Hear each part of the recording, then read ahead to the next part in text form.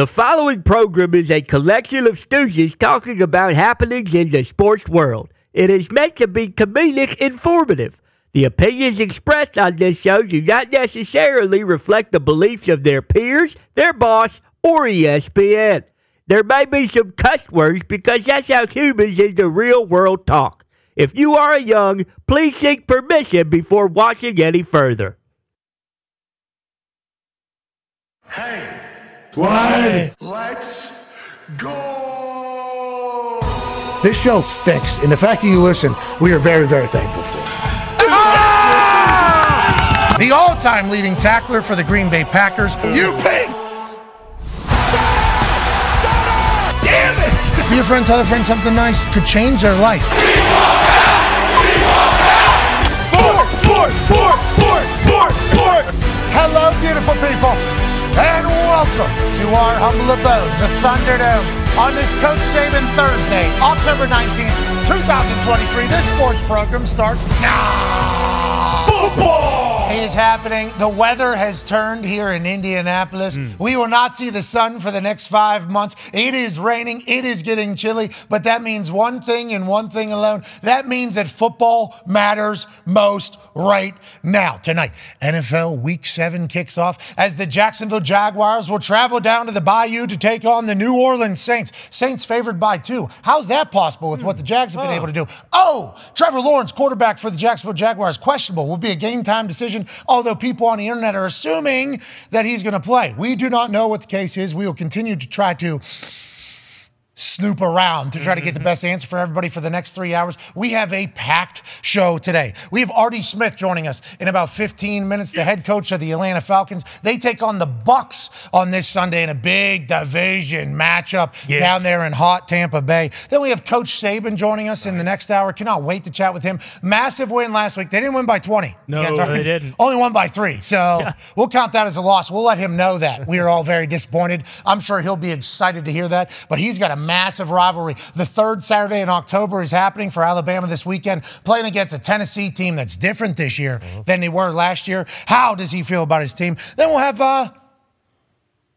Peyton Manning join us. Ooh, wow. The sheriff. Yeah. Peyton Manning's going to join us. Okay. Season 4 of Peyton's Place is launching. Nice. So I cannot wait to chit-chat with him. There might be an appearance by me in this particular season. All right. Whoa! Oh! Whoa! Breaking! Am I a thespian? Maybe. Whoa! Ticker. Maybe. The Talks Table is here at Boston Connor and at Ty Schmidt. One half of the Hammer, Dahn. Cowboys Tone Diggs is here. And a man who has coached football for 36 years, 18 years in college, 18 years in the NFL. My head coach at one point for the Indianapolis Colts, a defensive extraordinaire, and a man who is 5-1 picking against the spread on Thursday Night Footballs this season. Ladies and gentlemen, Paisano Chuck Pagano. Hey, Chuck.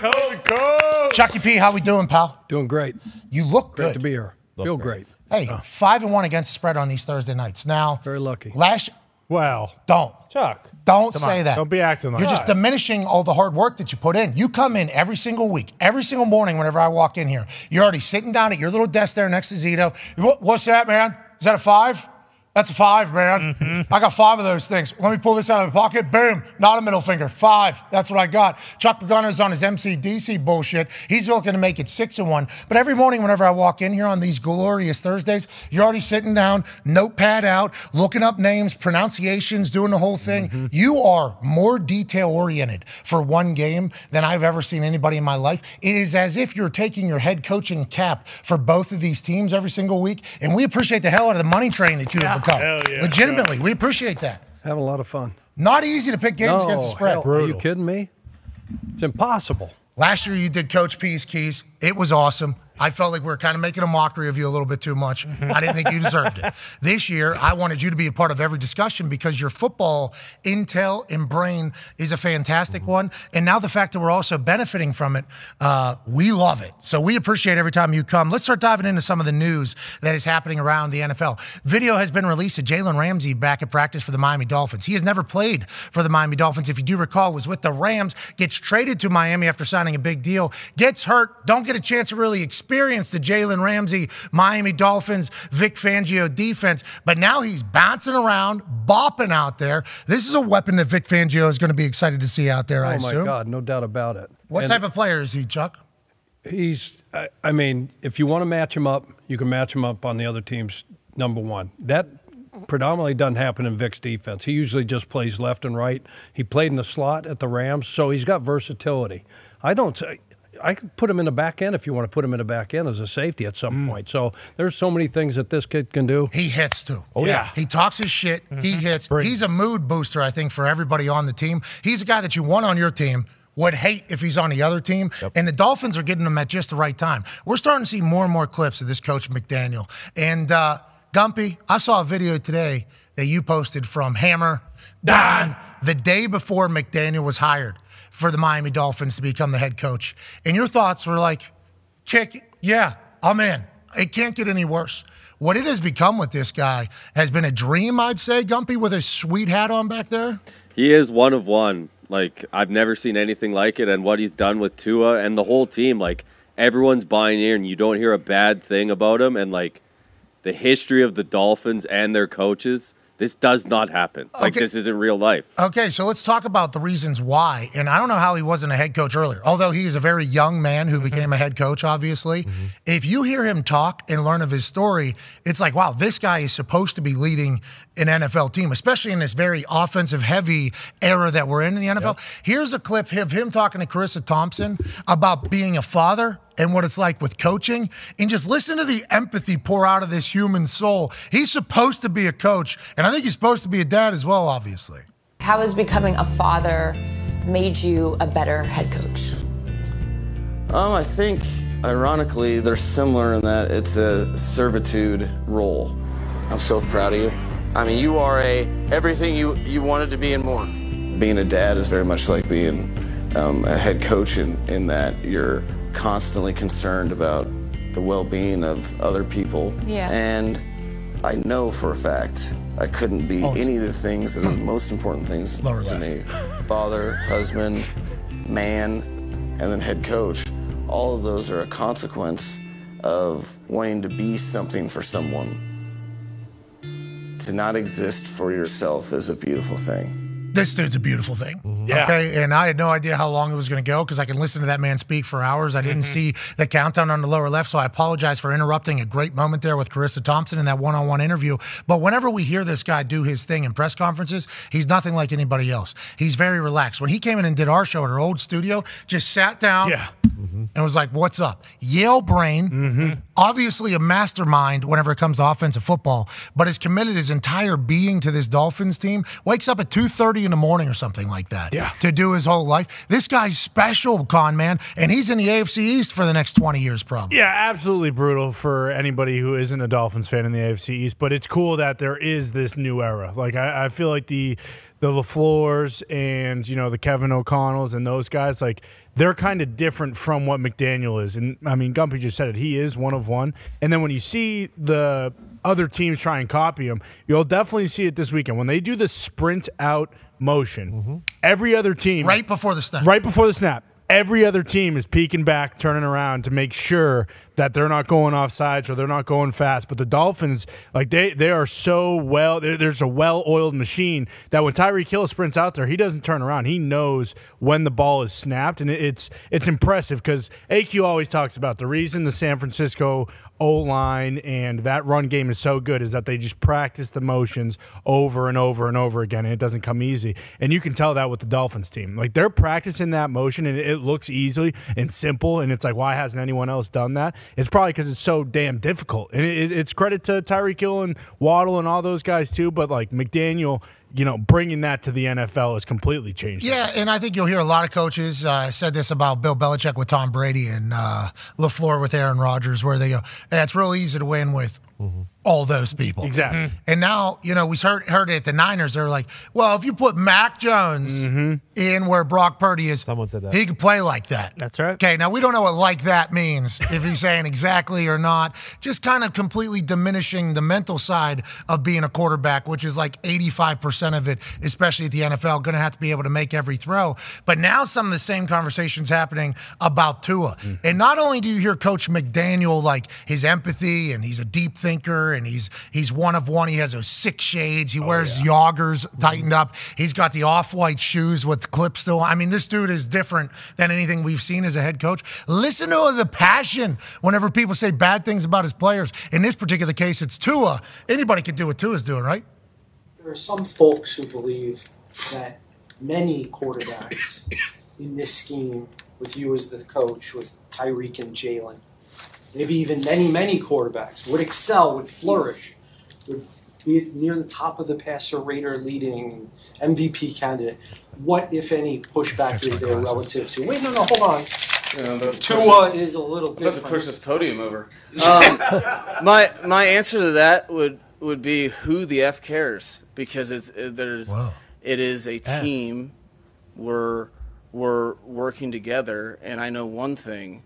I've coached stuff a long time. I haven't seen people do what our guys do. Yeah, I mean, he gives an answer that goes on to basically just say, yeah, we're a special group. But the whole thought of people saying that anybody could do what you're doing right now kind of diminishes a lot of the greatness that is taking place and all of the work that is taking place behind the scenes. Whenever we talked to Coach McDaniel, he came in and he said, it's actually one of our commercials we run, where he said, well, first, I want to see what Tua does well. The reason why the team is built the way it is because McDaniel watched 7,000 clips of Tua Tagovailoa playing quarterback, not only with the Dolphins in Alabama and high school in Hawaii and probably whenever he was in his youth league, but he said, what does this guy do well? Well, his timing's great and his accuracy is perfect because he was the run game coordinator for the 49ers. Now his offense is known as being the most timingly beautiful offense where everything's in there in speed all over the place. He was a massive piece of why they built the team this way. Tua is a massive reason why the team is being built this way, but it's not just as easy as, we get speed and we have good play calls and it happens. Why do you think the Dolphins have been so successful, and why do you think McDaniel's been successful, Chuck? He's putting those guys in position to be successful. There's a lot of guys that have fell into rosters like this and had plenty of talent, had a quarterback, but they're set in their old ways and they figure, hey, I'm just going to run what I like to run instead of figuring out, like, what was the play clip he put together on Tua? It was I think it was 1,000, 700 plays or something. Whatever, right? And watch every play, and I guarantee you he did that for everybody on that offense. And so there's a lot of guys that don't have the ability to go ahead and say, okay, what do these guys do best? And then to be as detailed and execute the way that they do. You guys are talking about that motion. It's like the tush push. Everybody now is trying it, right? It's Turn easy. on Tuesday night football, Wednesday night football, Thursday night football, high school. It doesn't matter, right? And how many people are being successful with it? It's only Philly right now, right? But he's unbelievable. He plays to those guys' strength. He obviously can relate to them. You told me, I think, whenever we were interviewing McDaniel on the show, I think Chuck texted me and was like, I'd go coach for this guy. Why was it literally from the beginning that you thought, this is a guy you would want to coach along? He's real. And he's obviously bright. He's very smart, but he delegates. And he sees the best in people, and he brings the best out of those people, but he lets those guys coach. And he doesn't have an ego. So for him to say, hey, look, I've got the offense. I've got the quarterback. We're going to get him right. All right, get him in the jiu-jitsu. He's going to be healthy. Hey, it's working. Yeah, we got all these pieces, right? And then go hire Vic and let Vic run the defense. And Gumpy, still a lot of room to grow on that defensive side of the ball in the fans' eyes. Is that what they're saying? Yeah, definitely. I think Ramsey back will help. Jalen Phillips still not on a full. He's still on a play count this week as well. But the Cam Smith they drafted in the second round this year has not played a snap this season. He was supposed to be a very good cornerback as well. Is that the South Carolina kid? Yes, sir. Yeah. It takes time, and sometimes those guys get in there and they're ready to go, and sometimes they're not. So getting Jalen back will be huge. And this guy, you don't see him ever get flustered. Ever. No. Like I watched a game on Sunday, I think, and you're old. We know. Something happened. Right you probably forgot what yesterday. Right before the half, and clock ran out, and then guy go ballistic, right? Oh, that was prime time. You're talking about Dable. Yeah. Okay. You're talking about Giants Bills. Yeah. This, go after a coach, go after the – come on. What are you doing? Like, you won't ever see Mike do that. Yeah. Like that's ridiculous. He has an old soul. Like too, everybody, it feels we're all pissed off. If you're a Giants fan, you're pissed. If you're one of the coaches, you're pissed. If you're the OC, you're pissed. If you're Tyrod Taylor, you're pissed. Everybody knows that, right? So why pile on? Well, I think the thing about Daboll, it's interesting, and this is just like Doug Peterson tonight. Like, I just assumed Daboll would be running the offense, calling the offense. He is not. Doug Peterson down in Jacksonville, he is not calling the offense. It's like, that's a fascinating thing. So the funny thing is, right? So who's got the final say? Oh, so you're saying he's still potentially in? Like, no, but hey, this is touchdown or incompletion. Oh, to Tyrod Taylor? Yeah. Oh, yeah. 100%. So don't give them any option on this. This is a pass and a pass only. There are no runs. No, 100%. I agree completely. But it's like in that moment, Daboll's thinking to himself, I assume, like, if I was doing this would not have happened. Yeah. So that's why he goes right up to the offensive coordinator, and then he goes up to Tyrod Taylor, because right before that, you can drop in the ear, because you have, 10 seconds pretty much to talk before you give the play. Hey, this one's going out of bounds or in the end zone. That's it. That's only, you can drop that reminder to Tyrod Taylor, who's 34 years old, by the way. Right. Yeah. So he should know that as well, but also heat of the moment, first start in a while, he's in there. You can give a little reminder. Daboll thinks to himself, I assume, if I was this would never happen, so that's why he goes. So I appreciate that he's a little emotional. Whenever you go to Doug Peterson, though, I wonder if he's thinking the same things whenever Press Taylor's got Trevor Lawrence's knee getting banged up in a game that's already pretty much locked and sealed away. And now here we are in a short week, Thursday night, wondering if Trevor Lawrence is going to be able to make it back. Early in the season, if you have any injury, if you're a quarterback or wide receiver or any of these positions that are skill positions and everything, week 7, you have a good record right now. Yep. There's a lot of games left. It's a Thursday.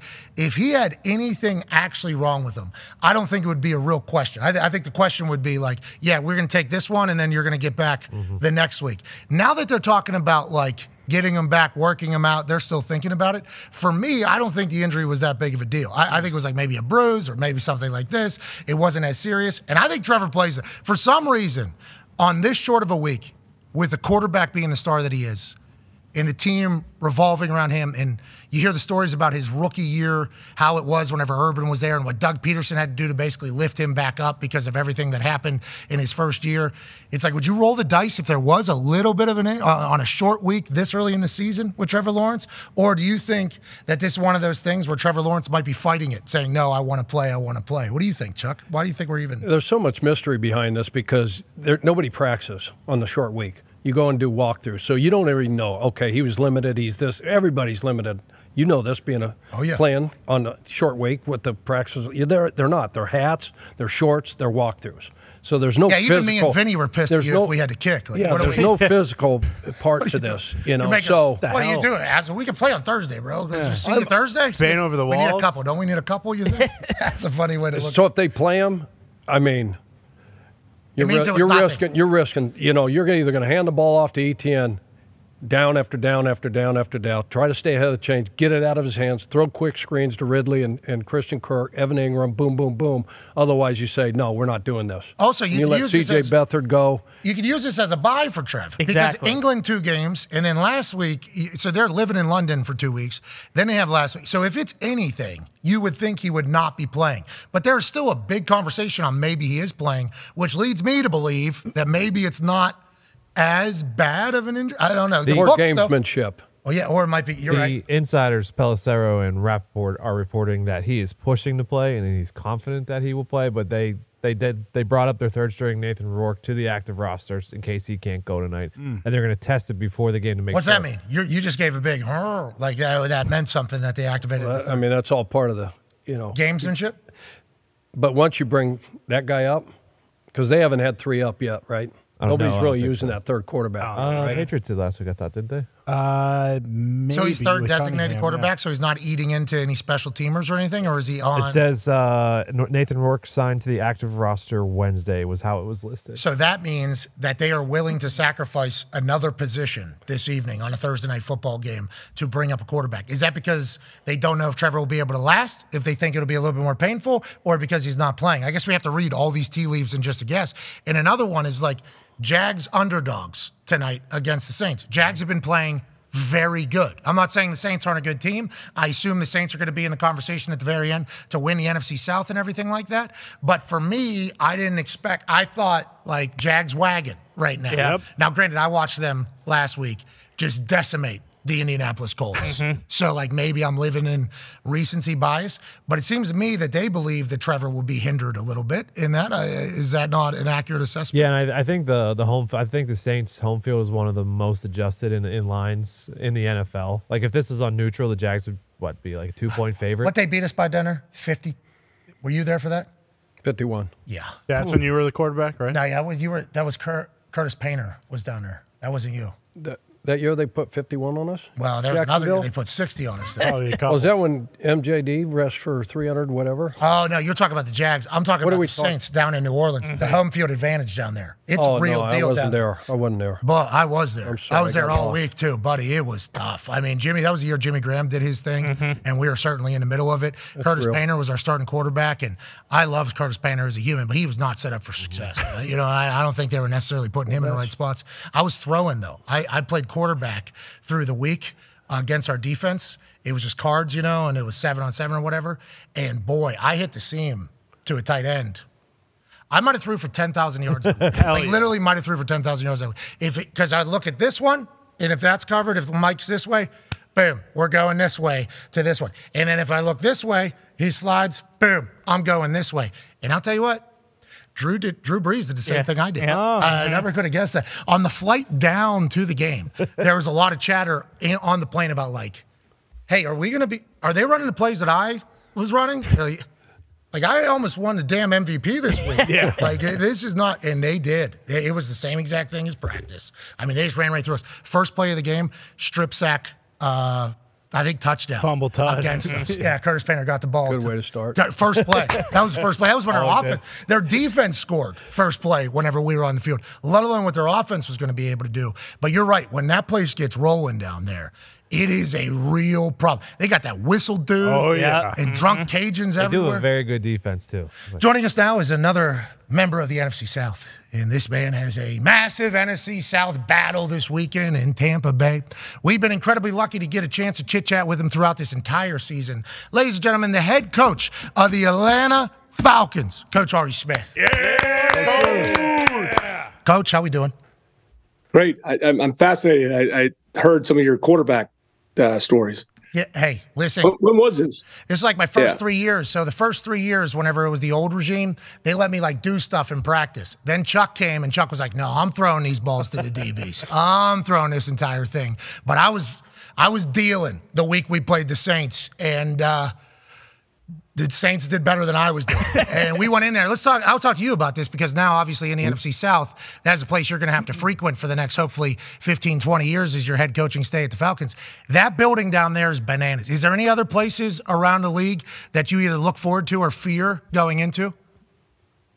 I think you enjoy it. I mean, I appreciate the atmosphere there. It's like Seattle. You know, Seattle is another one where that place, when it gets loud, it's rocking. So that's what you want. You know, that's obviously as you get different places and you're trying to build those atmospheres, and certainly at home. But New Orleans can get loud. In my first year, we went down there and we won on a last-second field goal, went back and forth. And when they made that momentum charge, everybody had been telling me about it, and I was like, it's real. So I see what you're saying. I still want to know that Peyton never look at you and think that he was going to lose his job watching you run scout team quarterback. I'll tell you, the year, I think it was my first year I started, I was with the linebackers first. So I was like the running back with the linebackers. And then I forget, there was a quarterback that was on the practice team, and then he got pulled somewhere. So then it was like on a Wednesday. And at West Virginia, I done it a pretty good. Hey, I can all-time quarterback basically my whole life in the neighborhood. You know what I mean? I could get telephone pole to telephone pole before anybody else. So I got dropped in on like a Wednesday, and then I think we won. And then it was like, all right, here we go. Every day I'm running back to the linebackers, and then whenever we go to passing, it's me throwing for like the next 2 years pretty much. Yeah, it was great. And then Chuck, once again, no fun. Please go work on your punting. I became a much better punter. I became a much better punter whenever I was working on that in practice as opposed to being a quarterback. But I could really spin it, Coach. Let's talk about your guy, your quarterback. Throws for 300 yards, okay? Bananas. Then there's a couple turnovers, obviously late and in the second half that happened, and you got memed. You know, your hands overhead, mustache making the move. Oh, you know, that whole thing for his. How do you talk to Desmond about these types of situations? And what do you basically tell the whole team about these types of things with your trigger man being the play caller? Yeah, I mean, obviously, quarterback, and you know this, and you know what you sign up for. I mean, you could play pretty well 90% of the game, but if you have a couple of critical errors, they're going to get magnified, and that's part of the job description. No different than being a head coach. Or a play caller. You may think you're calling a good game. You may call one bad play, and it may be the difference in the game. That's what you got to live with. But and the reality is, as you know, Pat, when you behind the scenes, it's never just on one person. Oh, yeah. There's so much that goes on in every play, and again, it's your job to stand in there and accept the blame and the responsibility, and really ultimately is to get things fixed. But with Desmond, he's made a lot of really good plays. There's a lot of, as a young quarterback, there's things that are going to happen. The last 2 weeks, he has thrown over 300 both times. But those critical errors, you get in a game like that'll never change. Turnovers, whether they're fumbles, interceptions, and then I kind of put the punt return in there as a turnover as well. It's hard to overcome that when you play a game like that. That's just life in the NFL. We've got to eliminate that. So it's not a trend going forward. How does Desmond handle it all, you think? Because a lot of people talked about him looking like a 55-year-old whenever he got drafted, but he did play like a lot of football in college. He does. He looked like there was a photo that came from the rookie premiere, and it was like, all right, there's a rookie, there's a rookie, there's a rookie. Did that guy serve in 2 wars before he came back? And then but you talk about him football-wise, very mature as well. He's been through it. How have you seen your young quarterback handle all this type of scrutiny, conversation, highs and lows of the season thus far? Yeah, it's all about perspective, and Dez is a real guy, and he's fun to coach because, a lot of times too, like I talked about there, it is hard to play quarterback, but when you can have honest conversations, and that's part of the relationship between the quarterback, the head coach, certainly the play caller as well, you need to have a real relationship. And the thing I like about Dez is he's honest, he's authentic, he doesn't run from things or make excuses. And there's a lot of guys in this league, they when things go bad, they sit there and they try to say the right manicured thing in their press conference. I'm sure their PR person kind of gave them, or their agent, and they get up in the press conference and say the other thing. Then they create drama to make sure it's not their fault. And that's not Dez. And that's why guys in this locker room love him. None of us are going to be perfect. I'm certainly not, but he's a real guy, and we believe in him, and he's played 10 games, and we know that there's always things to improve. And he turned the ball over. It's going to be hard to overcome, and we got to eliminate that. But there's a lot of good things going on here. Hell yeah. Coach, it sounds like you're the perfect guy for Desmond Ridder, and it sounds like he's the perfect guy for you. Another perfect guy for any locker room that I've learned, and I've known this guy from just events that I've got to go to where he was at, and he has a great time. I've never seen him not be liked by everybody that is around him. He's the tallest person in the room, every room he's in. He has the deepest voice in every room that he is in. And every time I've seen him, he's the guy having the most fun in every room that he's ever been in. But football-wise, he's a leader, he's a mentor, and he just got his 100th sack. Calais Campbell, hey, let's go. Tell me about this guy. Obviously, this shot is sick. Get off me. He's been doing that to guys in the NFL for like 45 years, it feels like, with Calais Campbell. What's he like in your locker room? I've heard he is a perfect teammate everywhere he's been, Coach. Yeah, it's real. That's another guy that I've really enjoyed getting to work with. Calais, maybe the oldest guy in the building. We talk about that. He was part of the Jimmy Johnson's last recruiting class at Miami. So he's got a lot of history in football, college and pros. He's awesome. He's been so much fun to work with. As Pat, there's all kind of records they make up now, like, who's had the best net punting average in October, 13th or whatever random stat they put up. It may be you. I don't know. You're a Ray guy, but good one, guy like Calais, when you get 100 sacks in this league, that's impressive to me. And he's also done it. He's played every spot in a lot of different systems and rushed over the center, rushed over the guard, obviously on the edge. That was really cool. It bothered me that we couldn't reward him with a team win after that. And, I brought that up Monday. So the young guys understood, like, that's a hard feat for a player to do, to have 100 sacks in this league. Yeah, Calais is the man. He's been focused. It seems like he's nowhere near his end either. You're around him obviously every single day. He's doing the dirty bird afterwards. He's just re-energized, it feels like, every single game. What a leader. This weekend, you got a big one. Chuck has a question for you. We do. Hey, Coach Smith, I know how difficult it can be preparing for this Tampa Bay Bucks defense. I know Bowlesy likes to run a lot of, jam fronts or bear fronts, whatever you guys call them. And then he's going to bring pressure from every level, right? I mean, double corner cats, all those zone pressures, the exotics. Hell yeah. How big a challenge is that, Coach, going down there to play that defense? Yeah, Todd does a hell of a job, Chuck, as you just brought up, and got a lot of respect for him. And as you know, you get in the division, it's you know each other so well, and he does a good job changing things up week in and week out, and really year after year. The middle of that defense is stout, to say the least, with Vita Vea and Devin White, Levante David, and they do a good job with that. And that's people throw a lot of pressure on us. A lot of times people do that to try to cut up our run game at different times, and we got to handle that. And going on the road down there, and it's a big NFC South game, but we'll be ready to roll. But we got a lot of respect for these guys, but it'll be a big game. Hell yeah. Well, have a great one. Safe travels down there. Please tell Dick Smith we said hello. Yep. We're still waiting on the logistics deal. No, we're pressing him. No pun intended. He better deliver for you. That's what he's on him. Boom! We appreciate you. That might actually be that's the new tagline. Yeah. Right. Look at you, head coach in the Atlanta Falcons, marketing manager for FedEx. It's an incredible feat that you're able to have. We appreciate you every week. Good luck. Appreciate it. Thanks for having me. Hey, you talk about made-up stats, by the way? Guess who has the greatest passer rating in the history of Thanksgiving games in the NFL? Say it. Say it. Say it, Artie. You do. And Chuck wouldn't let you play quarterback enough. So, I mean, you're right. I mean, it could have been more than just Thanksgiving. It could have had goddamn Christmas. I don't know why you didn't bench Andrew Luck for you. I don't know, Chuck. I don't know why you didn't do that. It's on me. Listen, there was a year where I was almost in. I don't even want to get into this. Ladies and gentlemen, Coach Arthur Smith. Do you remember last game of the year? Okay, last game of the year. We've already lost 5 quarterbacks at this point. Andrew Luck was dead. Whitehurst was dead. What? Hasselbeck was dead. I mean, there was just zero. We were rolling through quarterbacks.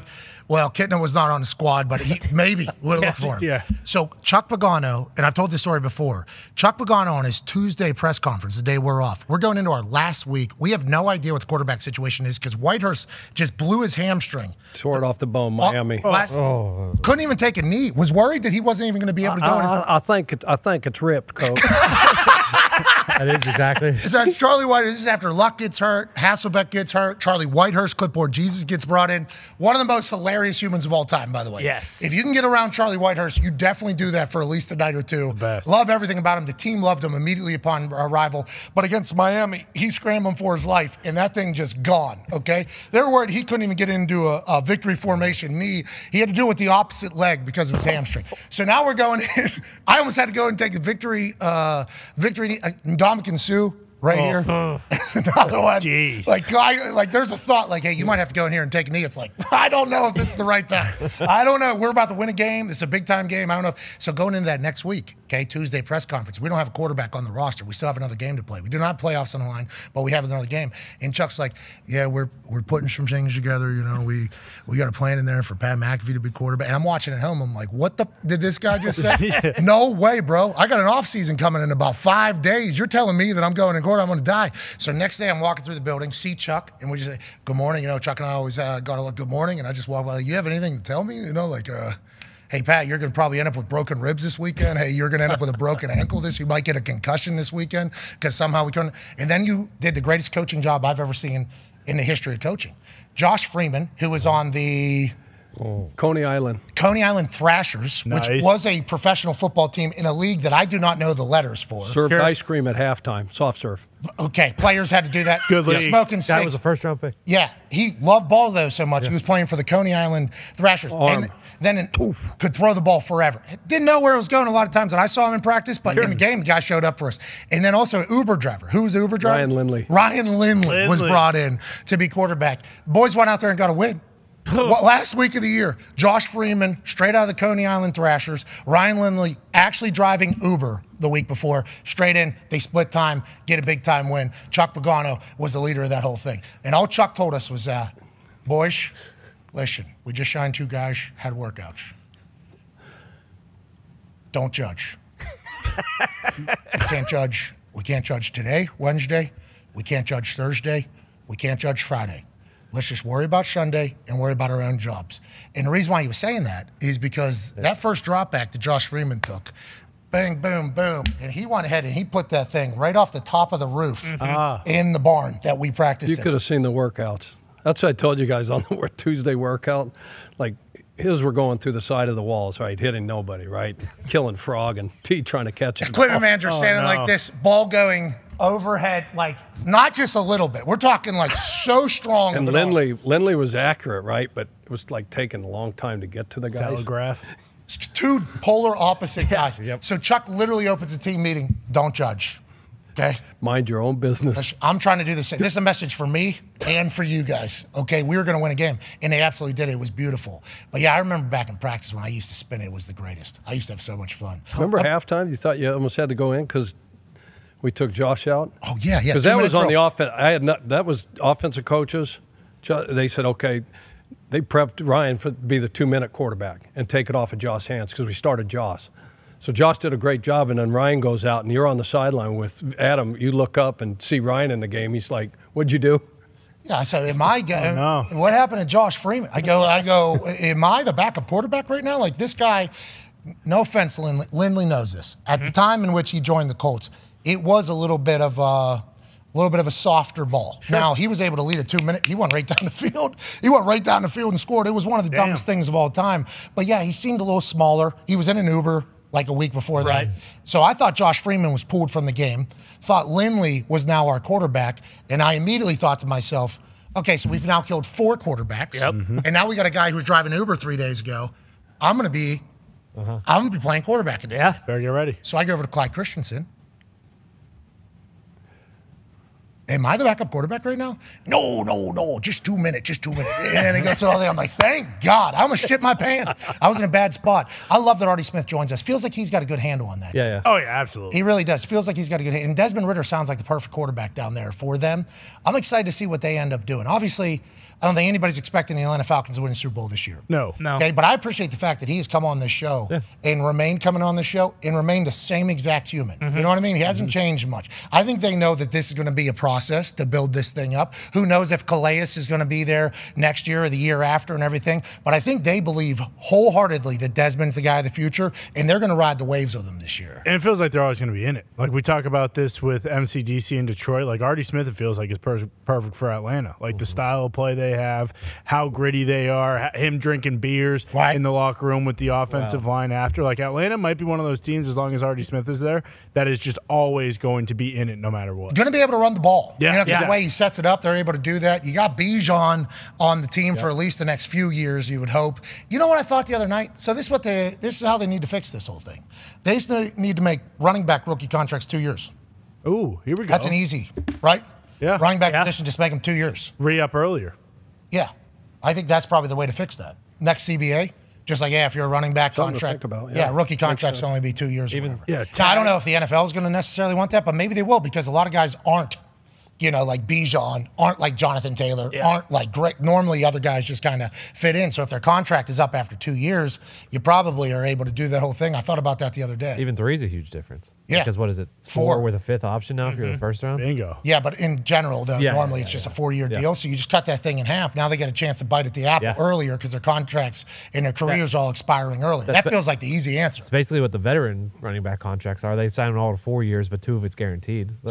And the NFL makes changes. It may make sense, but it's like, okay, if we do this, and what are the ramifications? What Pandora's box will we open up? We got to do this for the running backs, and we got to do it here. So then they're going to just sit out. All the other guys are going to be like, well, why can't I get a 2-year deal? All the receivers are going to start doing it. All the tight ends are going to want it, and then you're going to want those guys are going to want to re-up sooner too. Yeah, it's amazing that's how your immediate thought has to be, because it does feel like a good answer. But remember, everybody was on the running back side. Yeah, they were. You know what I mean? They were saying, hey, can't be diminishing the running backs. I felt like players were more unified about a player in position getting more money about the running backs than ever before. Now, whenever the new CBA is up, what will the NFL be? Yeah. Who knows what will happen, because everything's cyclical. Maybe the running backs will be back in high demand. And then when the wide receivers aren't as which I don't think will ever happen, but let's just say that is the case, then they'll get pissed off about it. Yeah, I guess it's a never-ending They cycle. just have the rookies come in and they can pick whether they want a 2, 3, or 4 year contract coming in. You want a little more? Yeah, that's what owners will definitely.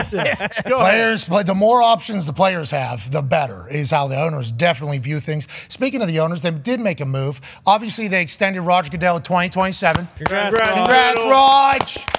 Congrats. He's 64 years old, I do believe, at this moment. Tagliabue retired at 65. The previous one's like 63. So he's going to be outlasting both the two previous commissioners whenever you talk about age-wise. Still has his fastball. And we saw him talking. Oh, yeah. He was 3 buttons open on his dress shirt. Chilling. We're talking about Roger Goodell letting a little meat kind of hang out there. Maybe he's on his Peloton every morning getting after. Burger? I didn't see any, no. He's got that super light. It would be like a red, I would assume.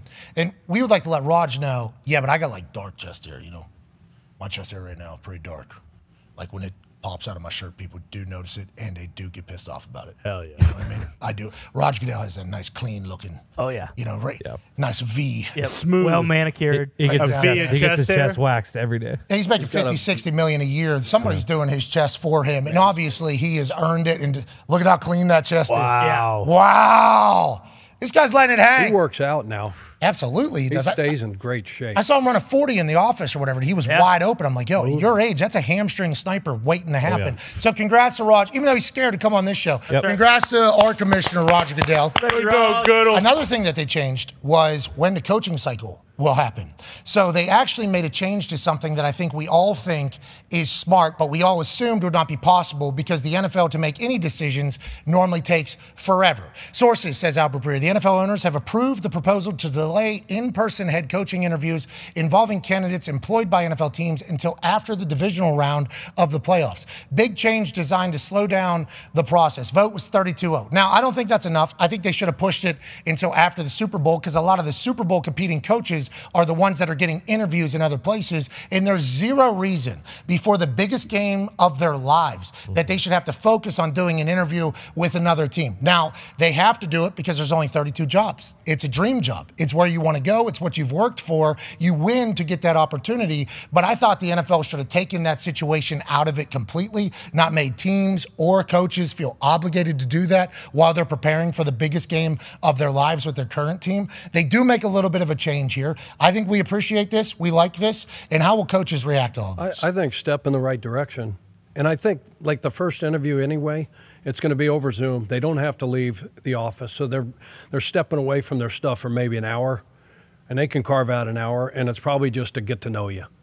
Hey, do we connect here? Even though it's Zoom, it's not in person, which is, whatever. But I think it's okay. And I don't think it's like once that's over, they kind of get an idea now, hey, it's more of a, who do we eliminate out of the group during that first interview to me? Who do we kind of, okay, no, here's our 5 dudes, or 4 dudes, 3 dudes, and then we go on. The thing I hate, I don't appreciate, like guys like Steichen and Gannon, okay? Both offense coordinator and defense coordinator for the Philadelphia Eagles are now head coaches in other places. The Colts interviewed like 14, 15 people. I forget the exact number, and there was like 4 rounds of 20 interviews. hours apiece. It's like Steichen had to do a lot of sit-downs with Chris Ballard and I assume lead counsel, president, whoever it is, when all he should have been focusing on is how do we make the tush push even better? For me personally, as a person, if I was a Philadelphia Eagles player, that's what I would rather. But I'd also be pumped for my coach getting the opportunity. It feels like they're making changes. We appreciate that, Ty. Yeah, for sure, but I think you're right. Like, I don't know why you wouldn't just still do it after the Super Bowl because this is just going to be kind of the same deal come playoffs this year. There's going to be 2 or 3 candidates who are the hot names who have their teams in the playoffs, and then we're right back at the same thing. Like Ben Johnson, if the Lions do get in the divisional round, I imagine he's going to be one of those guys who has a bunch of interviews, and then what? Is he going to have to kind of pick and choose? Like, okay, well, 3 teams want to interview me, but I kind of got to wait and choose who I'm actually going to go, actually interview with while I'm also trying to prepare to win our Would be a first shame if that happened to the brand new Lions. I can't even think about that right now. I would lose my mind if we make it past the divisional. It's so early in the season. Go interview whoever you need to. Go interview whoever you need to. Well, with that being said, we do got to go now because Ben Johnson's gone after this season. Aaron, his name, Aaron Glenn, they keep playing defense like that, it'll be the same thing as the Philly just went through. They could lose both those guys. But to your point, after the division run, you got 2 weeks, right? So you're going to do a lot of that prep. So there's a big window there for those guys to go get on a Zoom call. I hope so. Because a lot of those teams, they travel to those guys too. So if there's 4 or 5 openings, those teams will go to Ben. They'll go to Detroit. So he doesn't have to actually get on a plane and leave. They'll go to him. I just still think it's stupid. Yeah, still got stuff. We're talking ball all year. Yeah. We're talking ball. The reason we're thinking ball, we're talking ball. Coordinators don't even have to talk to the media that much. I mean, it's just like ball, coach. They probably figure it's going to happen anyway. Oh, you think people are going to cheat? Are you what I mean? Oh, no. You talking about tampering, Chuck? You're talking about people. Somebody's going to talk cheat. to somebody. So there's going to be agents involved. Chuck. They're tying together. They're hooking up. Hey, this head coach and this GM, this is your twosome. This is going to bring your franchise a Super Bowl championship in the next 3 years. Yeah, that's the new thing, right? Is the agents are kind of piecing together a GM and a head coach for these teams already. Hey, these two already get along. Don't have to worry about whether or not they get along. We know them. They get along. This guy will bring in bang. This guy will coach this type of boom. Here's the power struggle they've already set up. 51-49%. This is how this is going to go. Now, if you would like to interview them on whether or not you like them as people, that's a much easier thing. That seems like a natural evolution of the whole hiring process. Just move it after the Super Bowl. And then people say there's not enough time before the draft. We'll make it a 1-week bonanza. Yeah, there you go. We can market this entire thing as like agency. the coaching. Yeah, coaching hot stove. Boom, put it right there, and it becomes a thing. Hopefully one day, whenever I'm the commissioner of the NFL, that will all take place. Let's talk about a coach that lied to his employer. Whoa. Mike McCarthy, if you do recall. Yep. He set up a fake team meeting in his basement in Green Bay. I don't know if you heard about this. The Arrow, Tom Pelissero of NFL Network, was a part of this entire con, we will say. Now, we are big Mike McCarthy fans. He's a Yinzer who has done great and has never lost his accent. Anytime a Pittsburgher gets out of Pittsburgh and has success, normally there's going to be people that tell him, you can't speak the way you speak. All right, you're going to have to change that Dahn to a down, and you're going to have to start speaking a little less mumbly whenever you talk. Big Mike McCarthy has remained a Yinzer throughout his entire stint as an NFL head coach. Wins the Super Bowl with the Green Bay Packers. Has a street named after him in Green Bay. Then when it's his time to step away from the Green Bay Packers, he has one into disappearance. Then a couple years later, we see Tom Pelissero with this piece where he said, what if I told you, like an ESPN 30 for 30, what if I told you that Big Mike McCarthy has been living life as if he's a head coach every single day since he left the Green Bay Packers. He went on a full, this is a pseudo team meeting. Mike McCarthy actually draws up motivational speeches every single morning for if he was to still be speaking to his team. Then they had like sad music over it as Big Mike was like, we lost the game today. How am I going to It was a big, it got us, hook, line, and sinker. I'm like, of course this Yinzer is excited to still be coaching. He needs a job. So then he goes to the Dallas Cowboys and he tells Jerry Jones right to his face, I watch every single one of Dak Prescott's plays. Every single one. I've been coaching every single day since I go out of here. And Jerry Jones is like, I love this guy. This guy just eats, breathes, and sleeps football all day, every day. This guy needs to be leading the Cowboys. He's from Pittsburgh, Dallas back in the day, whatever. Green Bay, Dallas, whatever. But this is the right guy. You're talking about a guy. What's going on over there? You're talking about a guy that has been in his basement being a coach for these 2 years. He hasn't had a job. That's the type of guy I want. A guy that's all in. So in the first press conference, Big Mike goes, yeah, I mean, I told Jerry I watched every single Dak Prescott play, but I won the job. You know, so just like openly said that. And then he said, yeah, Tom Pelissero basically said I was doing this. That was like once a month, Halloween. Every now and then. Yeah, we just did a little nostalgia thing. So Big Mike hustled his way back into being a head coach, and I'm pumped about that. But now he is getting the opportunity to realize that being a Dallas Cowboy head coach is a little bit different than being a head coach anywhere else. And having a quarterback like Dak Prescott, who is so highly scrutinized, is a little bit different than being a coach of even Montana, Rodgers, Favre, all the guys he's coached in the past. Here's him with Shine on Sports. That's right. On Mad Dog Sports Radio. You wanted it. You asked for it. There it is. You got it. Here's Big Mike McCarthy talking about Dak Prescott in the media coverage of him. How would you characterize Dak Prescott as your quarterback? I love Dak Prescott as our quarterback. I think the way he's built all the way through, obviously his physical skill set is excellent, but what he endures mentally and emotionally compared to the other 31 is unique. I've never seen And speaking on experience of being around great quarterbacks, I've never seen a quarterback under a microscope like he is. And just his consistency, and his personality and work ethic and how he handles all that and navigates all that, and he gets out and goes out and performs it every week. I think it's special what he has to endure. I think his Yinzer accent has gotten worse somehow since leaving Pittsburgh, which I appreciate. Yeah, he's got to deal with all that. And when you're talking about like the media and the fans and that, you're talking about gummy bands and buggies. I mean, you're just talking. This guy's awesome. Chuck, I saw you making a face whenever he said he has been more scrutinized than any of the other quarterbacks he's ever coached. You don't believe him? You think Big Mike McCarthy's a liar? You don't think that's the case? Whoa. You think Dak Prescott deserves it? What? Go ahead, Chuck. Add your name into the list of people that Micah Parsons is going to attack like your Ocho on his podcast, Chuck. I'm not going there. Hey, much is given, much is required, right? So Chuck, he does get scrutinized a bunch, but I don't think any more than any other quarterback in this league. I think you're wrong. The only reason why I think you're wrong is because, like, Molly said it this morning on First Take, because Dan Orlovsky was trying to make this guy. I know, Dano. In his bag. He was. He had glasses on today. Hell of a year so far. He looks so. Hey, Dano, keep going, Dano. Keep going, Orlovsky. But Dan said basically something similar to what you said, and Molly stopped him pretty much and was like, as the host of First Take, I will say that we certainly talk about Dak a lot more than we talk about anybody else. And then I guess Undisputed on Fox, from what I've been told, maybe a couple hours of Dallas Cowboys talk on one particular program.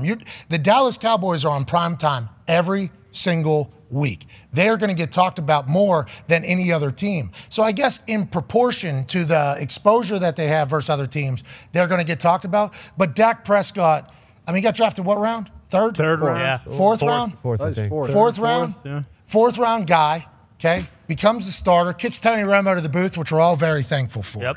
And then now he is all of a sudden the face of the most marketed team in the NFL. Yeah, he's going to get scrutinized. That's how it's going to be. But we pride ourselves on being a program that we say, Dak's a good player. Yeah. He's good player. Good ball That's right good now. player. And the programs that you mentioned, they talk about him because, one, they're told to, and two, Stephen A. loves talking to Cowboys, and Skip was a Dallas Cowboys beat writer, right, and grew up in the Cowboys. So, yeah, they talk about him a bunch. But, I think everyone else is, very, very, very fair with Dak, I think, personally. Well, I think anytime you're in front of the most eyeballs, you're going to get the most coverage. And that is what the Dallas Cowboys and Jerry Jones has accomplished as being the owner of the Dallas Cowboys. And I think he's also on the television. I think he's a part of the television committee in the NFL negotiating TV deals. Yeah. Oh. So whether or not networks are like, we should play Cards Against Humanity here, we should play the person that is dealing this. Yeah. We should definitely do that. But they also draw numbers. So whenever you talk about the Dallas Cowboys, it draws numbers. That's why a lot of people on TV are told, hey, you talk Dallas Cowboys. That's right. LeBron James. Yep, Of course. Tim Tebow. sure. Then Dallas Cowboys. Right. Oh. LA Lakers. Okay. Good idea. Tim Tebow. Okay. And then you go to a break. Yep. Boom. And then guess what? After that break comes, Yeah. What are we doing? Dak Prescott, Yep. Dallas Cowboys, Okay. Oh. LeBron James, Right. Makes sense. Anthony Davis, Yep. Michael Jordan now. Okay. Whoa. Michael Jordan. Versus those two. Okay, yeah, because you just did. And then guess what? Tim Tebow. Yeah. And then we go ahead and get out of here. And don't forget, maybe the Jets every once in a while. Aaron Rodgers. Right. Dallas Cowboys. No, that is like the TV method because they draw numbers. So Dak Prescott has to know that because he's the Dallas Cowboys quarterback, he's going to be talked about a lot. He's also going to be in prime time and get a lot of opportunities. I don't think Dak Prescott is telling Mike McCarthy to tell people that. I think that's just Big Mike being transparent and saying, whoa, this is a different ball game down here in Dallas. We got people watching our practice that we don't even know. I mean, this is a whole different world. But if they go on to win down there, Dak Prescott, Big Mike McCarthy, they'll put statues up of them around Arlington and around Dallas. And that's what you sign up for. And I'm happy for Dak and the way he's handled it. And I'm happy that he was able to bounce back. Now, with that being said, Micah Parsons is not happy with what everybody's saying about the Dallas Cowboys. No, he's not. He went on his podcast called The Edge. The Edge. with Micah Parsons, a Bleacher Report pod. And obviously, Mike has been on our show, I think, 1 month ago. We had great conversations with him. He told us he's acting like an actual animal this year. Yeah. He said, I want everybody to know I'm an animal. He's growling at people. He's barking at people. Right. His celebration is on all fours like he's an animal. And obviously, last week at the end of the game, before Stephon Gilmore's interception, he got a massive sack for the Dallas Cowboys. That's what he does. He also is not scared to speak. Here's him talking about the Dallas Cowboys being talked about by everybody. I just don't condone the bashing of Dak Prescott and the Dallas Cowboys and have the same energy for the Eagles. We want the same energy for everybody because there's a whole bunch of bashing when it's Dak Prescott, but not the same when it's the Eagles. I got time today. A lot of people said the Browns defense was overhyped. I said the Browns are the real deal. Acho said this, which pissed me off. I'm not worried about the 49ers. They were missing Christian McCaffrey, Deebo Samuel. The Browns were missing Deshaun Watson, Nick Chubb. They were missing them key factors before the game even started. So why is it that we are just scrubs and we're nobodies that don't deserve to be on the field and we're just all talk? But there's 100 excuses for these other teams. If y'all just gonna hate Cowboys Nation, just say y'all hate Cowboys Nation. I'm tired of people trashing my quarterback. I'm tired of people trashing my team. And that's why I had nothing to say to the media this week. You wanna hear me talk? Come to hear me talk on The Edge Monday night. And that's point blank period. Hilarious. Unreal. Absolutely hilarious. Good promo. The Browns were like, well, I don't know how we fit into this whole thing, but I get what you were saying, and we appreciate you pointing out the fact that sometimes we pick and choose what information to give whenever we're backing it. How do we feel about Micah Parsons going to bat for his teammate? Love that. Yeah. Love Sweet. that. Using his platform to say, hey, you just like hockey. Oh, I have to fight you because of what you said. Yep. But then also saying at the end, you want to hear from me? Monday nights, The Edge, right here. This is where I'll talk. Not a bad, savvy businessman there. No, genius. And it's appointment television now, especially because of the fact that that they'll continue to be talked about. But every quarterback gets bashed like this. I don't know why we're just saying Dak. I understand that it's to a greater scale maybe, but like, think about some of the storylines early in the year. Jalen Hurts and the Eagles aren't the same. Brock Purdy, anyone can do it. Tua, we just heard anyone can do it. Those are three of the best quarterbacks in the NFL. Like, across the board, it feels like quarterbacks do get bashed now. Obviously, when you're Dak Prescott and they do lose to the only other team, or I guess one of the only other teams in their conference by 32 points, like that is going to be the game that they reference. But I love Micah doing this, and the Cowboys are going to be fine because of the fact that they can play great defense. It's hot as hell in here, isn't it? It's very. Yeah, it's a little toasty. What's this all about? Especially comparatively. So I'm wearing sleeves today for the first time. That could be. First time, long time. Wife bought me the shirt, you know? Good looking shirt. And Nice. And I said to myself, when the weather changes, thank you. And she thanks you too. Good color. Yeah. I don't know. I think my wife enjoys the tank top every day, but also like maybe change it up in sleeves. You know? Maybe we buy you clothes that aren't $6. You know, that's kind of, I believe, how my wife potentially views it. But I will say, I don't know how you guys do it. I'm sweating my ass off in this thing right now. These pits need to breathe a little bit. Outside, gloomy, doomy, cold. In the Thunderdome, it's just heating up, isn't it? Oh, yeah, it is. Well, and I think that's why. It's tough. You know, we all have to kind of relearn this. When it is a little chilly outside, we come in here, and, I mean, it might be time to, lower the thermostat a little bit. You normally keep it in here. Because I think it's like chill. It's like 69 though, which can't is be. It's normally unhealthy. It's supposed to be 55 in I'm freezing. 63. Huh? I'm freezing. Where I sit back But there. you know why? Because that thing's blowing right on my neck. I'm probably going to be sick. I'm with You're you. gonna be And I'm sick? 63. Got I thin can't ass afford blood, to be old sick. man. I'm with you, Chuck. Yeah. Put your ass in a home if Think you keep about some complaining. others. Jeez Louise. What? Listen, he did sound soft, but we don't need to put his ass in a home. This guy's on a Peloton every morning. Be a nice home. Let's get to a break. AJ Hawk will be on the other side. Coach Saban will be on the other side. Be a friend, tell a friend something nice. It might change your life. Go ahead and take three.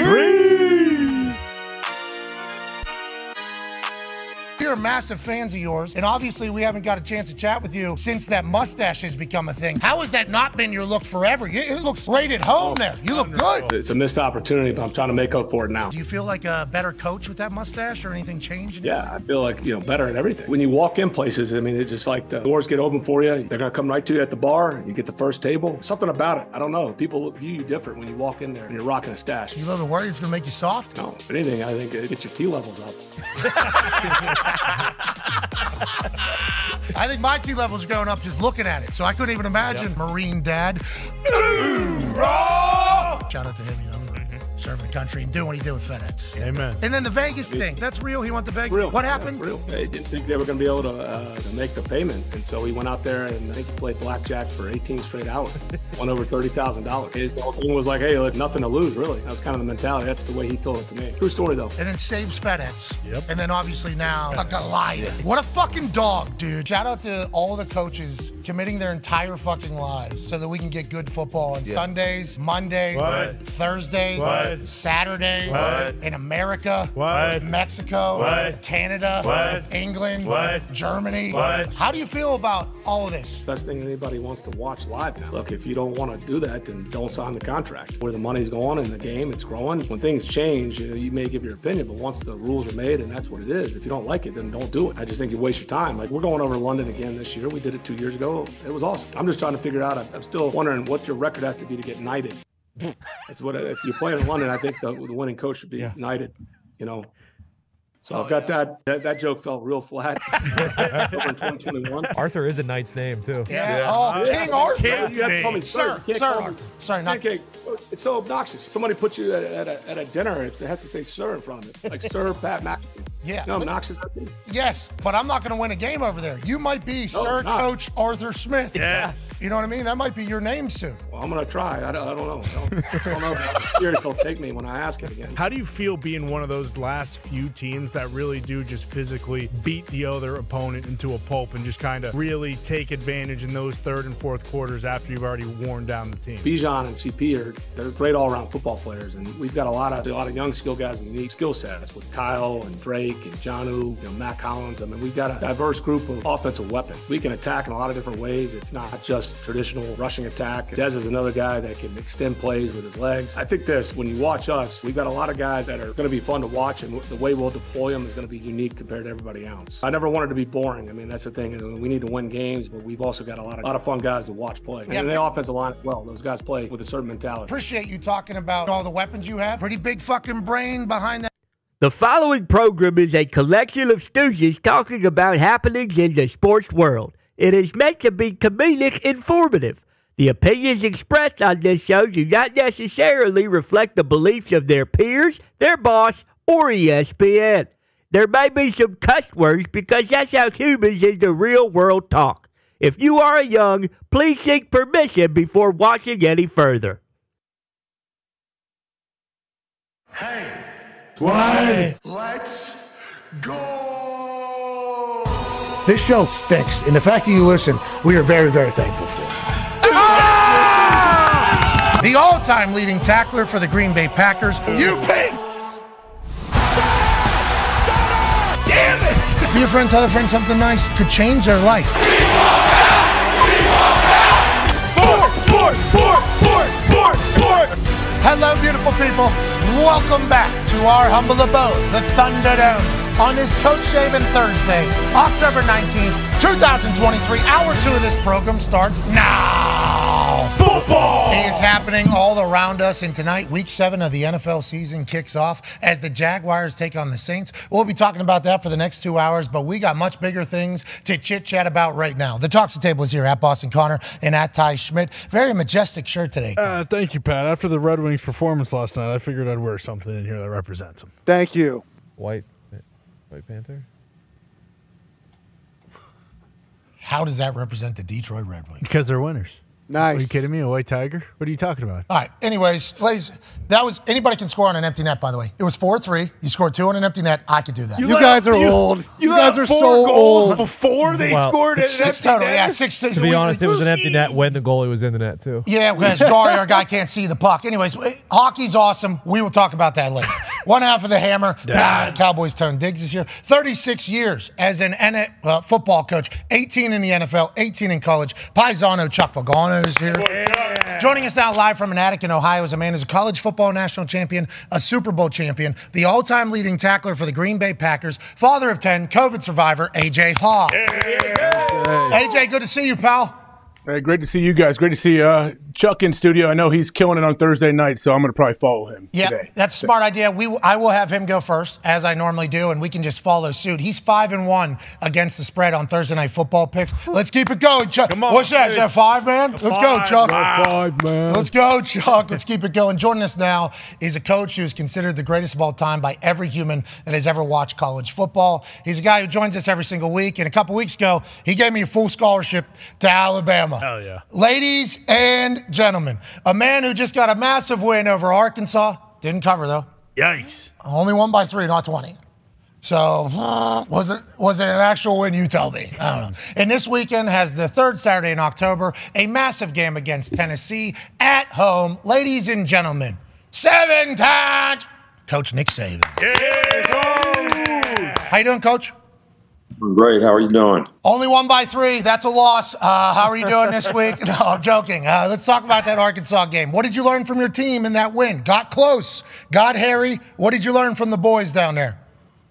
Well, we got ahead 24-6 in the game and, sort of lost our collective focus in the game. And, I think it's a great lesson for everybody to learn that, when you have the right sort of mental intensity and focus, how well you play, and then when you lose that for whatever reasons, scoreboard, get relief syndrome, I call it, like we got this, how people can take advantage of, that lack of intensity that you play with. So hopefully that's a lesson that our players learned, and they learned that they have to play one play at a time for 60 minutes in the game, which everybody's heard that 1,000 times, but it's still the truth. Cliches are a cliche for a reason. That's just kind of, they're true. That is why they are cliches. That's why they are said, and you got to hammer it home for everybody. Do you agree with the notion that normally the Alabama teams of the past that have been successful have entered week 1 playing like dominant football, their best football? This year, it's a little bit of a different story. A lot of growth we're seeing. Even this last week in the second half, kind of getting settled. A lot of growth. Do you feel that? Do you see that with this team, that this is like the most, I don't want to say coaching, but the most growth and development that your teams have had in a long time in one season? I think I agree with that. I think this team, being a younger team, maybe not the experience and maturity of some of the teams of the past, and especially at what I call leadership positions. And I think that I'm very pleased with the way this team has developed. Now, we still have lots of room to grow, and that's something that we're like embracing the challenge on. I love coaching this team. They've got good relationships. They like each other. They support each other. But there's some competitive maturity, like we just talked about, not getting relief syndrome in the game and being able to play for 60 minutes that we still need to learn how to do. Go ahead, AJ. Coach, you say that relief syndrome, which I've never really heard it termed like that. It makes a lot of sense when you say it, but how difficult is it playing with a lead? Obviously, it's a great position to be in. You want to be playing from a lead, but we see it all the time, especially if a team jumps out to an early lead. What do you got to do, I guess, to kind of keep your foot on the gas and not kind of let human nature take over? I think, we talk about this all the time. How are you impacted by external factors? The scoreboard is an external factor in the game. So you get behind in the game, you put your foot on the gas and play harder or better or whatever. You get ahead in the game, you get relieved and don't play as well. All right, but neither one of those are good things to do. If you're trying to be the best player that you can be, who you're playing against, what the team's record is, what the score in the game is, none of those things should really matter. I tell players all the time, when I was in the NFL, they made me a cut-up of you. I didn't know who you were playing against. I didn't know what the score of the game was, but I was evaluating how you played every play in that game. So if it's your goal to be the best player you can be, so maybe you have an opportunity to develop a career as a football player, why would you let any of these external factors impact and affect how you play, how you focus, how you keep mental intensity and energy up to be the best that you can be? I don't. So that's one of the ways that I do it. It's the most common way to do it. Yeah, hey, always talking about people's money or future money is a good way, to kind of get to the bottom, especially if that is potentially a goal or a dream to change an entire generation for your family. Coaches sometimes change though too, Coach. Like they always talk about prevent defense or not being as aggressive whenever you get the lead. Is that something that you talk to your coordinators about? Is that something that's just understood, or how do you handle that situation? No, absolutely. You want to stay aggressive in the game. And until the circumstances in the game change, like it's 4 minutes at the end of the game, like we did a good job of that, keeping the ball for 5 minutes at the end of the game and not giving it back to Arkansas. That situation changes kind of what you do and how you go about what you're doing. But the rest of the game, you want to stay aggressive and let the players play and do what you prepared them to do. And, I always use the analogy with players like, what if? Okay, what if you played to be the best player that you could be? What if you supported your teammates all the time? What if you were a good leader and you affected somebody else by the example that you set? All those things are things that you can control on a day-to-day basis. After the fact, you always say, if only I would have done this. If only I'd have prepared better. If only I would have supported my teammates better. Well, you can't do anything about that. Then you can do everything about what's happening now. I used to talk to guys about the church of what's happening now, man. You gotta affect the moment, all right, in terms of what you're doing every day in preparation and every opportunity that you get, so that you have a chance to be the best player you can be. Did you say the church of what's happening now? Church of what's happening now. Yeah. Amen. I like that church. Yeah, I like that church a lot. I'm trying to live in a moment. My brain isn't big enough to live anywhere else, but I am certainly a servant? No. A servant of the church of what's happening now. Mm-hmm. And I will be forever. Let's talk about the game this weekend before the boys have a couple questions for you, Coach. Obviously, last year, Tennessee-Alabama, third Saturday in October, ended with goalposts getting taken down to a river that I jumped in hours before that. This year, a little bit different team. The Tennessee team looks vastly different than they did last year. Your team looks vastly different than it did last year. What's the message you're telling the boys about this Tennessee game, and what do you see from this Tennessee team versus last year's team? Well, I think the big thing for our guys is, we have played well when, we're a little bit upset and have an edge to us. And that's something that we have to go in this game with. I thought we played the game last year with a lot of anxiety. There was a lot on the line. A lot of guys put a lot of pressure on themselves. We don't really want to go there. We want to keep an edge about how we compete, how we focus, how we play, because the way they play challenges you to do that. When they go fast on offense, they run 2.7 plays a minute. All right, that's completely different for a defensive player. It's a difficult preparation because you can't get the scout team to do it right, during the week of practice. And they're going to go fast, and you have to be able to get lined up on defense and not make mental mistakes and be able to execute and do what you do. You also can't substitute in the game, all right, because they're not going to allow you to substitute on third down. So a third down package is something else that you have to be able to execute with the people in the game. Their defense is very aggressive. They got good pass rushers, and we're going to have to do a good job of controlling the ball, try to keep it away from them some, all right, so they don't run 100 plays in a game. And, it's going to come down to fundamental execution on offense, which has been our little bit of a Achilles heel in terms of our consistency, is playing with good fundamental execution. I don't care if it's offensive line, receivers, pass protection, quarterback execution, whatever you want to talk about. It's good at times, but we have to be consistent. Success is defined by consistency and performance. You do that by having great knowledge, right? And to get the knowledge, you got to go through bumps in the road. So you got to learn from your mistakes. You can't waste a failing, and keep moving in the right direction, which I think a lot of our players have done that well this year. And with that knowledge and experience, then you communicate better, and that communication helps everybody on your unit play better. Because a lot of times when we have mental errors and mistakes, it comes from lack of communication, which can come from lack of confidence, which can come from lack of knowledge. All right, so all those things become really, really important in games like this, so you can stay focused.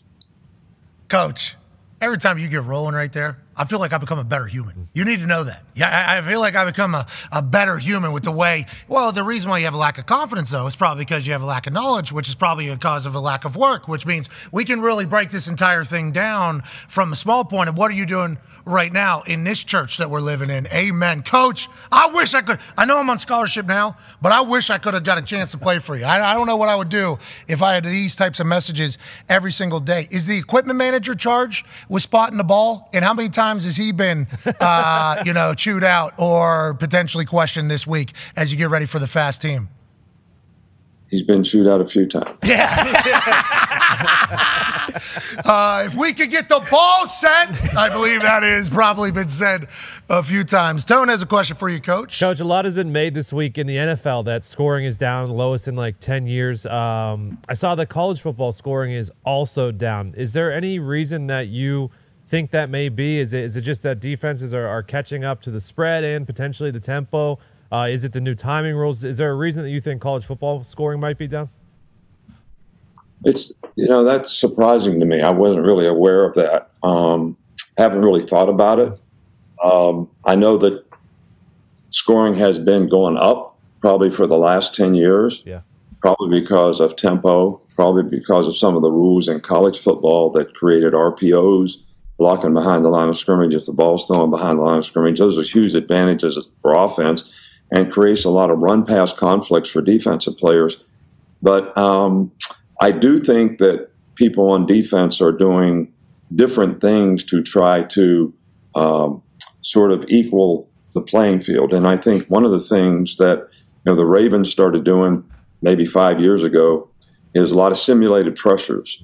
And this gives offense a problem because somebody's rushing that's not supposed to be rushing and somebody's dropping who's supposed to be rushing.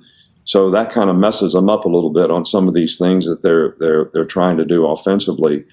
And we do that a little bit, but it gets a little harder to do it when you don't have the right personnel on the field. Okay, have college defenses got more sophisticated over time here the last 10 years, do you think?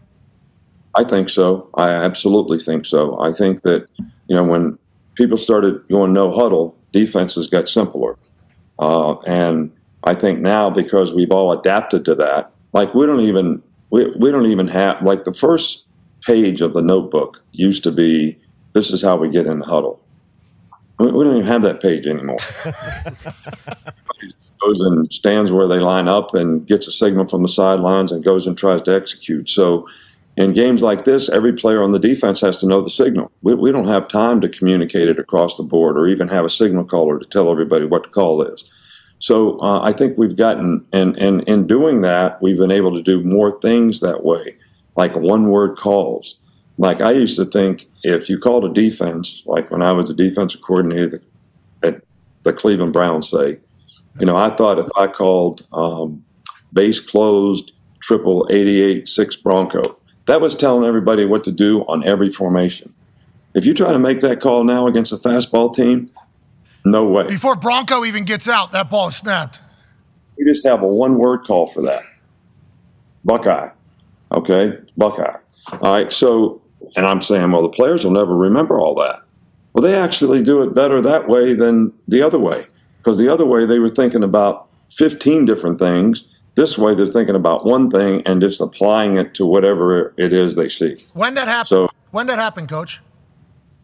When Ole Miss beat us 2 out of 3 years going fast. I can't take it anymore. What do we need to do? I love it. Go ahead, AJ. Coach, on the flip side, for an offense, you hear coaches or people talk about on TV that you have to have a balanced attack, like between your run and pass game. Does that have as much weight as people, I think, give it? Do you have to have a balanced attack, or isn't the offense just kind of taking what the defense will give them?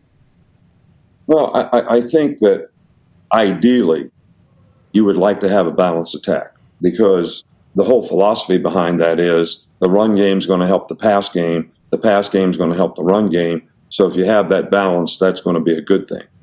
But I do agree with you that you really do have to take what the defense gives you. And you don't want to run negative plays into bad looks. So the more you can eliminate that through having the right call, whether it's run to pass or run to run, that obviously helps, a lot. So But I also think on offense, you have to feature the players you have. On defense, you have to play a system because it has to adapt to a lot of things, a lot of different offensive things that you're going to see.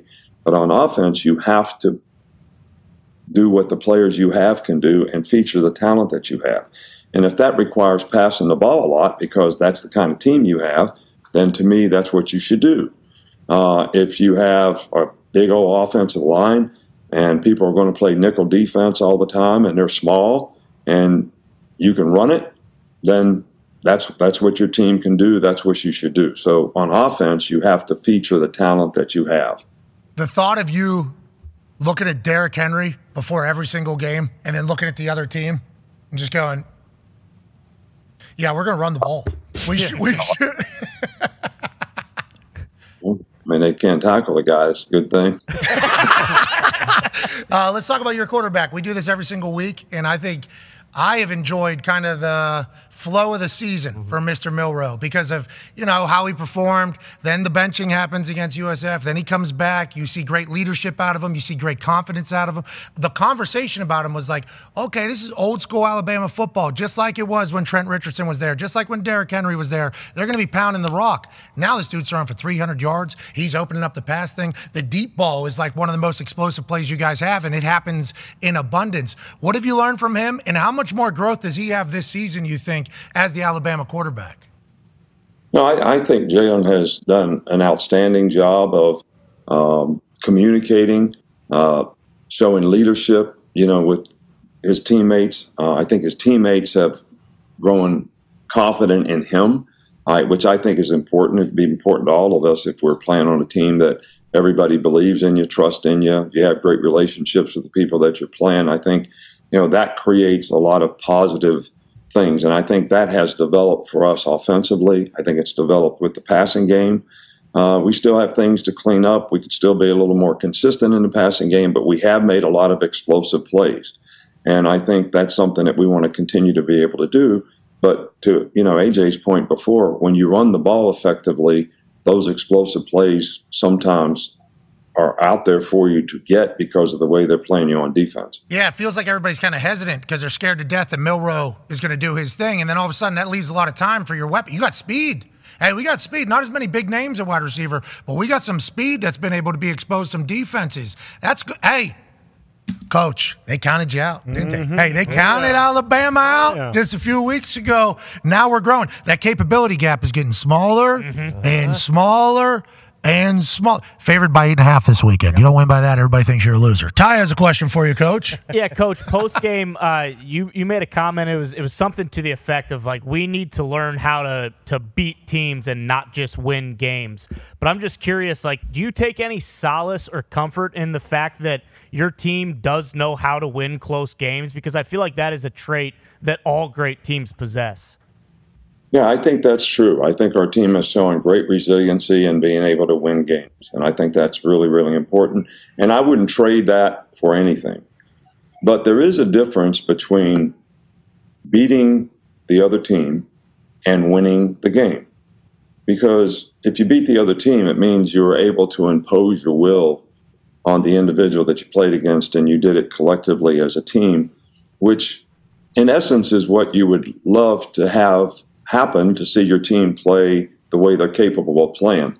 So that's something that, we want to continue to try to instill, in our players, that we want to impose our will on the opposition, regardless of what the score is. Don't have to be behind to do it. We can still do it when we're ahead. Because, I think the Colorado game was a great example of, a little bit what happened to us last week. You get ahead 29-0 in the game. Guys lose their mental intensity, their focus, and then the game starts to change and the momentum swings and you can't get it back.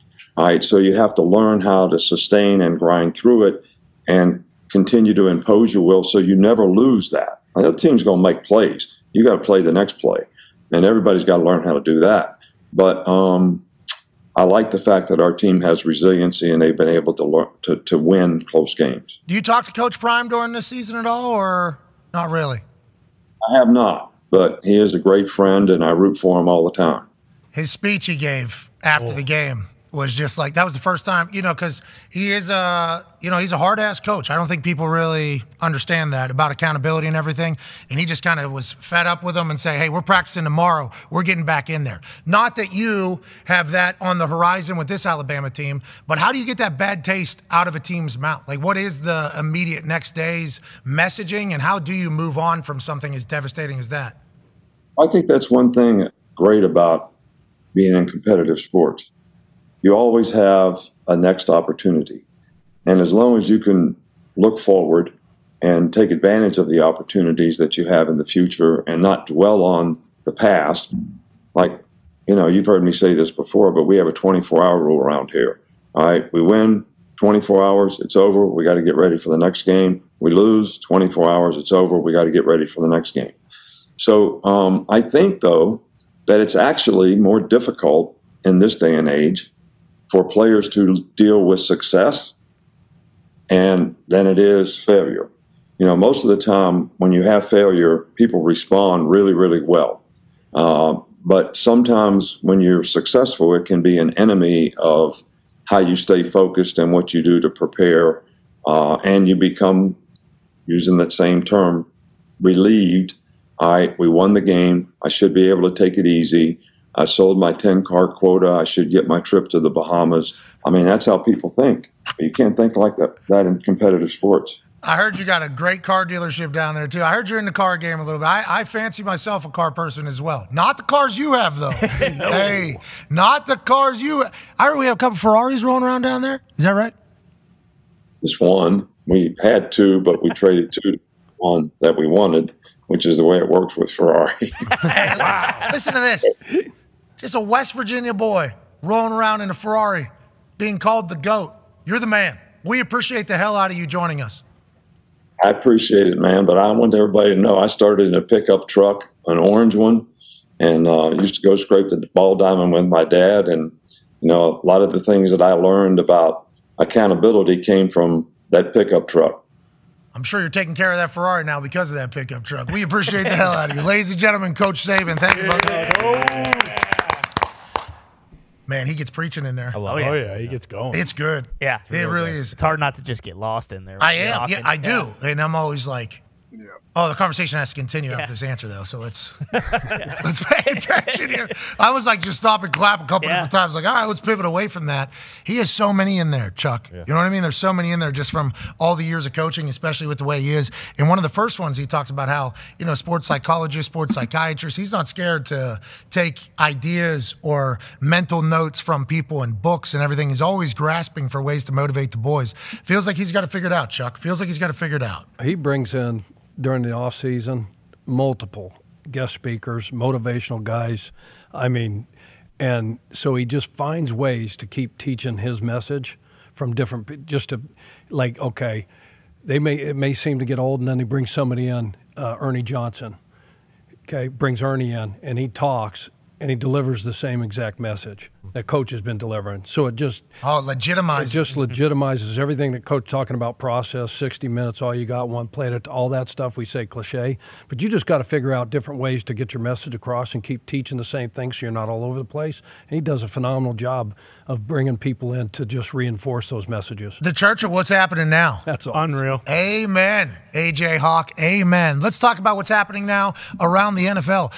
Former teammate of yours, I do believe, friend of yours, never been on the program, but I have met him a few times. Nice. Las Vegas Raider wide receiver Davante Adams spoke after this last weekend's big win over the New England Patriots about the offensive efficiency and his role inside of it. And boy, it is certainly generating some headlines. Here's the full presser and full quote, not just being read, from Davante Adams. I mean, it's a work in progress. Obviously, we're going to continue to work through it. But, I mean, I'm a human being, and I have extremely high standards for myself and this offense. So, to me, it's not just about, I'm sure people thinking like, well, they won the game, they won the Packers game, why is there an issue?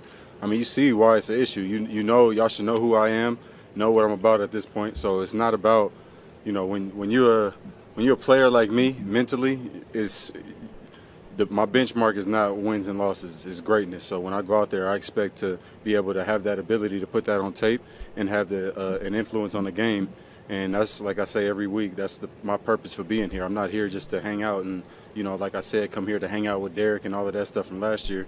Came here to win and to do it the right way. So if it don't look like it's supposed to look, then I'm gonna be frustrated if I'm not a part of that plan, because as I have the opportunity to go and to change that and make it look like a much better picture out there. And if that doesn't happen, then I'm gonna be frustrated. If Jacoby goes out and have a monster game, or if the offense is scoring every 5 plays like our first drive on the Bills, then it is what it is. It's not about me, but I'm one of the bigger pieces as to why this offense is going to go. And if I'm not getting it, then that's obviously not according to plan. So we want to obviously keep working like we are to get that right. So some of the ways that press conference was put onto the internet with some of the quotes, obviously not with the entirety, there's a lot of people saying Davante Adams won, all he cares about is he didn't get the ball. Now, that press conference was quite a roller coaster of like emotions of how you feel about what he's saying, but I think the most important part, he said, if Jacoby Myers is going to get 6 catches, touchdowns, and we're going to be an effective offense and we're going to win, you're going to hear nothing from me. I think his big message was like, yeah, our offense is a work in progress. We need to get better. And I was brought in here to be a massive piece of this offense. So I'm never going to be happy or satisfied when our offense is crop and we're winning games moving forward. A lot of people are trying to make him look selfish. I think he's actually taking a view of the entire team, the entire offense, and talking as if a quarterback would talk about the whole thing. Your thoughts on what Davante Adams said there? And how isn't it as easy as just like throw the ball to the guy? Isn't that just kind of what Aaron almost said whenever he was playing with 17? Yeah, he's kind of that guy where if he's out there, even if it looks like someone's over the top, hey, just give Davante a chance. He'll probably come down with it. But I guess I could see how people could take this many different ways. But at least how I took it when I first saw it and watched the whole thing, that he's saying like, yeah, we're not satisfied just squeaking by and winning and not scoring a bunch of points and all this. Like, we are better than we're showing. And like the greatness thing, I took it as, hey, we're not satisfied. We're not just trying to win games by a little. Like, we're not just trying to squeak out these victories and whether I'm getting the ball or not.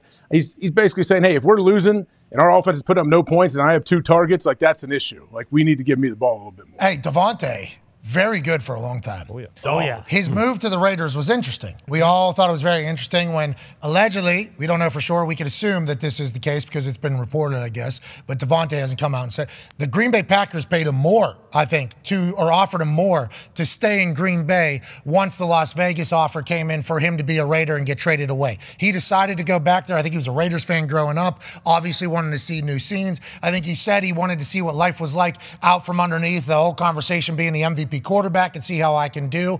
Derek Carr was obviously last year. That ends up not working out, even though it seems to be working out with the Saints. This year, Jimmy G comes in. He's out. Hoyer does okay. He's out. Aiden Connell was in there. Jimmy G is back. What do you think from Davante Adams for the rest of the season, and how do they go about getting that Green Bay Packer Davante Adams on their team on a regular basis? Well, that's what stinks is like when they actually give him opportunities, like he still is that guy. Like like when they actually go into a game and make it a focal point of like, hey, again, like AJ's saying, like Aaron has said, like it doesn't matter who's on him. It doesn't matter if he's getting doubled. Like we need to give this guy at least 15 targets because he will produce, but he could have never imagined. I mean, what? You just mentioned all those guys, like in his second year with the Raiders, and he's already played with like 5 quarterbacks, so he's never really getting the opportunity to kind of create that same kind of chemistry that he had with Rodgers. Like I think this is also a testament to Rodgers too, is like, whoa, he was.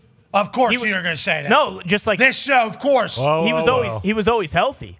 You know, it's like he was always playing with the same guy. So like, and yeah, obviously Rodgers is amazing, but like Jimmy G already this year, it's like he gets hurt, then he comes back and he's good, and then he gets hurt, and then he's out in a game. Like it's just if you're trying to like build chemistry with a guy you've never played with before, like I don't know how you fix that. The first 2 years of Aaron Rodgers Tuesday, he would come on and we'd run some plays from the game. We would do it this year, but obviously he's not playing. So the only plays we could see is him before the game, somehow 30-some days after surgery being able to do it. So we got to do that. But there was a couple plays with like Davante Adams where there was like no signal given. No. Was not the play, just like a look and then like a look and then like, yeah, we're running a completely different play than everybody else. His football IQ is so high. So I assume Davante is like, I know every coverage that we're playing against. We could easily make this thing work every single time. I'm not really getting the opportunity to do that thus far. And I think every time he speaks about it publicly, he's not just speaking to the fans. I think it's also to like, for sure. Hey, we need, let's.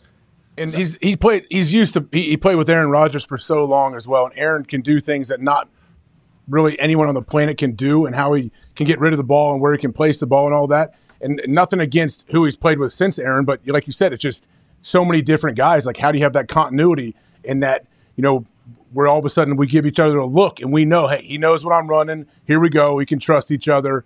Let's do it. Like, it just takes time to do that, and you don't have the same guy over and over again. It's tough. It's crazy that they were able to look at each other and go, you remember in 2013 when a guy played against us like this? Yep. In the first quarter of the fourth game of the season? Yep. All right. Yeah, exactly. Like, they're just both on the same page. It's like, hopefully they'll be able to develop that, because when Devontae's rolling, it's must-see TV. The catches are bananas. Uh-huh. Yeah. The moxie. The yak. His yak is legit, too, for being a big guy as well. Like, it's crazy. So hopefully they'll get that thing rolling, but I don't know if anything has told us that offense is going to get flowing like we thought that it could be. I think he's talking to Jimmy G, because last year with Derek Carr, he had 100 catches for 1,500 yards and 14 touchdowns. He was the second most targeted wide receiver in the league. So then the coaching staff is the same. The only thing that's changed is Jimmy G versus Derek Carr. I think he's personally just talking to Jimmy G like, throw me the ball. Yeah, Derek Carr, interesting. Got kicked out of the building last year, right? Now he's down at the Saints. They're favored by the Jags tonight, Thursday Night Football. We have a little bit of an update here on this particular Thursday Night Football game from Adam Schefter.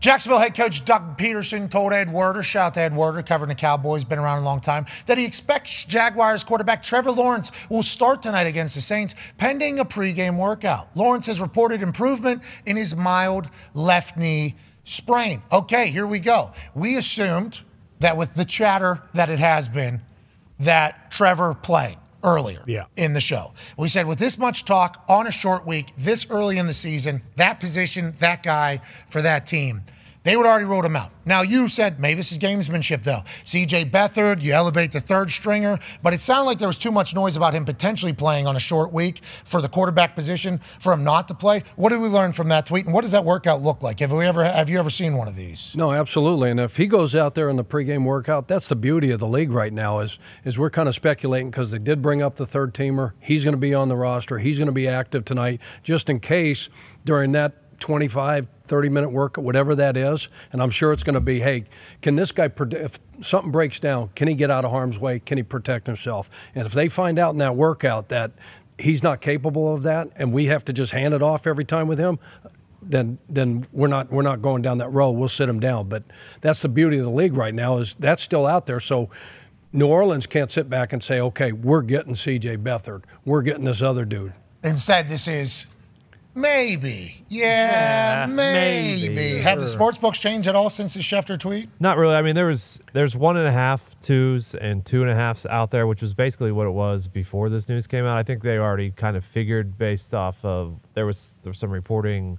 What was it, last night, that he was probably going to go? So I think it was already cooked into those last night. Okay, so Trevor Lawrence and the Jaguars, 3-game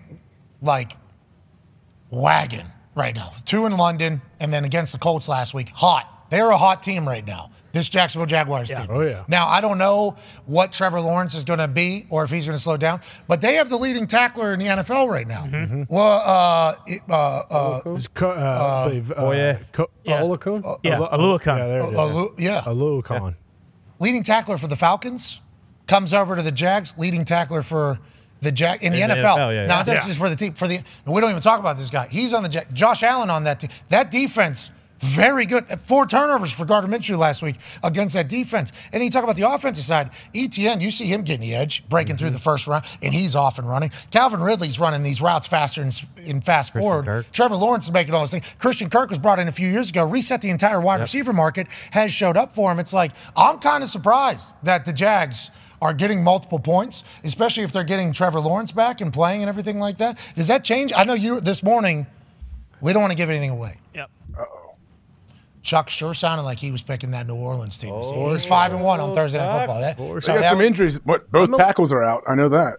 So you got linemen out. You know, you got Walker Little's out for the Jags, but New Orleans got 3 offensive linemen out. They got 2 starters and a backup offensive lineman out. Already been ruled out. They benched the guy too. They benched Penny, and they brought a guy up from the practice squad. And like both these guys haven't played tackle since in years. So you don't think Josh Allen right now, who's got 8 sacks on the year? Now, as a team, they're like 28th as far as getting sacks, the Jacksonville Jaguars. But you got Josh Allen there, and they'll line him up on one of those other, whoever it is. I liked Artie Smith saying, my first year we went down there and we won on a game-winning field goal or whatever, but they were telling me, like, hey, when it gets going, you can really feel it, is what he said. That home field is an advantage down there. But for me, just watch, I don't know. I'm a big, like, how is the team playing right now? And if Trevor Lawrence is playing on a Thursday, okay, I think he's going to be more than capable to do everything that he has done. Yeah. I assume it's been talked about much more than the actual injury is.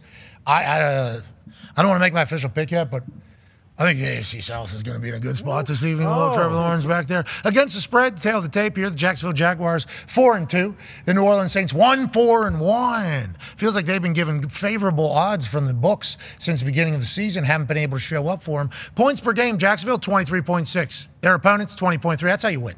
Okay, you average more points than your opponent, you win games. Points per game for the Saints 18.2. Ew. Have to have over 27 is what the last 14 Super Bowl champions have had. Yep. Over 27 points per game. So they're at 18. Now, this is a different year with much better defenses, but the Saints' offense has not been fantastic. +7 turnover margin for the Jacksonville Jaguars. +2 for the Saints. Okay, not bad defenses. And third down. That 15 takeaways, not to interrupt you. Sorry, Pat. No, go ahead. That leads the league. Saints? No, Jacksonville. Well, they got 4 from Gardner last week. Well, they were at 11, and Gardner gave them 4. And so week they're one at 15. They got more week one, the takeaways Colts than gave them anybody in the trouble NFL too, right now. So Jags D, they good. They can turn the ball great over. defense. They're third against the run, but 31st against the pass. Held the Bills in London. They had a good defense. And then third down percentages there, 36.1, which is 24th, and then 32.1, which is third in the league. 4% change there is a jump from 24th to third. Well, that's the defense. Yeah, that's a parity of the NFL. Offense versus the defense. Yeah, you're talking about like that much of a difference is from 24th in the league to third in the league or whatever. This is wild. For me, I don't know what the books are thinking. It feels like this is an obvious pick for the Jags, which scares me, which makes me almost think like it's going to be the Saints on this particular Thursday night. Yeah, I mean, it's a bummer, and I hate that I have to be the one to say this, but this game's going to blow. There's not going to be a lot of good offense. It's going to be a lot of good defense. I like touchdown parlays. I don't like any of them tonight. But, I mean, look, it's still going to be a competitive game, and both these teams are still in it. And at least we do have studs on both sides of the ball for the Jags and the Saints, so there's guys to watch. And Kirk Herbstreit, Al Michaels, Of course. Haley Hartung, They're the best. Fitz, Witt, Carissa, Tony, Sherm. Of course, yeah, that's awesome. Yeah. The production of the Marshawn Lynch. Yeah, I can't wait to see what he's doing in the Bayou. It's going to be awesome. The game's going to stink. It's going to be a tough one. Oh, why are you so negative on Come this? on. Is Marianne Doe? Oh, no, Is this because of Marianne Doe? What's the over-under on the game? 40.5. Oh, okay. So, yeah, this game's going to stink. Taking the over? No. You're taking the under? Absolutely. Jacksonville at New Orleans line movements. Best over is currently at 39.5. Best under is at 40.5. Look out. Best Saints odds, -130. Best away odds, +120. Best home odds, -1.5 at FanDuel. Best away odds, +2.5 at BetMGM. Hell yeah. All right, a lot of movement there. Hey, nobody really knows, it seems like, what the exacts is. But I know who does. That's Chuck Pagano. Yeah, it does. I would most likely blindly follow Chuck on this one, but I do have an idea of which way I'm leaning right now. Oh. What is it? Huh? Tell us. I can't tell you that. It's a secret. Come on. Me too. Me too. I'm leaning towards both teams right now, but I can't wait to hear what this old Italian man has to say because he seems to have the touch of the gods. Speaking of the gods have blessed Sean McVay and his wife. Yes. Yeah, Yep. they've been married. Yep. Wife with a baby. Sweet. She is currently pregnant. Now, the conversation is quickly revolved around, well, Coach, what are you going to do if the baby is born on an NFL Sunday. You're the play caller, you're the head coach. You know, this happens for players. Very rarely does it happen for coaches because normally this type of thing is planned to potentially happen in the offseason. Now, they got very lucky. He slipped one past the goalie, baby dude, during the football season. And here's what Coach Sean McVay had to say about his unborn baby and the timing in which it enters the world. My wife's doing great. I think there was a lot made about me missing a game. I'm not going to miss a game. My son knows better than to come during a game. Okay, so I think there's nothing more that needs to be said. That's a matter of fact. AJ, do you agree with that? I agree. Coaches are known to induce on Tuesdays a lot. That happens if your wife is pregnant during the season. Yeah, he changed his tune. Coach Pagano, your thoughts on coaches potentially having babies during, first of all, shout out to his wife, okay? Because I got a chance, obviously, to go through a pregnancy with my bride for our beautiful baby girl.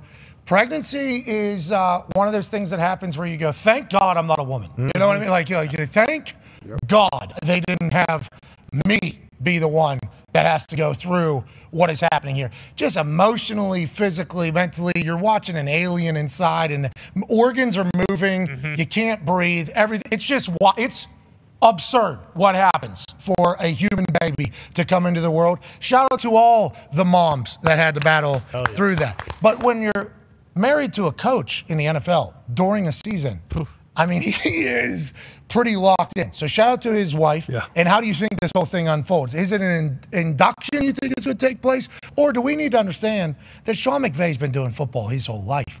His seed, his offspring, understand that we're coming on an off day. We're coming on Tuesday and probably going to be calling plays on Sunday with Dad, if I had to guess. If anybody can make that call, maybe he could. But he's also got to understand that these women want to have these babies natural these days. You know, some home births type things, right? So I sure hope it doesn't happen. Look, if you want to be there for the birth of your son and you want to have great relationships with this kid, I suggest you be there. You know, otherwise that's one of those things like you don't want to miss the birth of your baby because that's something that potentially could hang over your head for the rest of your life. But hey, well, we understand because no. So the good thing is if it does happen, he has to miss a game. He's got a great staff. He's got Raheem Morris over there that can run the whole deal. Going to be a head coach again soon, we see. Going to be a head coach again, doing a phenomenal job with that Rams defense, like always. So I like the positive vibes, though. I like the positive vibes. And my baby came 2.5 weeks early, so they are out of nowhere. You know, like 3:50 in the morning, or 2:50 in the morning. Wife wakes me up. I think my water broke. So, well, I was supposed to learn how to be a dad in the next 2 weeks. Baby's not. What are we talking about? You might. It's hot in here. You might. Maybe turn the AC on. Maybe we sweat a little bit. That's the whole thing. So the baby doesn't really, care about what you have going on. But I do appreciate the fact that Coach McVay is putting this out into the world. And shout out to his baby. I assume getting a crash course in football. Since about probably 3 weeks into existence with Coach McVay. Yeah, because last week he said he would miss the game if it came last Sunday, and this week he had a talk with his baby boy inside the stomach and say, hey, you're not coming on Sunday. So I like that. I had a lot of those talks too with my baby girl, and I don't know if that's a sign of things to come for me talking to her and her not listening, but I did say, hey, your dad has not read all the manuals yet, so we need the next 2.5 weeks. Okay? There's a lot of learning that has to take place. She did not care. She came, and then all of a sudden it's a lot of, whoa. Yeah.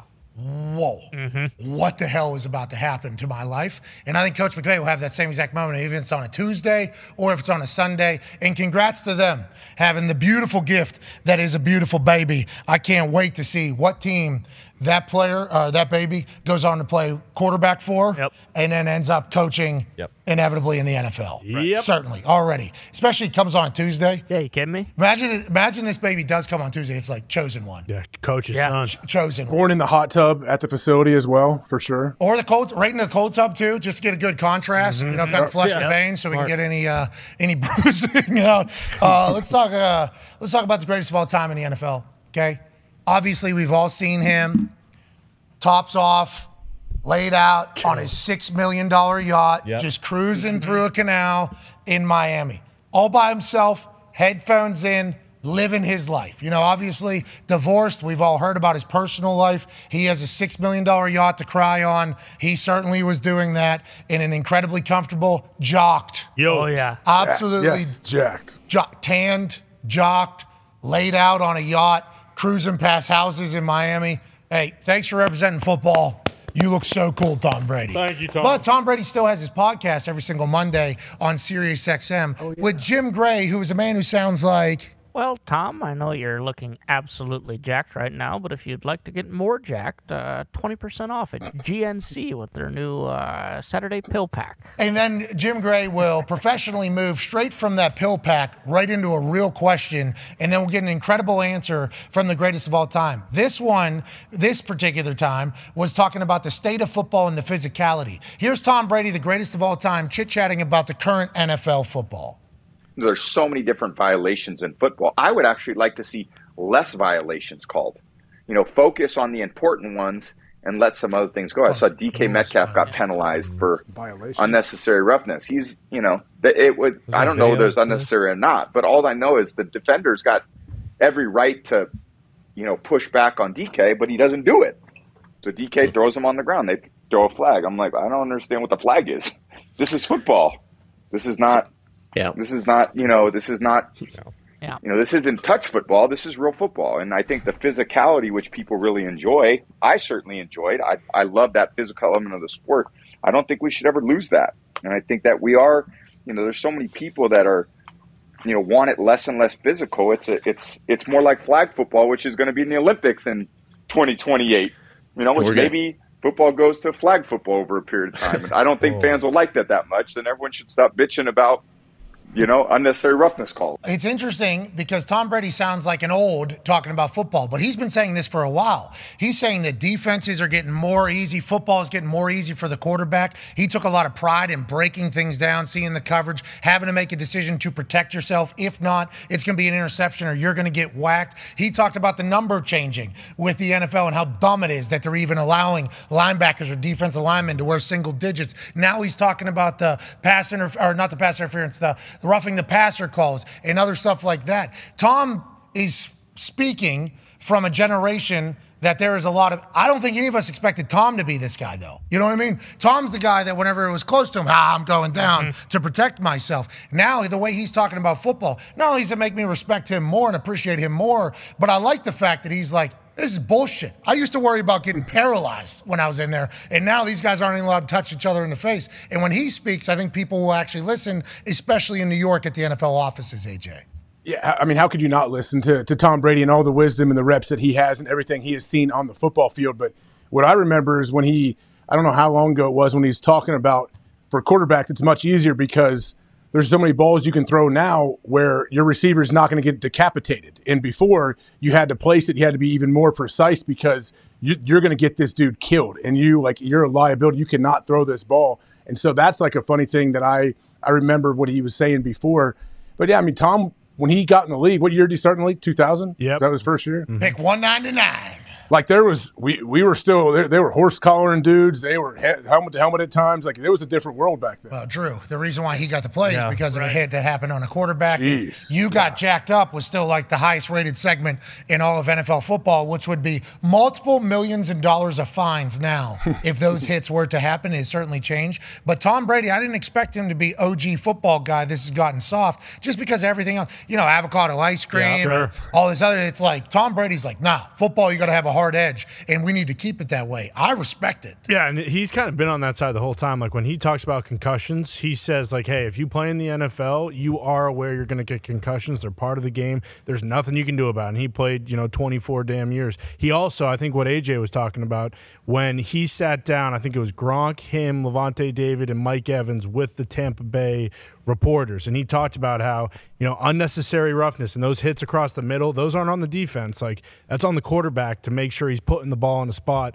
where his guy isn't getting killed. So now with the game, to what AJ was saying, it's like now he doesn't have to worry about that because no matter what, if he puts this ball right where it's supposed to be, even though that guy's getting killed, he knows he's getting 15 yards on the other side, whether he catches it or not. We'll be talking to Peyton Manning in 14 minutes at youtube.com/The Pat McAfee Show, and then also on ESPN Plus. I'll be excited to hear his thoughts on what Tom just said. I would assume he would echo the same sentiments, Coach. No, absolutely. It doesn't fall on deaf ears because of the way he played the game. And to your guys' point, the way, how he's talked about it.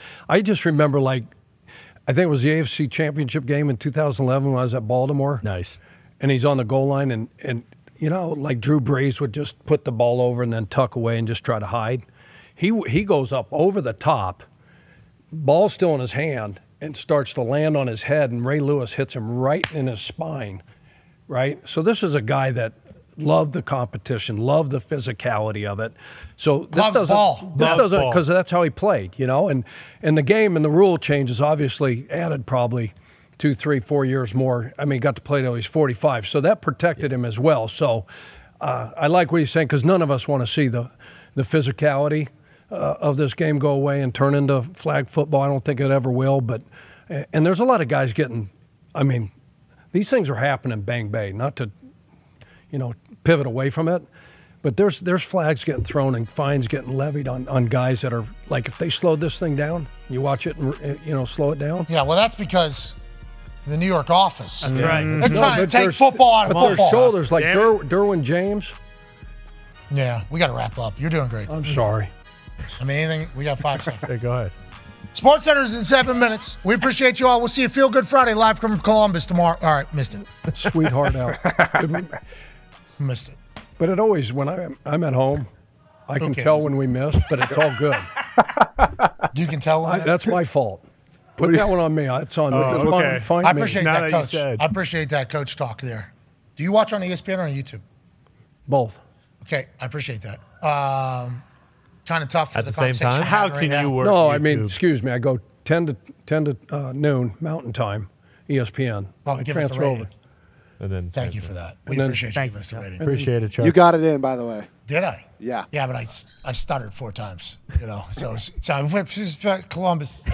They get it. That's bad. I didn't catch It's that. because I got this long shirt, long sleeve on. Could be. I do feel like I look much more professional. I accidentally looked at myself a couple times when Saban was on. Who's that guy? What the hell's wrong with that? Who's that corpo suit over there? Whoa! It's not a suit. Down, Hawk. Not a suit, you pig. I have gotten text messages from a lot of people. A lot of people. Oh, a yeah? lot of people. Are they pumped or what? Well, I told Sam this morning whenever I said, I think I'm going to wear a long sleeve shirt today because the weather's turned at some point. 15 rain. I'm going to have to do this, you know? Mm-hmm. And this is a nice shirt you got me. I appreciate it and everything. I said, it's going to get loud, though. Like, I think people are going to call me sellout. I'm going to be called a little bitch. This whole thing. Can't put sleeves on. It's okay. And I was accurate in my prognostications. Looks good. What? Mm-hmm. I got somebody in my phone who called me a little bitch. Who's that? Oh, no. I'm not going to say the name. Chris Angel? Chris Angel probably loves what I'm doing, but he'd come in here and sleeves would just Yeah, get rid of him. somehow it'd be Take your arms off with the sleeves. a blue Torso sweater. would be gone. That is the craziest trick of all time. For real. Like, can we talk to, I know you're friends with them. Can you ask him, hey, how do you separate the torso from their lower half? Let me see if I can get his phone number and just. You got some scissors. We can do Sean Payton on you right now. Who's that? Oh, yeah. Go Sean Here's, Payton. Yeah.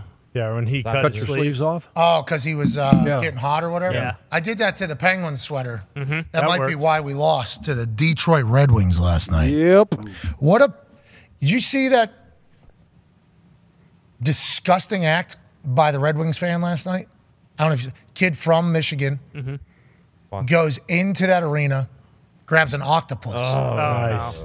Throws this carcass onto the ice. So yeah. obviously this is something that used to happen where they're like, you know what are the aliens that exist on Earth? Oh, octopi. Let's go ahead and grab a couple of those and just start hucking them onto the ice.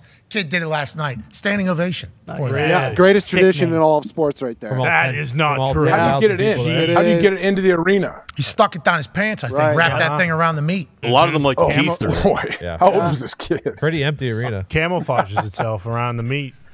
That's crazy talk. So he did. The thing was, His dad make him do it? His dad, all right, take your pants off, son. We got to wrap this thing he around. was actually so close to climax because, like, when the one leg would start slipping So off, many suction cups on that the thing. other one, Exactly. Grabbing. Yep. it became And 10 blowies at once. you know, Oh, no. Non-stop getting tugs. If Yep. Pittsburgh Car wasn't wash. so soft, you know what they would do? They not disrespect fucking octopi. They might get a penguin, and they might throw Are that you thing. kidding on me? the penguin? ice. What is your piece of problem? shit. Real? You are Yeah. a fool. This is what I'm talking about. Yeah. This is why no That's votes for you hockey. guys. What do you And want? that's why we're hockey town. That would be so And that's dumb. why we throw it won. on the ice too. No, See, Jesus. let me tell you what Pittsburgh might do once we get there. They might let a penguin do one of these and then onto its stomach and That'd then be let it cool. kind of fly around. Yeah, alive. Not taking it from upper deck and being like, hey, octopi, You're about to get splat, and then ice. Boom. Let's throw your dead, rotting carcass all over the ice. City's getting soft. I'm just At saying. least we know who killed Takate now. Yeah, it was Detroit. No, I was here. No, we know who killed I was here. Takate. Like it was. We knew it wasn't going to be you, fucker. You would never get a hand job from one of those octopi to sneak them into that. Never. You would never do that.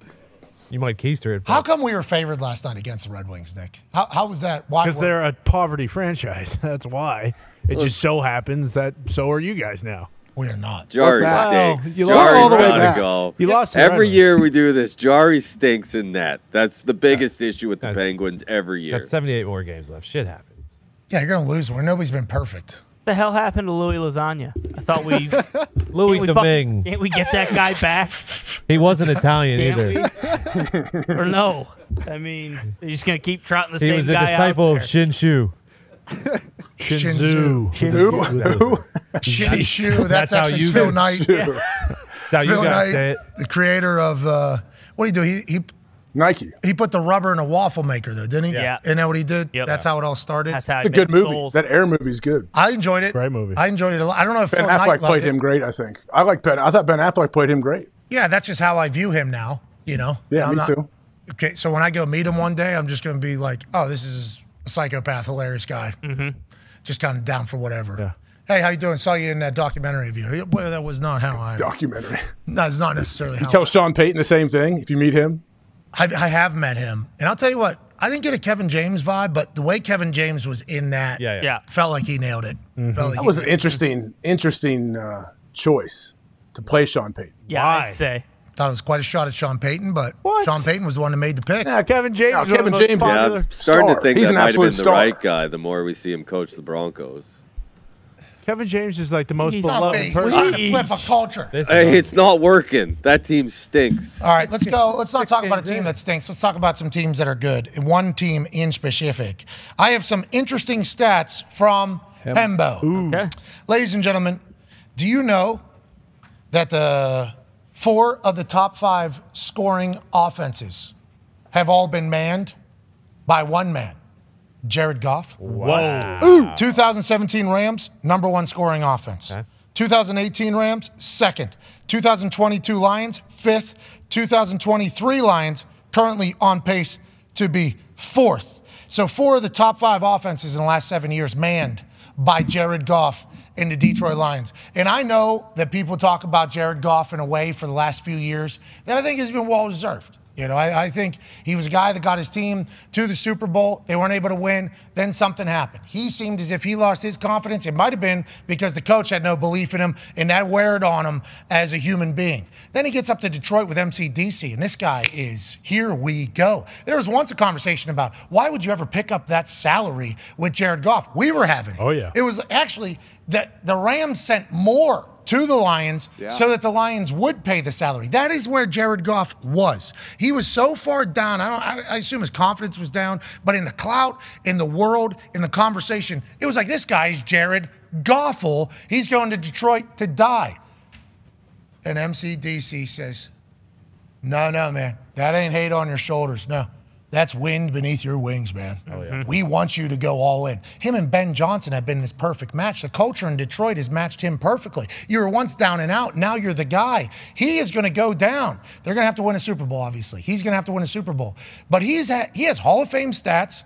He has everything to prove that he is a great quarterback in the modern NFL, in the NFL whenever he came into the league, when it was much different than what it is now, what he was able to do with McVay, what he's able to do with Ben Johnson. Jared Goff is He's a full-blown fucking stud, AJ, and he very rarely gets talked about in those conversations with the other stud quarterbacks.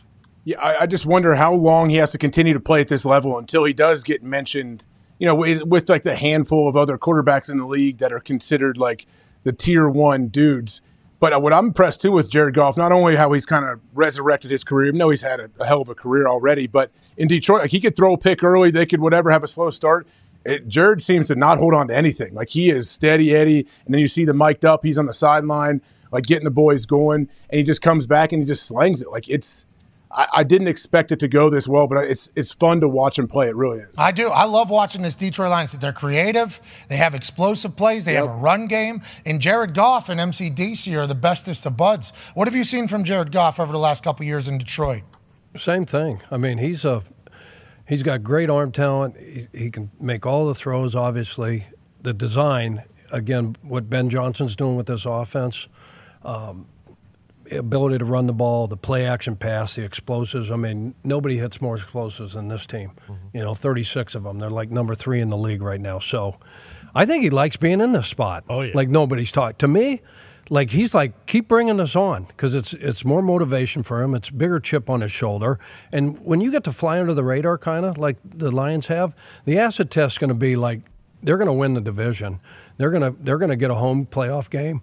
They win the home playoff game, and then if he somehow finds his way into an NFC championship and then can get to the Super Bowl, then this story, like, it's got a long way to go. But he's got to do it on the biggest of biggest stages.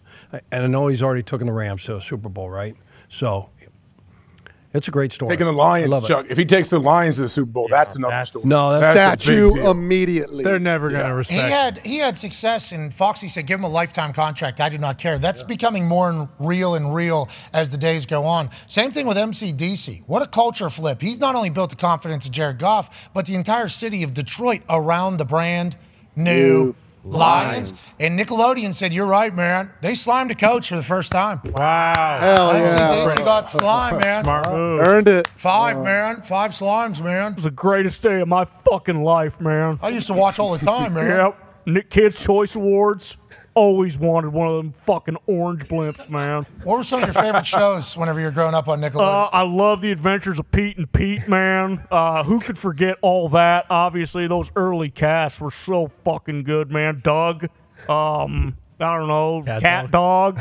You name it, man. I got the entire Rolodex for every Nickelodeon show. And now you've been slime coach. How do you feel? I mean, it's just, like I said, it's the greatest day of my fucking life, man. It really is. Hopefully I can host the Kids' Choice Awards next year. Well, I think they would certainly enjoy that. Yeah. Hosting anything seems to be the best option for everything. Let's take a break because a man that has hosted everything and should host everything, he's on the other side of this break. Oh, hell yeah. Here we go. Ladies and gentlemen, it took him 6 seconds to get voted into the Hall of Fame. Yep. He's on the Mount Rushmore of players forever. And his incredible series, Peyton's Places, is launching its 4th season. Peyton Manning will be joining us on the other side of this break. Be a friend, tell a friend something nice. Take 5.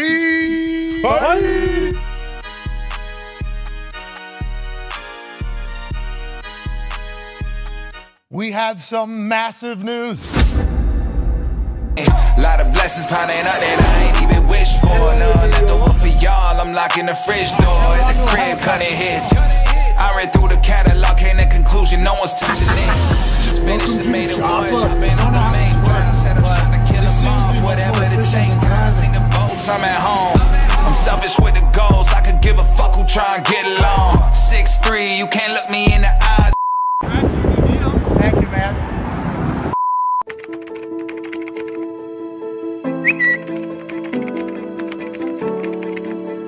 Welcome the incomparable Pat McAfee. But as soon as we get backstage, I see Serena Williams like 6 feet from me. And I'm like, oh my God. Hello, hello, hello. You look fantastic. Massive room. Did not expect to see this many incredibly important humans to the media world. And then all of a sudden, guess who pops by? Ryan Seacrest. Bro, Ryan Seacrest, how are you? Congratulations. Legend, bro. And holy shit, Ryan Seacrest is here. Honestly, your work ethic is something that people Thank you. really inspire you. Why am I here? Great question. Sweet cowboy hat. How you doing, dude? Makes me look thinner. The Kardashians? Bullshit. Come out of the elevator? Hey, good luck out there. Thank you. My show, my guys and I will be joining the ESPN universe. And we are so incredibly pumped, honored, and thankful to be doing that. And a lot of people are wondering, why would you ever want to do that when you run a couple $100 million valued company with full independence and the ability to kind of do whatever I want, whenever I want, with my crew that is one of the hardest working group of men on this earth. And it's because I had the incredible opportunity over the last 2 months to chit chat with the leadership at ESPN. I go up to a lounge, Alex Honnold, the guy that was climbing? Yeah. I'm like, holy fuck, that's that guy who just hangs off the side of cliffs or whatever. And I think the future of sports media is certainly something that we're kind of creeping in on. Digital has become an influence. It has the structure. It has the ability to reach millions and millions of people. Dan Orlovsky, after his riveting performance on the stage, which it was, Gets a Shirley Temple. he comes, no, he got wine. Okay. The future obviously says that linear television is going to be dead. ESPN, the channel, won't be able to exist, but when is that? Is that a year from now? 10 years from now? 20 years from now? Can we get to 25, maybe 30, 35, 40? By that time, I'm 65, 70 years old, and I've completely missed out on the powerhouse that is ESPN Linear. So when I was talking to Jimmy and Bert Magnus and the Bob father, Bob Iger, somehow got a chance to be in his office for an hour and a half in Burbank. That was bananas. He's now talking, I think, to the leader of France. Dumbest life of all time continues. But they all very much understood that we need to embrace both what tomorrow is and what today is. And I have the exact same vision. Then Joe Buck, Troy Aikman come walking in. I'm very thankful to announce that we'll be on ESPN, ESPN Plus, the ESPN app, and for the first time, I do believe in all of sports media, we'll be live on ESPN's YouTube at the exact same time. Jimmy, Burke, Bob understood that 98% of male Gen Zers use YouTube on a daily basis. So being live there and on ESPN, we should be able to reach the entire world, hopefully, if I don't fuck it up, which I might have just did by saying the F word in this room right here. You met the real DeMar Hamlin, not Michael B. Jordan. Are you sure? Not the actor, not the clone. How's the upfronts? He is in Disney movies. The clones look exactly the photos. same as real people. That's the actual clone type.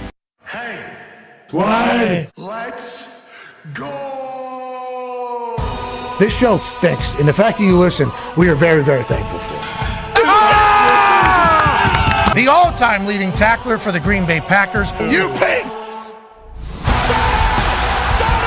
Damn it! Be a friend, tell a friend something nice could change their life. Sport. Hello, beautiful people. Welcome back to our humble abode, the Thunderdome, on this Coach Show Saving Thursday, October 19th, 2023. Hour 3 of this program starts now. Football is happening this evening. Week 7 of the NFL season will kick off as the Jaguars take on the Saints. The Jags are getting 2 to 2.5 points on most books. That's AJ Hawk. The Toxic Table is here at Boston Connor and at Ty Schmidt. One half of the Hammer, Dahn. Cowboys Tone Diggs is here. 36-year football coach Chuck Pagano is here. And joining us now is a man who is well accomplished in the football world, obviously. 5-time MVP, 2-time Super Bowl champion, Walter Payton Man of the Year, Mount Rushmore candidate for every human in the history of football. He's also the host of Peyton's Places, which will debut season 4, episode 1 this upcoming Sunday, and also the host of the Manning Cast, which has another episode Monday night as the 49ers will take on the Minnesota Vikings. Ladies and gentlemen, Peyton Manning. How are you? Thanks for having me. Hey, thank you for joining us. I know you got a lot going on, so the fact that you're able to take a little time on this glorious Thursday, we are very thankful for. Let's dive right in. Peyton's Places, Season 4. Congratulations. It feels like every time I watch an episode or watch these Peyton's Places, you legitimately love the game of ball and want to showcase everything in the history of football while doing incredibly cool things. Who thinks of all these fucking ideas for you? How do you go about doing these things? From doing the Statue of Liberty play at the Statue of Liberty to like a helmet race on the Indianapolis Motor Speedway.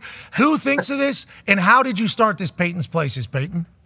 Well, I appreciate you being a fan of the show, Pat. Obviously, Season 4 is special.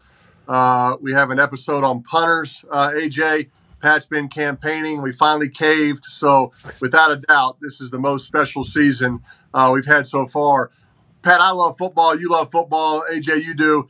But I got to tell you, my passion for football is matched by the people at NFL Films, right? These are the people that are filming every game, have created every great highlight tape through the years, and they truly love football. So they've been our partner on Peyton's Places. They have all these archives of footage that they've had for years, and they've been looking for ways to tell the stories about Coffin Corner, right? About Elvis being a football fan, all the different shows that we've done through the years. They have the footage, and with the 100th anniversary of the NFL a few years ago, we've been able to tell the story via Peyton's Places. You're right. I've had so much fun doing it, watching film with Joe Namath, watching film with Raymond Berry.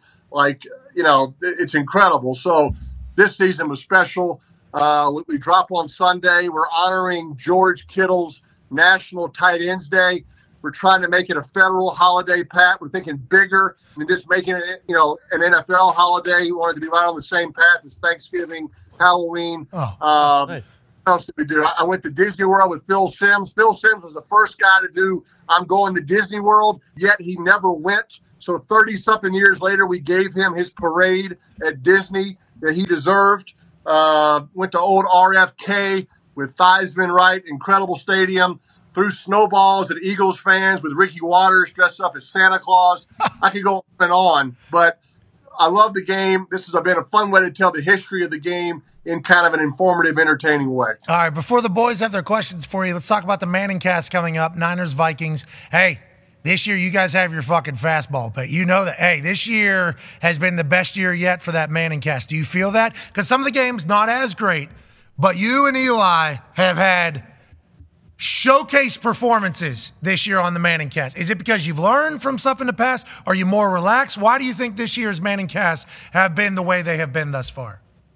Well, I appreciate it. Kind of the plan was sort of the same philosophy. We always we started out with 4 guests in year 1, went to 3 last year. We've tried to have 3 this past season, as I told you, and we've had some late cancellations. We've only had 2 guests, so it's given more time for Eli to make fun of me. It's certainly given us maybe a little more time to talk football. So maybe that's something we've kind of stumbled onto, but it's been fun. Obviously a lot of things have happened in the game we haven't expected ever since Aaron getting injured in week 1 tells you don't ever assume anything in the NFL. This should be a great game though, right? Looking forward to seeing these Niners up close. Look, I'm a Kirk Cousins fan, never count him out, but be curious to see how Brock Purdy plays coming after a loss, right? We don't know what that's like, right? Maybe we can watch some old Iowa State film, but he simply hasn't lost in the NFL until last week, so we'll see how he responds. I see him responding well. Yeah, it's awesome this year, and 2 guests is good. You drop that down to 1 if you really have to. Mm-hmm. There's an Iowa Hawkeye in here that said a lot of Iowa State losses, obviously, for Purdy. We are pumped to see kind of the Niners bounce back. Happy it's on Monday night. Go ahead, AJ. No. AJ. Is AJ dead? Can he not? Peyton, what'd you do? I mean, he's staring right at me. He looks comfortable. Oh, my God. Pat, oh, no. Pat, we'll segue. Just talk about your experience being on Peyton's Places, right? I mean, This is one of your items, right? Well, listen, I understand. Well, everything's crashing. Yeah. Hey, I don't know what you did, Peyton. You just killed AJ Hawk. I hope you're happy. But I do appreciate you hosting there and just saying, I will say this. Being a part of a Peyton's Places was one of the coolest evenings of my life. I have never been a part of something so professional, so ridiculous, so absurd, and also so informative. And I assume that's every single Peyton's Place. We have Jim Irsay acting. Whoa. I don't want to spoil too much, but Jim Irsay is – I acted in a scene with Jim Irsay in a Peyton's Places, and Jim Irsay went off script. Did he not? He went off script completely. Hey, but he was on. He was on his game. He had ideas.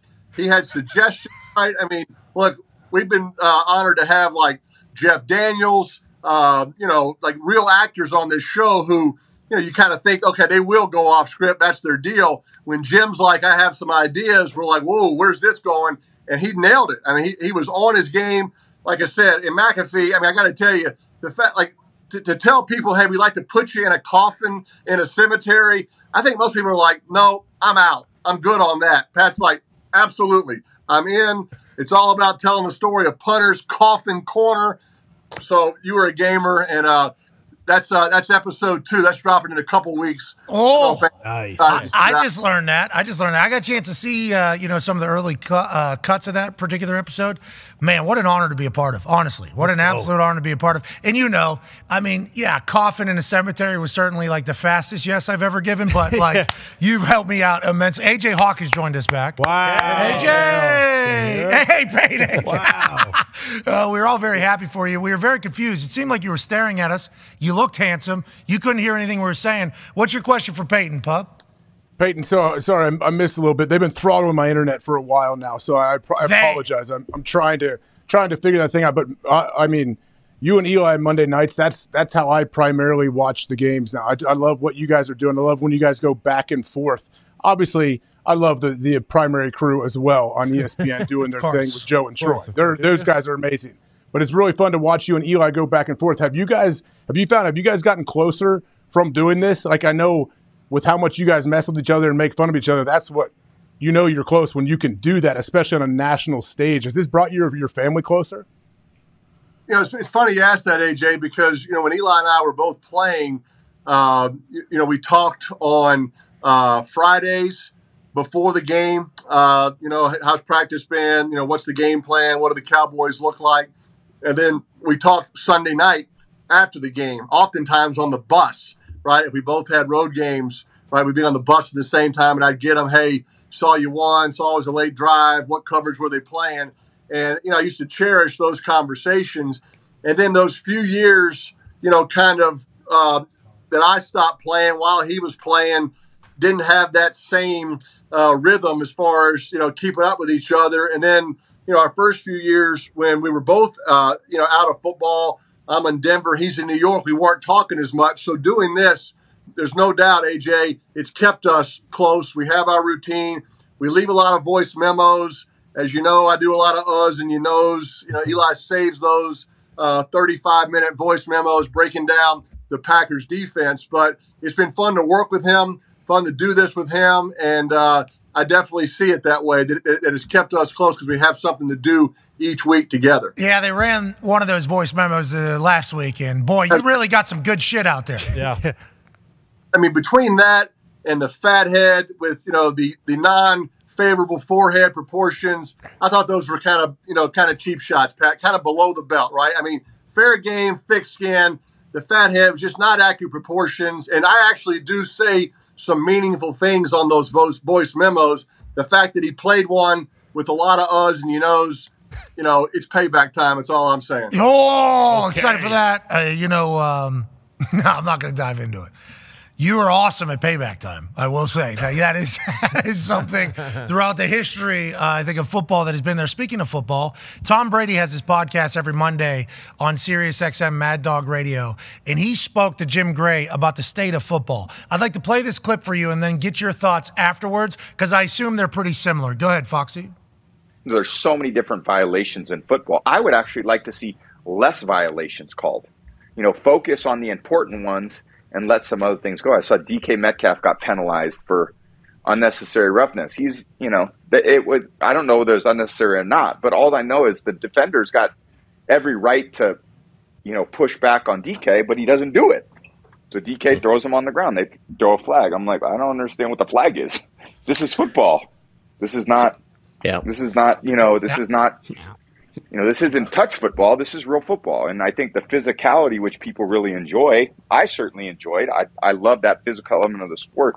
I don't think we should ever lose that. And I think that we are, there's so many people that are, want it less and less physical. It's more like flag football, which is going to be in the Olympics in 2028, which maybe football goes to flag football over a period of time. And I don't think fans will like that much. Then everyone should stop bitching about, unnecessary roughness call. Now, he's an old guy yelling at a cloud on his $6 million yacht. It feels like people could paint that image, but I do feel there's a lot of legends around football that are worried about the football changing and losing what football is. Do you fall in line with that, or is there a worry potentially about what the future of the game looks like? Yeah, look, I'm still a fan of the game. I've always been hesitant to be one of those that back when I played, this is how it was, right? I pay respect to the people that played before me. I mean, I still say Dan Marino's 48 touchdowns and 84 back when every play, full, holding, pass interference, every play, how he gets 48 touchdowns then, I don't know. So, look, the game adapts, the game adjusts, but, look, I think it's still a great game. I don't think anybody wants to see a ton of penalties out there, throughout the entire game, right? Nobody kind of loved seeing the Super Bowl sort of being decided on that, controversial, pass interference call. So you love for the game to be played on the field. But like, I'm still a fan of the game. I was honored to play during my window. Different players, different rules, different times. I still think it's great. Tom, certainly, he and Jim and Larry have a powwow every single week. I've been on that show. I've been honored to be asked. I don't know how Tom, does he fly Delta to get to the yacht? Yeah. You think? Yeah. Is there a direct Delta flight, into the Bahamas, they can get on the yacht? I was on a Delta flight the other night. I flew back from Hawaii. My plane got canceled. Flight got canceled. I was in 36F. Has Tom sat in 36F on a Delta flight? What do you think, AJ? I'd say not in about 30 years, probably, Pete. Put me in an exit row, Pat, which was great for leg room. But I swear the door was open. It was cold as I've ever been. I've played cold weather games, right? I've been in Green Bay, played in New England, and I asked the flight attendant, I'm like, is there a warmer blanket? She was so disappointed that I was complaining about being cold. She wouldn't give me a blanket. And I was like, it's freezing, ma'am. And so I let her down. Anyway, I roughed it through in 36F and made it to my destination. Always going to be tough. That's old school football. Yeah, that's right. 36F. That's right. First of all, I couldn't even imagine 36E just being like, is that? That's fucking Peyton, man. Hold on. I'm not going to lie. I had a sleep mask on. I kind of put it on my face when I got up to use the restroom. And when I walked off the plane, I put that blanket that didn't do any good over my face to get out into the terminal. So I made some audibles to make it through. That's hilarious. You're a legend for doing that. And I know you have to go, but we have to ask you about this weekend. Connor has a question for you. Yeah, Peyton, huge day on Sunday, obviously, with the premiere of Peyton's Places, but it's also the third Saturday in October. I mean, this is a big week for all the volunteers out there. How are you feeling about the game, and do you have any stories of you maybe being a little successful against this Alabama team? It's funny. I mean, I can't think of the last time Alabama's beaten us. We obviously took care of business last year. The series has been, so one-sided, since 2022. So I'm going to tune in, Saturday, but I think I kind of know what's going to happen because we've kind of had our way with them since 2022. Golly, it's going to be a dogfight. I mean, Nick Saban, some reason, I think he remembers that game from last year. He remembers the pictures of the cigars. I was having one as well in the locker room. It had been a long time since we've had a chance to do that. I know Coach Saban's going to have those guys ready, but I also think that Coach Heupel has challenged our team, to be known as a really elite team. We got to be able to win on the road, and we didn't do that last year in Athens and in South Carolina. So this is our first big road test. It's going to be rocking in Tuscaloosa.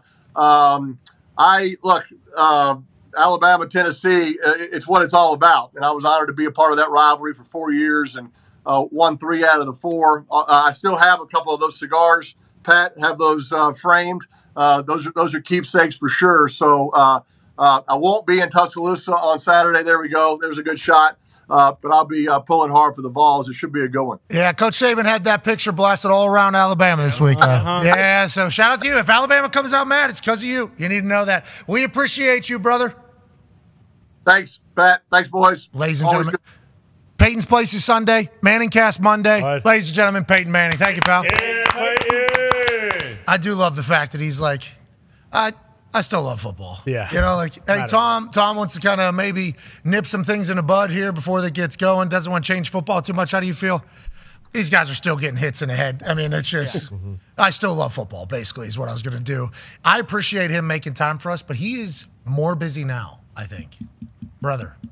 I mean, with what is he not doing? He's doing everything right now. He's got a whiskey. He's got a production company. He's got Peyton's Places. He's got a Manning Cast. He's got, obviously, he's the coach of his kids' flag football team. I mean, he prepares for everything too, right? Like he's not just going to willy-nilly jump into something. Like he's going to prepare and make sure that he knows exactly what he wants. I got a chance to go golf with him on a golf course down in the South. last year. We all remember that. Yep. Sure. It happened. We actually missed a program because of it. It's one of those things you get invited to go golf at. Yep. This particular golf course in the South, you're going to go. I think it was in Florida. Was Yeah, it? Florida. A little north, No, was it north of Where- Florida. it was- Tennessee. What'd you shoot? You shoot par?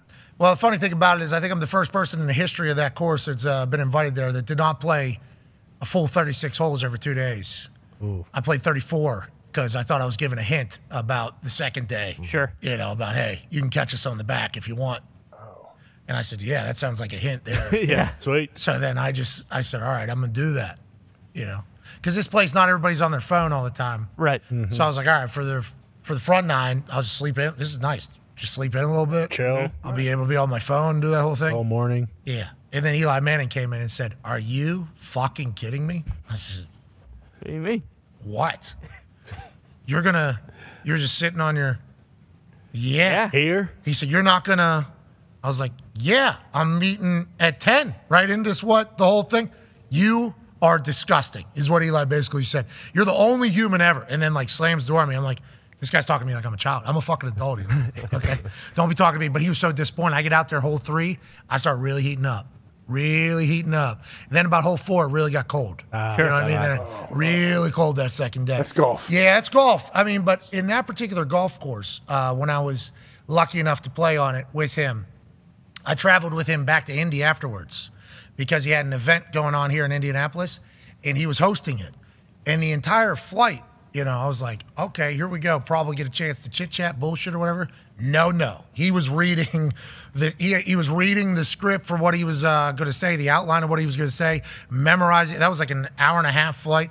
And then as soon as he got down, handshake, how you doing? There was 3 people waiting for him there. Need to go through this. It was like, God damn, this dude never stops. And then you think about this Peyton's Places. For this season, we actually have a trailer for it. This dude is, and you can run it without sound, I think, everywhere. We're talking about everywhere shooting stuff. He is with Mark Cuban, figuring out the original phones, I think, in a stadium. Sims down in Disney. These are all he has to travel to all these. Here's San Francisco. Obviously, support your local. Here's in Indianapolis. He was here. He has a whiskey that he goes to individual liquor stores. It's just the guy's a fucking machine. Yeah. It is so impressive. I have no idea how he's able to keep it up, but some people are just built different. And then all the big events in Colorado. He was at the Nuggets finals games for everything. I believe he was at the Avalanche games when they were winning Stanley Cups. The guy just doesn't stop. He's a machine. Yeah, it's awesome. He loves Colorado. Loves it out there, dude. Do you think this is he'll ever grow tired of this? And is this enough of a football fix and whatever? I know he's living his best life. Will we ever see Peyton back in a football building, coaching, front office, GM? I think he's owner. I think ownership is what always the conversation's been, that the Mannings are going to try to be an owner of a team. Now, will they be able to get enough money to own an NFL franchise with how the franchises are all going right now, where it's $6, $7 billion, $8 billion? We assume that they will, and it feels like that's what he's working towards to try to get. I think he's going to have to be in a position to run shit. I don't think there's any. So, Jerry, if he gets an ownership, Jerry Jones is owner, GM. That's what, I think that's what you kind of expect. I think that's what it is for Omaha. Omaha has shows about everything. They're involved in everything. Them and NFL Films are involved in fucking everything pretty much if you kind of look behind the curtain. And it's Peyton's in on everything. It's not like I have to see everything. It's he wants to be involved. And to your point about the football fix, I think it's not just the football fix. I think it's the busy fix.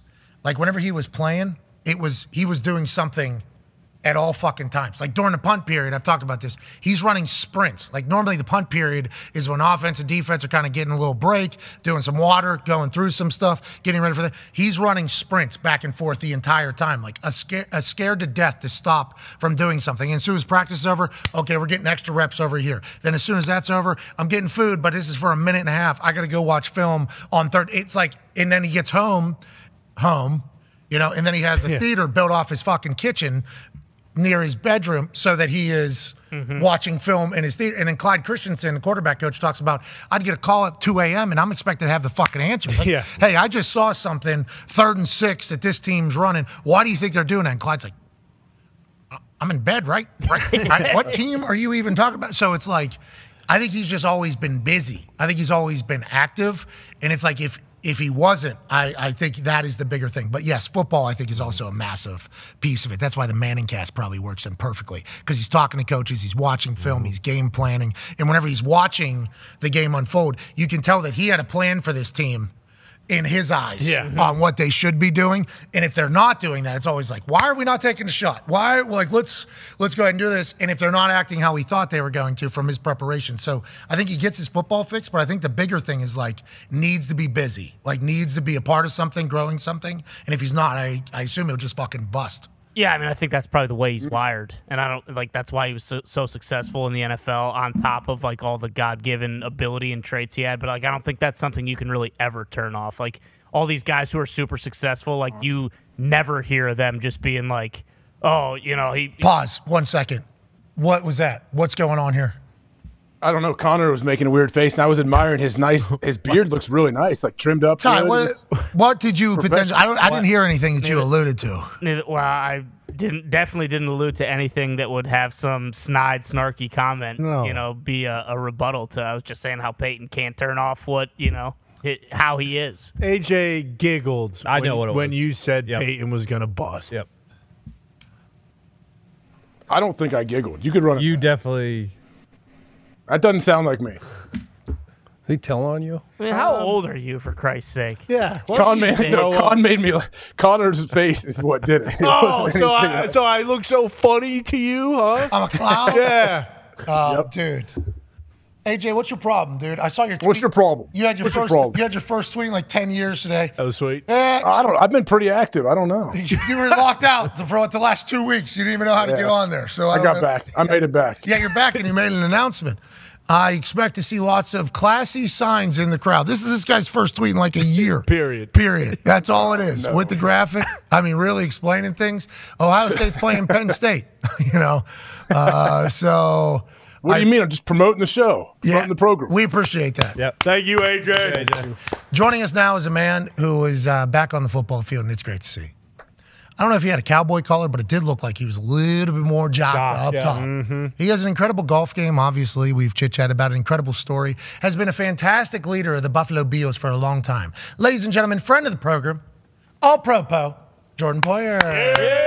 What's up, boys? Guys. Hey. Appreciate y'all for having me on, man. Were you wearing something different this week? Did you look different, or was it just you? Nah, it's just me. You know what I'm saying? It's just me. I'm out there. You know what I mean? My neck a little bigger this year, so, we just playing a little bigger. Okay, well, I respect it because I was watching. I was like, damn, Poyer looks bigger right now. And now it was more yoked than anything. Like, for me, when I get bigger, the guy's fatter. For you, bigger, it's more jocked. Has that been a change? Are you playing at a different body weight this year? Yeah, I'm playing probably about 5 to 6 pounds, a little heavier. I feel stronger, feel great, man. It's year 11, and just going through it's the middle of the season right now, the ups and downs, the fronts, the backs, but we're grinding. We're excited for opportunity this weekend in New England. I know you got some Pats fans in there, so only one. But he's trying to get the first pick of the draft, so he's actually pulling for you this week, which is a much different New England Patriot. Before we talk about next week, let's talk about last week. So you guys had a pass interference to end that game. Giants got fucked. What are your thoughts on the game with the New York Giants, and what a battle in prime time? I mean, what a crazy game. Tyrod came in and did what he had to do to keep the game close, and came down to the last play. Taron Johnson made a hell of a play. 10 out of 10 times, I'm not calling that flag at all. So, we won the game on the last play, and that's what it is. The game comes down to the last plays most of the, every game, every week. So, we were able to make a play on the last one and sneak away with the victory. And like I said, we're excited about this weekend. Another opportunity going to New England, division rivals. So we don't like them, they don't like us. So we're excited about it. So is it like Wednesdays after field goal or punt period, like period 2 is like, here's how we pass interfere and not get called? Is that what happens? I don't know. I'm not going into that argument right there. I'm joking. I do appreciate the fact though that happened. It happens in every game, but whenever it's the last play, it's going to get spotlighted. Obviously, that Giants team played you guys a lot tougher. You get out of there with a win though. Who cares? Let's move along. Right? That's the mindset. I mean, this is the NFL. You guys have played, a long time, and anytime you can win in any week, it's huge. It doesn't matter who's out there playing a quarterback, who's out there playing. This is the NFL. Each week presents its own tasks, and you got to come in ready to play. And to get out of any week with a win, it's always a lot better to win and have to learn from a win than have to learn from a loss. So we got the win, and we're, like I said, we're excited about the opportunity this weekend. Go ahead, AJ. How big of a deal is it for you guys, obviously, to have Von Miller back in the lineup the last few weeks and what he's able to bring to that team? And I'm sure as the season goes, he's going to get stronger and stronger and feel better. Absolutely, yeah, man. Just his leadership, his presence, everything about who he is as a person, as a player. He brings so much energy to the back to our defense. Week in, week out, so many new ideas, so many. Just seeing him coach the younger guys, Greg and AJ, and seeing how their game has even leveled up since Von's been here. So. Such a huge asset to our team, not even just on the field, but off the field too. Just his leadership abilities, his ability to connect with the guys in the locker room. And so it's huge having him back on the field. And, we're excited to continue to see him get back on it.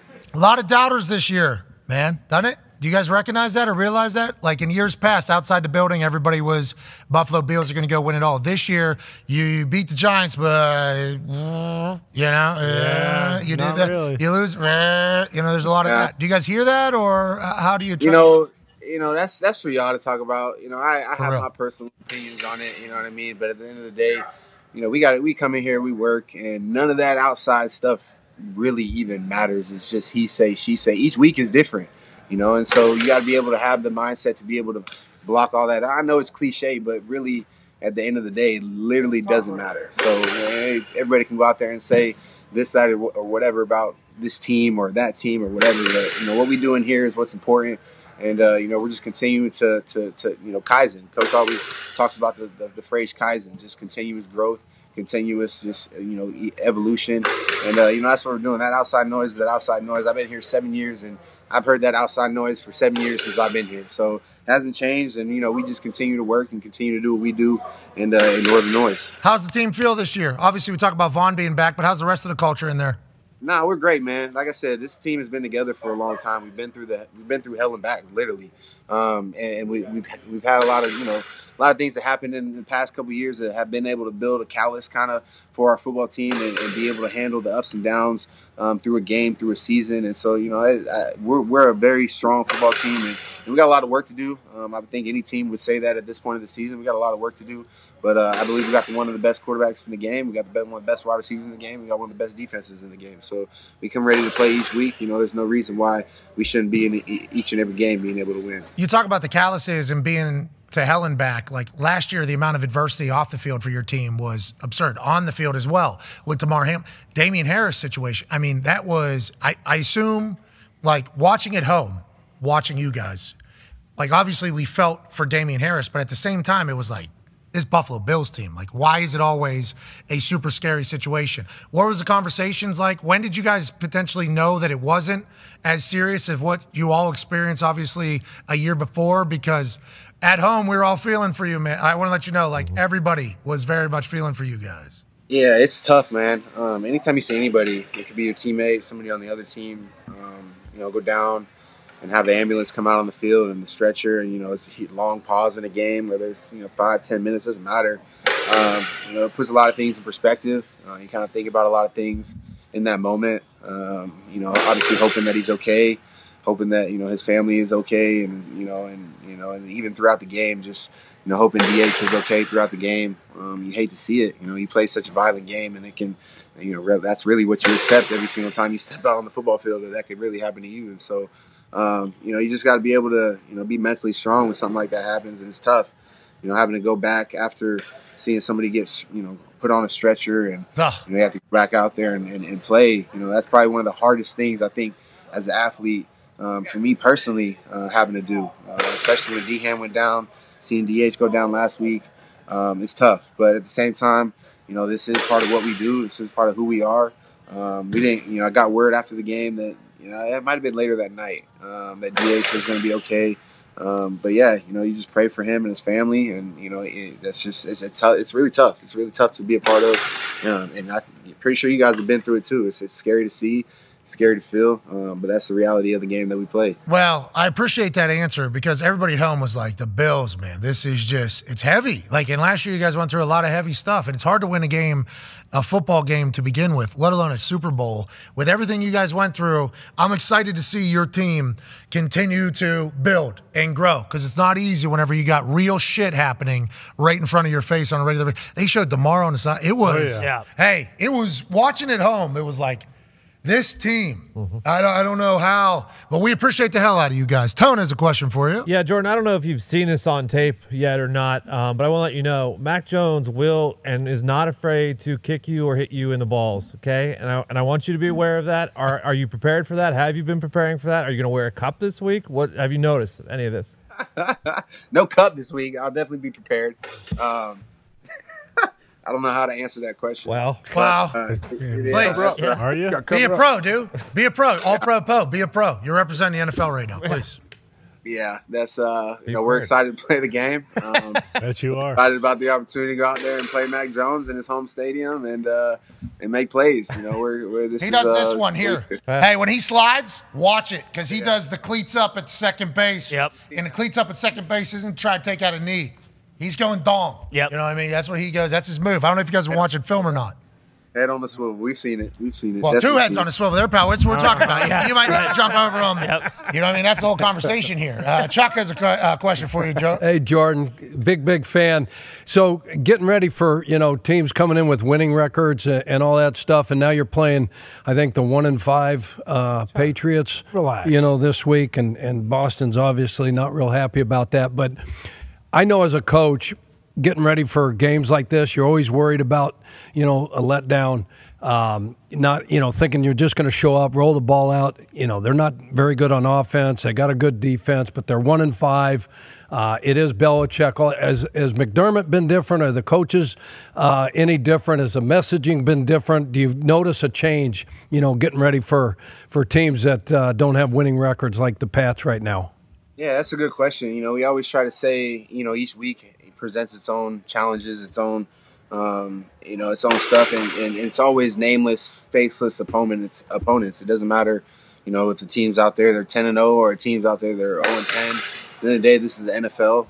This is a very well-respected coach, and Coach Belichick and his staff and what they've been able to do over there. We've played them, over since I've been here 7 years. That'd be 14 or 12 times in 7 years since I've been here. So, they know us and we know them. And so, it's going to be one of the – there's no – I've been in this league long enough to understand you can't take any team. I mean, you saw kind of what happened last week in a sense like that. New York Giants came in and, they started to feel like they can play with us. And all it takes is just that little bit of confidence to get a team to feel like that we can play. And so being able to start fast in games like that, we always try to talk, hey, let's start fast and not even let this team feel like they can play with us. But most of the time, it's not like that. And so just being able to handle the ups and downs, the adversity of the game, and going into the game understanding, look, this is the NFL. They got good coaches. They got good players. We got to play well to win. And, that's the mindset that we have going into each and every week. Everybody gets paid out there on that field. People forget that. The year we were 2-14, 9 games, I think, one-score games, where if we just happen to get a ball to bounce our way and we score, all of a sudden it's a much different story. Hey, they snuck into the playoffs, like that whole thing, as opposed to being, this is the worst team in the NFL. That gets forgotten about. Whenever you talk about wagons and tanking and all this type of shit, it's real. That's why the Giants thing, I assume after the game, there was a nice sense of relief. Didn't play our best football. Got it dub. Let's move on and let's do what we got to do. Patriots next week is going to be fantastic. Ty has a question for you. Jordan, I understand the next man up mentality, but do you and other guys on the defense feel like you kind of have to carry more weight knowing that guys like Tre'Davious White and Milano, 2 all-pro guys who are unbelievable, are out for the year?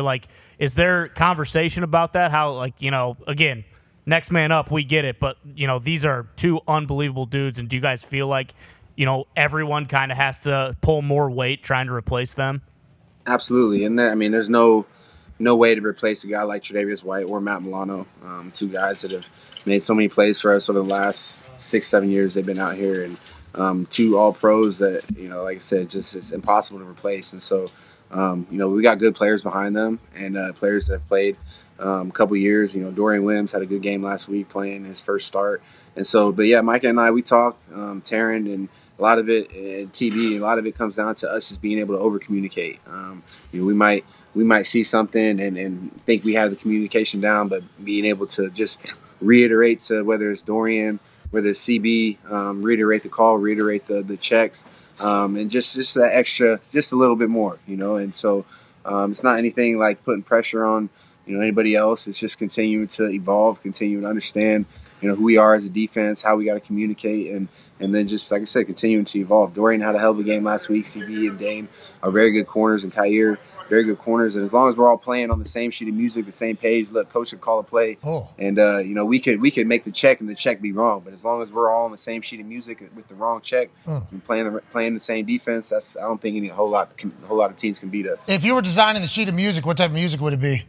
Oh, we know. Country. You wanted to play Trump's thing. That's right. Yeah. Small town. Yeah, Jason Aldean. Yeah, Jason Aldean. Let's try this. What is a small town song? Yep. It's E minor. Yep.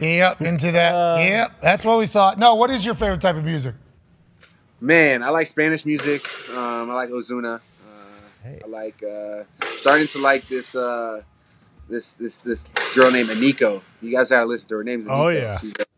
She's like an indie writer, indie song artist.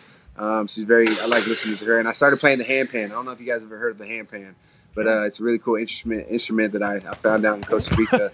Yeah, look it up. It's fun. It's fun instrument to play. I'll have to send you guys a video. Is that what it looks like, or is it a drum? It's a pan. It's got little notes around the side of it. It's called a handpan. You play around it. Oh really yeah, cool. I've seen it in the Caribbean, right? This is It might be in the Caribbean. It Like might be in drums. That looks like a steel drum. Yeah. Oh, it's an inverted steel drum. Yeah. What's it sound like?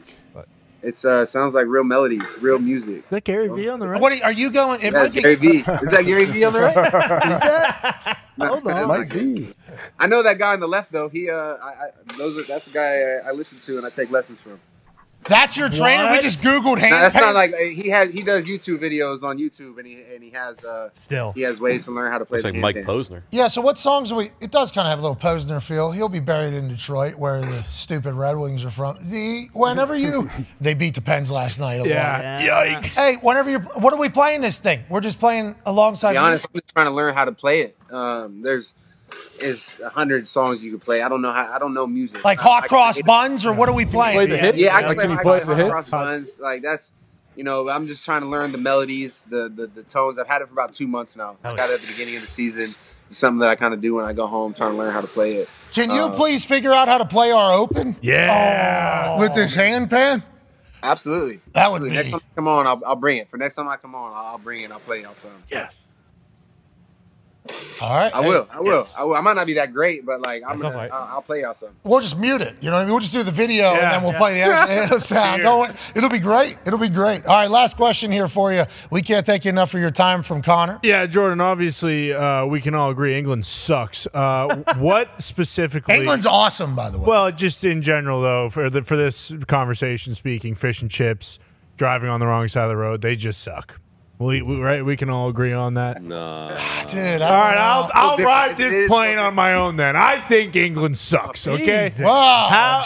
What were the challenges over there in London? Because obviously we all know that wasn't the Buffalo Bills team completely. It was a much different team throughout the game, and you guys proved once again that you guys are top of the league. But what were the challenges over there? What's the travel like going over? And did you do high knees on the plane like Russell Wilson when Denver flew over last year?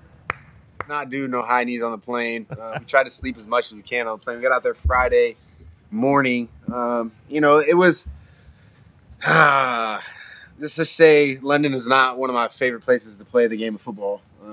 I would have rather played the game at home. They kind of took a home game away from us. Oh no! Whoa! I didn't know that. From Buffalo? That sucks. Yeah, it was, it's fine, but it's fine. Vaughn was right. That turf sucked. I'm just sorry it wasn't. And my whole idea, in psyche, the moment I heard that we were going to London to play, I'm thinking we were playing on that nice soccer grass. So since whenever the schedule came out, I'm thinking we were playing on Messi's soccer grass out there. I don't know, like some nice grass this long, just we get out there, probably that Wednesday or that Tuesday or Wednesday, I find out we're playing on turf, and I'm like, what? It's like we're going to London to play on turf. It almost doesn't even make sense because they can roll the where we played at Tottenham. They have grass underneath that turf, so they roll the turf out for us to play on it. It made no sense to me. Whatever. I love that. Hey, did you hear what happened? The World Cup was like, hey, NFL teams, you need to put grass down if we're going to play. And the NFL tells the England teams, hey, you need to put some hard ass turf out there if we're going to come play. That's quite a different opinion there. It doesn't make any sense. It doesn't make any sense. But it is what it is. You know, it ain't what it ain't. So just move on and keep going. And it always will be until it's not. So did you get to see England at all or no? Yeah, well, my wife was out there. Went and had some tea. Had some gross tea and some crumpets. It was a really crazy experience. Went to the London Bridge, saw the Big Ben. There's so many people in London. I don't understand how it's almost overwhelming the amount of people that are like downtown in London, just walking around, just going to place to place. Oh, wow. You didn't enjoy London? You didn't enjoy London? England sucks. You say it. You going back soon? It was cool to see. Am I going back? I'm more of a tropical. Oh, okay. Not going to London. Okay. Sun's out. Beach. Palm trees. Beach. My type of place. Okay, so I can respect that. Whenever we walked around, though, when I walked around, I was just trying to talk to people. You know, I wanted to hear the accent, first of all. I wanted to hear how maybe a word would pop up that I didn't know sounded awesome, like controversy, for instance. As soon as I heard, like, English people say that, I'm like, that's how I'm saying controversy forever. Like, as soon as you... So I'm trying to get... Everybody over there had a great personality. Yes. Everybody over there had a great personality. And I don't know if they was actually funny or just as funny as the way they said it. So, like, I enjoyed being there a lot. We lost, though. I mean, Blake Bortles, the boat, punted a ball into the stands in our face after running one in. And then we had to wait for their flight to take back. Not everybody loves it, Jordan. Yeah. Not everybody loves that London game, I don't think. I can see why. I can definitely see why. But experience, to say the least. Super blessed to be able to go out there and be able to experience that. But not something not a place I'm just going to go on in my off time when I have some free time. All right, they said expansion draft coming. You're right in line to be a part of the London Destroyers. That's right. Yep. Whatever it is. Destroyers. I don't know about that one. Hey, have an incredible season. We appreciate you joining us. Thank you guys so much for having me on. I appreciate you. Can't wait to hear the man pad. The man pan. Man pan. Yeah. Next time. Man pan. Do you play guitar or any other instruments? No, I don't play guitar. I tried to learn how to play the harmonica. It's really tough. But I've been playing the handpan for about 2 months. Getting better. Next time I come on, I'll bring it to you guys. And keep having A-Rod on. I love listening to A-Rod. Oh, yeah. Talk about real stuff, man. So keep having him come on here, waking these people up. Hell yeah. Yes, sir. Oh, yeah. Gotta wake up. Gotta wake up. Sounds like he wants to partner. I don't think I know what you're talking about. That debate. Wake him up. I don't know what you're talking about. When he talks football, Tell him, Jordan. Scheme and stuff. Y'all know what I'm talking about. Tell him, Jordan. All right. Well, we appreciate you joining us as well. And I'm happy to hear you're a fan because I've heard from a lot of people they are not. Oh. Yeah. So it's great to hear that you're on the side of his conversations because, I mean, it's phenomenal. I'm not diving into it too much. I will, actually. I don't know enough about that world to do a full conversation about it, but I do know that Tony Fauci, Dr. Tony Fauci, was the most powerful human on earth just a few years ago. Oh, yeah. And now on Tuesdays, he's got to sit in his house with his team and be like, what is this fucking asshole football? Yeah. What a thing. That's so dumb to be. But we got to talk about it. We got to talk about it, though. We have to. We have to talk about it, and it needs to be a continuous conversation for us to talk about, for us to continue to evolve as humans. You know, it's not me versus you. It's not this versus that. It's us together, figuring this out together, continue to talk, continue to learn, and it's crazy world we live in, boys. But I appreciate you having him on. I definitely continue to support his. No, and also I think the conversation has to happen for the future, you know, for all of us. Absolutely. This isn't a us versus you type thing, or you versus us, or him versus them, or anything like that. It's like we all went through something that was fucking crazy. And it's like, we hope that it'll never happen again, obviously, forever, because what a wild thing. But there's a chance it will. And when it does, we have to remind ourselves of some of the shit that happened. Yeah. Like, we weren't allowed to make eye contact at one point. Remember they were saying, don't look at each other in the eyes if you're going to wear glasses. It's like, what the fuck is this thing? And it was like, I have no idea. But we all survived. We're here. We did it. Hell yeah. We did it. We made it. We did it. Woo! Lost a lot of great people, though. It was a damn shame. It was terrible. But you're not one of them. We appreciate the hell out of you. Ladies and gentlemen, thank you guys for Jordan having me Poyer. Yeah. Give that boy more microphone time. I agree. I'll talk about it. Yeah, if you don't, it'll get forgotten. And that can't happen. No. But also, like, somehow everybody's side is right somehow. Yeah, always. Stats. Isn't it? If you ignore the denominator, yeah. Well, Artie Smith talked about that was early. Yeah, it was. He might have been right. Merrill Hodge. Merrill Hodge might have been ahead of the game. early. So for those that don't know and are just recently introduced to our program, the reason why you have learned about our program is because during COVID, when the world stopped and when sports stopped and everything like that, because of our positioning in Indianapolis and being a self-operated independent business and having just a YouTube page, we were able to maintain our program without missing a day. Everybody had to stop at some point. Okay, like New York, where most of the media is set up, LA, where media is set up, and I guess Connecticut, where media is set up, and Florida and everywhere. Everybody had to stop because they were trying to like figure out what was acceptable, what's not acceptable. There was a lot of people that were scared. Obviously, we're not going to work, and it was a very scary time. But for us, like, because of Indiana's rules and because of how big our office was, and because we never had access to live sports anyways, or rights to live sports, and we had Zoom calls mostly with people and FaceTimes with people. So it was like, for us, we were able to continue, and we decided to continue, and we made the decision to be the doofuses on the screens for people to pass time with because we had the capability to do that. I ate the hottest pepper on earth during the Office Olympics. McDonald's. Tried to eat the McDonald's thing. Started a show with AJ. Tone Diggs was on a treadmill for 24 straight hours to see how many. So during COVID was when we were pretty much being introduced to a lot of people because we were basically the only show that was able to go for a bit. And we didn't talk about the shit because we tried to be an escape for people. But like, if you go back through and watch those shows, it was crazy what was happening. Absurd. Through those COVID times. Like, it was absolutely crazy to do that. And we might have to do that at some point if it ever happens again. That's why, like, when Aaron comes on and says his side of it, like, people ask me, why are they giving a platform that has got to spew his stuff? It's like, there was a platform given to a lot of people to murder Aaron Rodgers because he decided that for him, he did not want to. If he died, that would have been on him.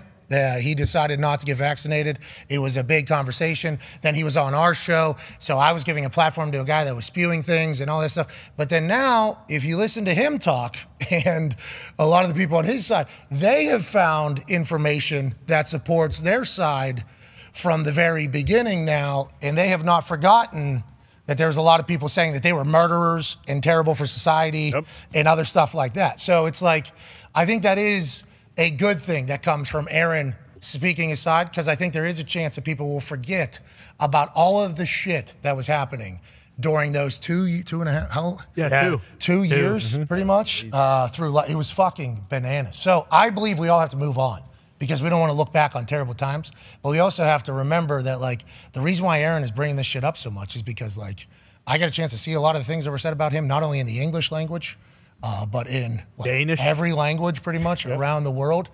He took he was the face of the people that weren't getting vaccinated pretty much. And it was like, oh, here we go. And that wasn't just one person that was choosing not to get vaccinated. I think people forget about that too. Yeah. There was a pretty good amount of people. A lot. That were not necessarily for getting the vaccination for whatever reason. Now, a lot of smart people were saying, I got vaccinated right here.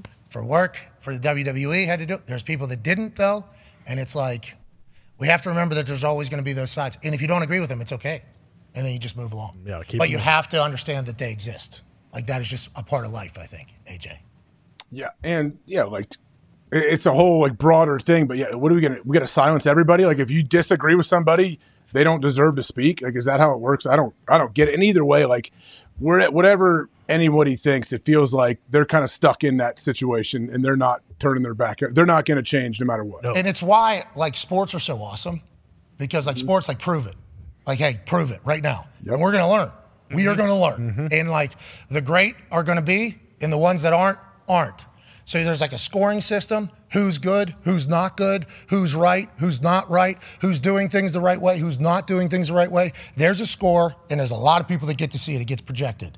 What I've learned, and it's why I don't dabble in that world, is like there's no scoreboard in the politics world. No. So you have no idea You know, like I guess the No score. answers. Are there answers or right? Like, yeah, I don't know. And will you ever say like, hey, that team's run game better than ours? You know, like, Yeah. like, can you ever? You know what I mean? Can you ever? Does that ever get? You know, that team's defense.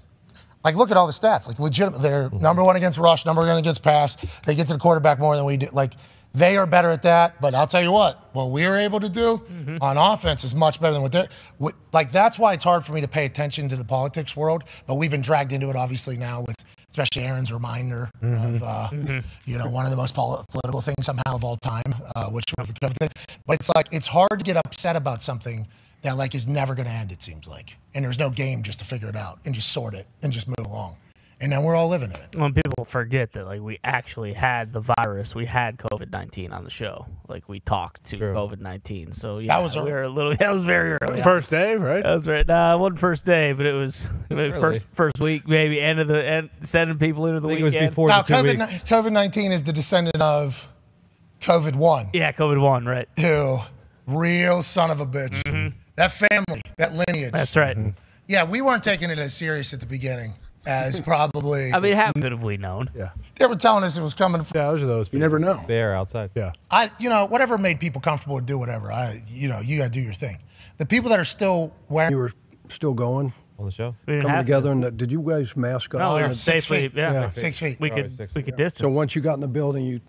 Yeah, we never. Good for you guys. It was. I didn't dap up. I saw the boys for a long time. Just never. Couldn't dap up. Remember, we had to have those foot high fives. Yeah, bingo. Foot Boom, five. and maybe elbow, Elbows, but yep. So like that day when they came down the office and said, "Hey, you guys all got to go home." Who said that? What day was Like that? when I was at Whose the day, Chicago, Chuck? when I was at the Bears. Oh, that's what they said. Like so when it came down, said, "Hey, we got to." You heard rumblings, and all of a sudden, pack up your stuff, go home, and then we're gonna. But take your computer, take this, and we'll give you details, further instructions as we move along. How was that? So you guys like. We didn't. Yeah, Pat you didn't did that same thing. Yeah, Pat came in and he was No, like, hey, I everybody. actually. This You is. send everybody home, and then. You know, heavy is the head here, okay? I will say in certain situations. But I had to read through, like, the city's... Oh, yeah. I had to read through our city's, like, laws Guidelines. and You had to guidelines. get a letter. To We had travel. the waivers, yeah. Yeah, we had to mandatory or a necessity. Yeah. We were a necessary... Essential workforce, right? Something. No, it wasn't essential workforce. We are not essential workforce. That was the... I thought that's what the waiver was. No, it said we were a necessary. Because we were at news. Because we were a show that could spread information to people. Real information. I thought it was essential business. I thought that's what it was. Might have been essential business, yeah. Not Yeah. essential workers, maybe essential business. Yeah, essential business. I There's don't know. doctors in here, right? I don't remember what it was, but I had to everyone's read a through the whole fucking thing to see what we were able to do, what we weren't able to do. I saw that was something that we had to get. So it was like there was a lot of things that had to happen, but I thought our office was set up for all the guidelines that they had. Like it was set up for us to be able. Anybody ever come check? Yeah, oh yeah, 2 times. Yeah, Okay. random spot checks. Had to have Fire marshal. Had to have paper. No, it wasn't fire marshal. Had to have paper taped around the building, reminding people to hand sanitizer and wash their hands. Had to be at like I forget how many pieces of paper we had to have up, but it was like every corner you had to have one up. It was heavy bathroom. concentrated areas in the office. That's like where people get together. And visible at all times, I think. It was like there was some sort of, had to read through all of it, yeah. So Tim McAfee also was just doing a lot of the taping of stuff and figuring it all out. Crushing. Then there was riots happening while we were in there. Yep. Buddy, COVID was a wild time. Yes, it Crazy. was. COVID was a wild time. Not as wild as it is right now. Everything we do is seemingly being seen by the people that we're chatting about. Yeah. So with that being said, Dr. Fauci, I apologize. But also, Sorry, Doc. some things were said there and that I think he will not forget about quickly, if I had to guess. Now, let's talk about this evening. Let's make some money tonight. Hell AJ, yeah. you just shook your head. How do you think about Dr. Fauci sitting in his house wondering if what Aaron's going to say about him? Do you think about it? I did. I do sometimes. A lot of times I will think about that person and their extended family. Like, you're like, man, our life has really changed over the last 3 or 4 years, huh? Yeah, I mean, the reason why I know him most specifically is because he is the owner of one of the worst. Oh, by far. Yeah, but he's not a sports person. You know what I mean? His opening pitch is not supposed to be that good. No. It's not that big of a deal. But that is not obviously what he'll go down in history. He was the most powerful person in the world. Yeah. And now he's got to listen to this dumbass. We apologize that happens, but also thankful that Aaron's telling his story. So, I mean, he's one of the greatest football players of all time. Let's move to football. Whenever you talk, Jordan Poyer, he was pumped about it. He was great. How about he was like, before we get out of here, just want to let you know. I love what you're doing. Thank you for letting Aaron do what Aaron doesn't have his number. He's going to be finding it and send him a thank you text. Aaron's like, just get all pro. Always knew you were Good one guy. of the good ones. So will be Aaron, JFK, and Jordan now in his debate team? Robert F. Kennedy Jr., not JFK, right, although, I mean, I don't know what you know. Bring up JFK Jr., though. Jeez Louise. All right, let's go to tonight's game. Jaguars-Saints. Jaguars can be found getting 2.5 points. I believe Trevor Lawrence will be playing, barring a workout happening before the game that will indicate that he couldn't. So I don't even know what that means, but it seems like the lean is that he is playing. He's getting 2.5, taking on Derek Carr and the Saints down in one of the most difficult barns in the NFL. Chuck Pagano, you are 5-1 in the last 6 Thursday Night Football games since the beginning of the season. Is that 5? You tell me. 5, man. Abraham Lincoln, 5. How you doing? 5-1. This evening seems to be a much more difficult decision than maybe of weeks past. How do you feel? What do you think? Yeah, I don't know. I Okay, mean, it great. is super hard. Great. I'm going to lie. I mean, tough game. It's absolutely tough. I'm taking the Jags, Chuck, if that helps you. Whoa. I thought you said you were blindly following Chuck. I thought you said. I love that. I was going to, but I realized I can't blindly follow anybody. Nobody should do that. Yeah, you're not I love and respect Chuck. But I do. I like the Jags. I So know you're banking on Trevor playing then, obviously. Yes, I am. But if he's not, old Beathard can sling that thing around too. He's 2-10. He's got 12 starts in his career, and he's 2-10. Yeah, those were those shitty San Francisco 49ers teams. It's That was not this his San fault. Francisco 49ers team. No, like back before they got Jimmy G. What's his title in Jacksonville?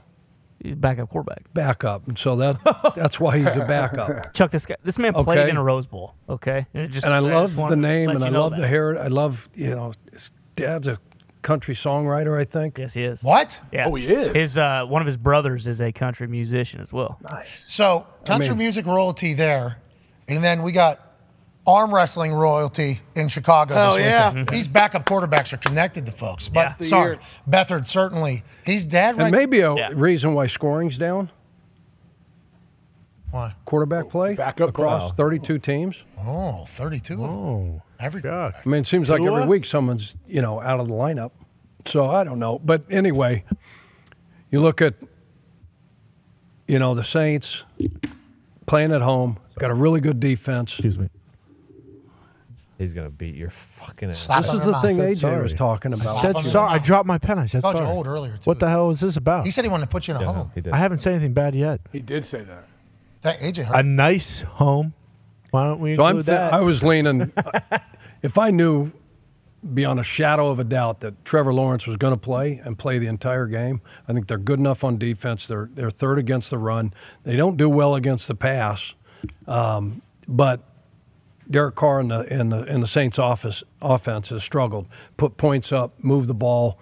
I would definitely go Jags if I knew that, but I don't know that. I do not know that Trevor Lawrence is going to, start this game if he plays and finish the game. Oh, okay. You know what I'm saying? And they got it's a hard one for me. So I'm going to say that. And you're going. He hasn't and made a AJ, pick yet. you're going. He hasn't made a pick yet. AJ. Wow, you might have influenced him. Holy shit. He's 5-1, and you're influencing him, maybe. No. How many points we get if we take the Jags? 2.5. It's 2.5. Is it 3 now? 2.5.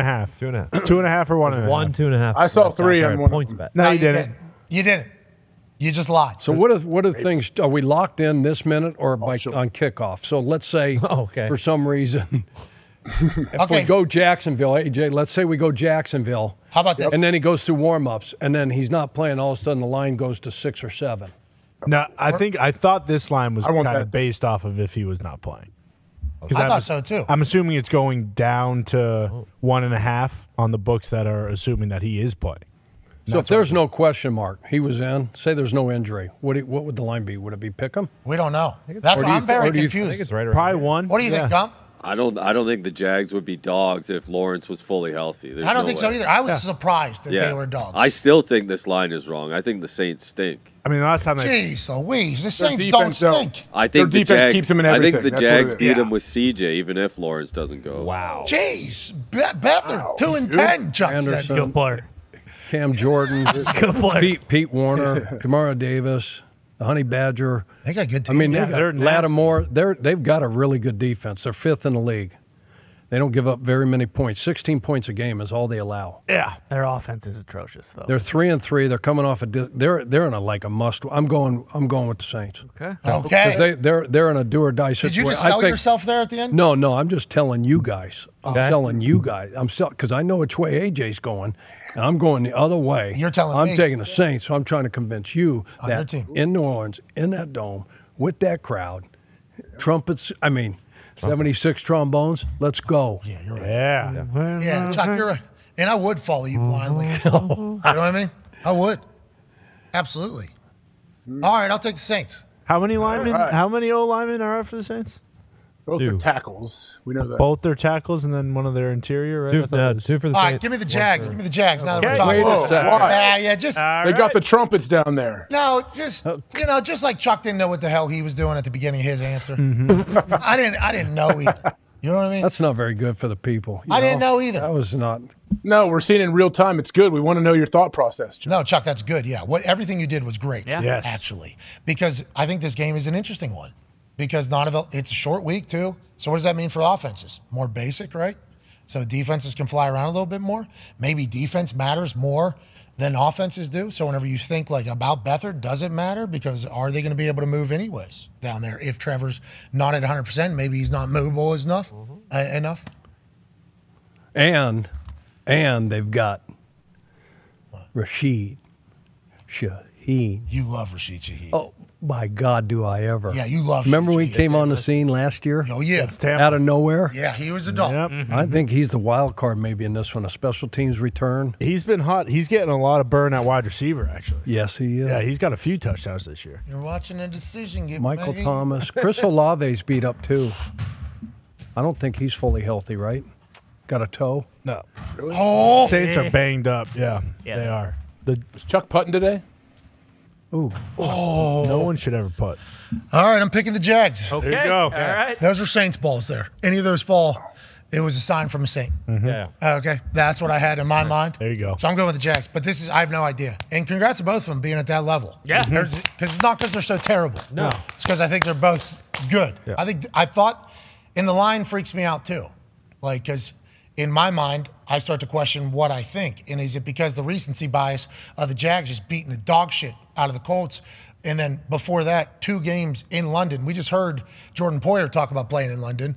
So is this team mentally tough and talented to be like a real fucking team? You know what I mean? Like, that's a real question for me about the Jacksonville Jaguars. So whenever, they're getting points, it's like, okay, I understand that New Orleans is a incredibly difficult place to play. We got boat race down there, and I got a lot of respect for them. But also, the Jags seem right now to be a wagon. Mm-hmm. So I'm gonna go with the Jags. So they've won their last 3, right? Yeah. 2 in London. Yeah. And then One at home. Gardner gave them 4 turnovers, right? They earned at this. home. They earned this. They took him. Yeah. Yeah, bingo. Thank you, AJ. They got the leading tackler in the NFL. They do. Doug Peterson has also gone in. CTOTTY. Yeah, they certainly do. You 'Cause know why those that's a things were statement? You know why that's a statement? Why? Because teams don't.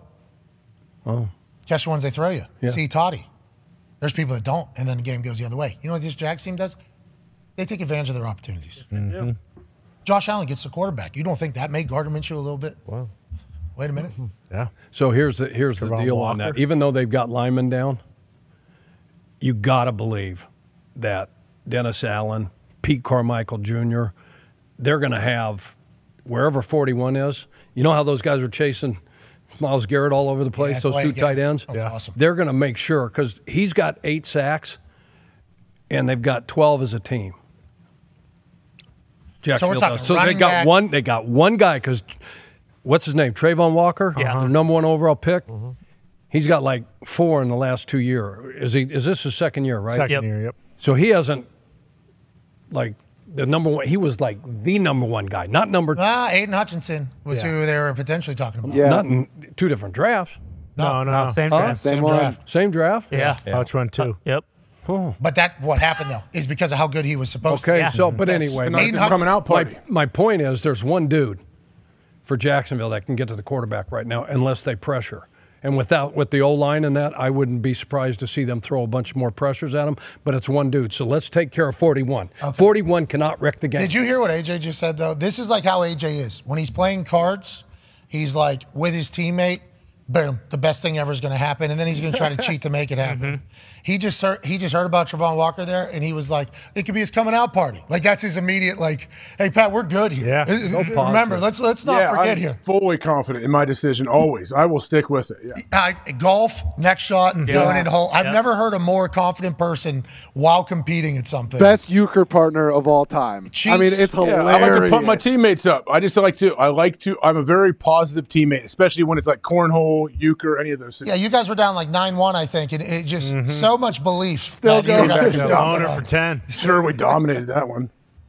I think it ended up 11-1. No, it might have been 13. I think I went loner. Yeah, you did. I think I went loner. Yeah, it was 13-1. And Chuck, your whole thing with Beathard is backups. The Saints O-line is backups. Sounds like you love the Jags. Touch the ball. I love they the don't under. touch the ball every play. Yeah, all of it feels weird. Beathard is basically Trevor Lawrence at 85%. Trevor Lawrence at 85% is CJ Beathard. Feels like it's a biased opinion. It's not. That is a It's real not. knock on Like Trevor. 100. Not at all. Ty is That's a spot slap on in with the this face. one. 100 Thank you. minus CJ can slick the 100 minus pigskin. 85%. No. You watched him play in college. Also, he's got an Iowa Hawkeye playing offensive line as well. It's been a long time. It's an under game. No, No, no All right, putting don't today. need it. No What if putting it's a today. shootout? Then I'll be the happiest strong guy on the planet. You're putting, Chuck? Putt. Oh, drain it, Chuck. Do you know how to putt? I'm saying with the Jags, no more universe balls. Okay. Nope. All right. Okay? Saints have been outscored by Christian McCaffrey and Raheem Mostert this year. Oh, what was it? Holy shit. There's a lot of teams that have been. Etienne adds to the list tonight. I'm staying with the Jags. Chuck, I appreciate you going with the Saints and being 5-1. Yeah. So Yeah. let's remember that.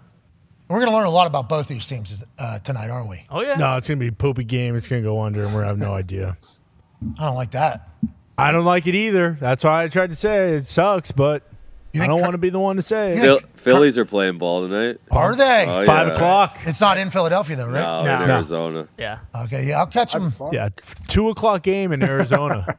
Arizona's pretty sweet. atmosphere is pretty cool, too, though. What's that, AJ? What's that? That's your squad. What do you mean? Why do you have that weird look on your face? A part of my squad is their fan base. Like, I like the 9 on the diamond, and then I like the 40,000 strong or whatever the hell it is around them.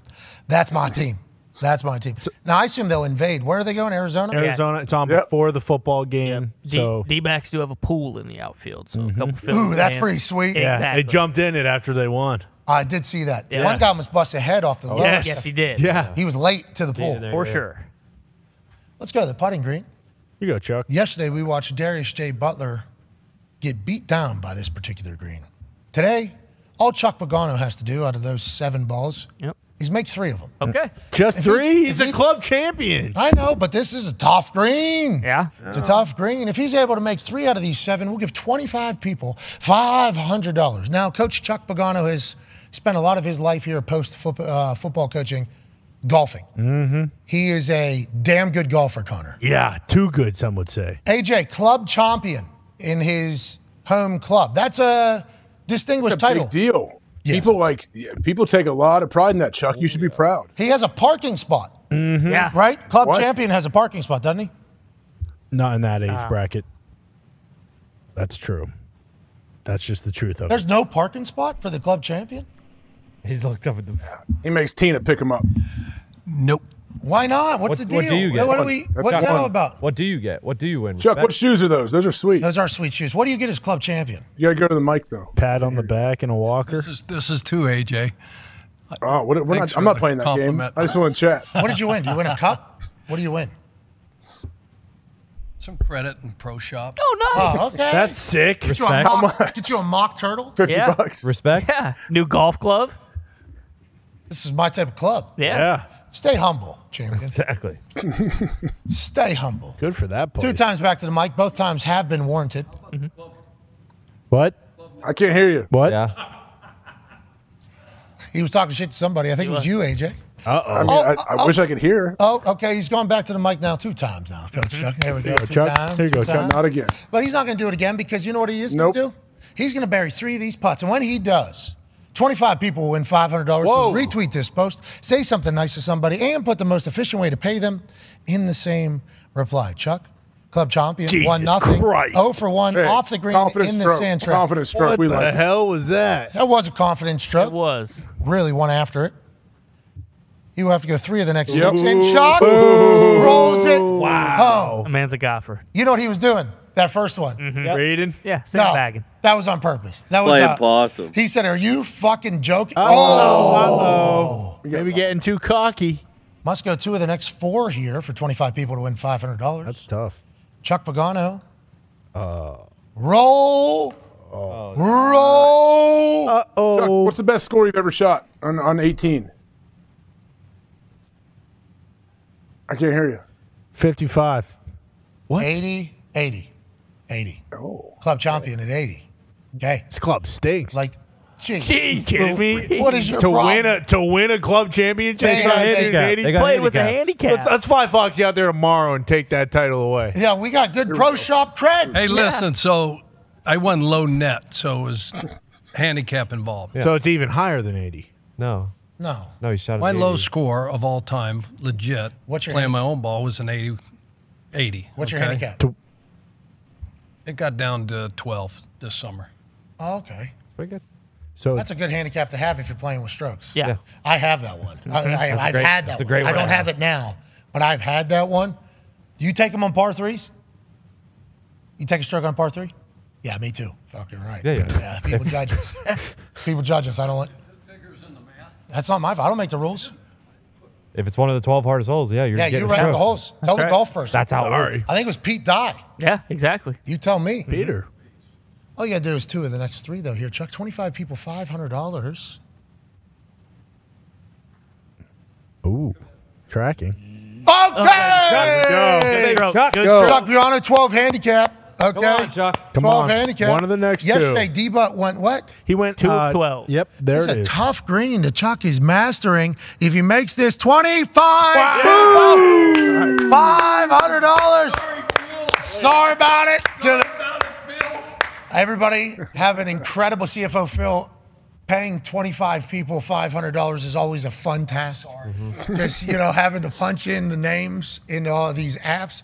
But please, all you have to do is retweet the post, say something nice to somebody, and put the most efficient way to pay you so that whether it's on Venmo, Cash App, PayPal, they have to type out your entire name on there, send it out, call the platform, say, hey, we got to send a lot of money out here quickly. Then they have to approve it. Yep. Then we have to get it all in there. Easy process. Sorry, Phil. Super easy process. It's a lot of fun. They make it easy to give away money, but we're thankful to do it because all of you that watch this show deserve to win something for allowing us to do this for a living. What a Thursday. Chuck, we appreciate that. Chuck. Love being here. You picked the Saints this evening. Tone Diggs on Hammer. Dahn, I assume you'll be making your pick. Yeah. Do you know where you're headed? Yeah. You normally don't like betting on Thursday night football games, right? Well, it depends if I like the side. I don't like a side here. I like total. I'm going under. Oh, okay. Tone's going under. Ty, I appreciate the hell out of you. What a day by you. I appreciate you too. Thank you. Your belief in C.J. Beathard, the Iowa Hawkeye, truly turned the tide today for me to kind of wonder whether I should stick with the Jags or not. I appreciate that. I'd go with the Jags if Beathard's starting.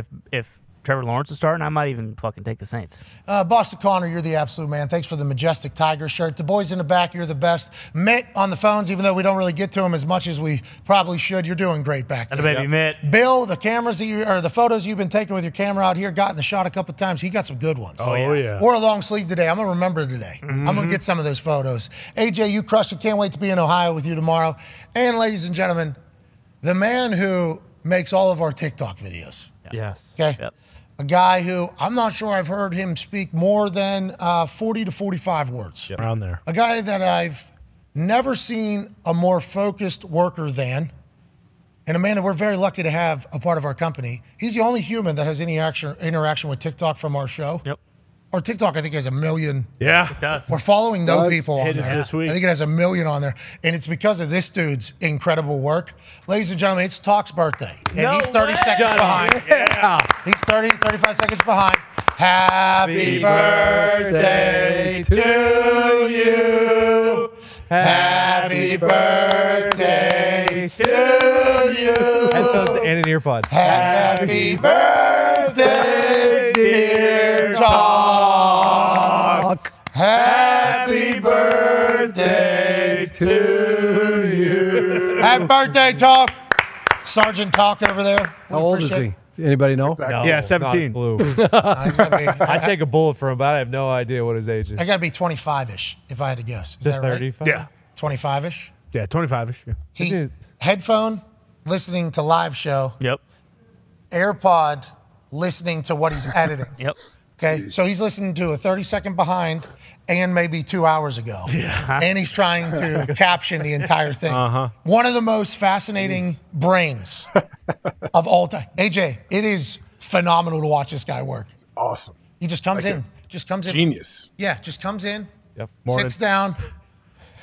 He does comes on in, sits down, and he's just locked in. I fucking love that. I got a guy. photo of that exact face that I took yesterday. If we want to show It's it. real. That's actually what he looks like. He's fucking legendary. This guy. Yeah, he is. And then as soon as he's done, it's just like, oh, I'm going to run 6 miles. And he gets on the treadmill, runs like 6 miles, just like super, oh, that's sweet. Yeah, just keeps it moving. Talk, you're a good one, pal. We're very lucky to have you. Happy birthday, buddy. Happy birthday. He's phenomenal. Oh, yeah. I love He's the that guy. best. So and, good. and I do like, I've called him Talk since I first met him because he's doing the TikToks. But like he also doesn't talk. No. Yeah. That's why. So it's like a Double No entendre. offense to everyone else. You guys. He's my favorite coworker by far. Talk. Yeah. Not even close. There he is, locked in. Boom. There's the eyes. That's all day. All day. That's focus. Never right stops, there. dude. That's focus. Locked in. It's remarkable. He shows up, sits down, does that, grabs it. He refills his water bottle over here. He stays hydrated. 100 Always. Yeah. He stays hydrated. does. That's the only time he really gets up. And then he goes right back over, puts both headphones back on, and he's locked right back in until that water bottle's empty. I think that is his That day. is exactly what he does all day. Yeah. So Zito also has informed me that he is potentially the first person here that clogged the John too, I guess. Oh, he's done it twice. Oh, yeah. He already lays twice. massive, Yeah, massive he takes logs. big shits too. Add that to his resume. Massive logs. Throw yeah. that in there on the back end. I did not know that. Yeah, Multiple works times, really yeah. hard. How do we know that? Lays Those logs. are like commercial toilets there too. I We feel. say, who clogged the toilet? And he goes, oh, shit. Oh, God, that was me. Let me go deal with that. He Yes, says all those words? Yeah. Yeah. Yesterday he said, "Call the toilet again." Yep. And went and grabbed a plunger and went. Yep, and he clogged did. it. Just courtesy flush, dude. You know why you're in the middle there? Yep. He's already, but that's the thing. While he's pooping, he's already thinking about the TikTok that he's not making right at that moment. So he's got to get back. It's phenomenal, dude. It is. What did he do before this? What was he doing? I think he was a talk for another company. Right? Yeah, principal at elementary school. He has an Emmy, doesn't he? Yeah, he's got an Emmy actually when he worked for the MLB after college. Dude, he's hilarious. Hey, thank you, Talk. Had a baby. Love talk. you, Talk. Give anything to be able to clog a toilet these days. Yeah. Well, you know, when you're eating applesauce all day, that's why you don't get it. We got a Metamucil up in here. Jesus Christ. What do you mean? I've never heard I'm anyone so say- jealous, Talk. What, you dump get tiny when you're older? That's hilarious. I didn't Just know wait, AJ. Yeah, just liquid Not fun. dump. No. that. They don't tell you about Little it. beta poop. Yeah, they don't tell you about that as you get older. Things Smell like start- dust. That's a good time, though, isn't it? I mean, that's a good. So much is done while people are just absolutely slaughtering some porcelain. You know what I mean? So much gets done. Oh, yeah.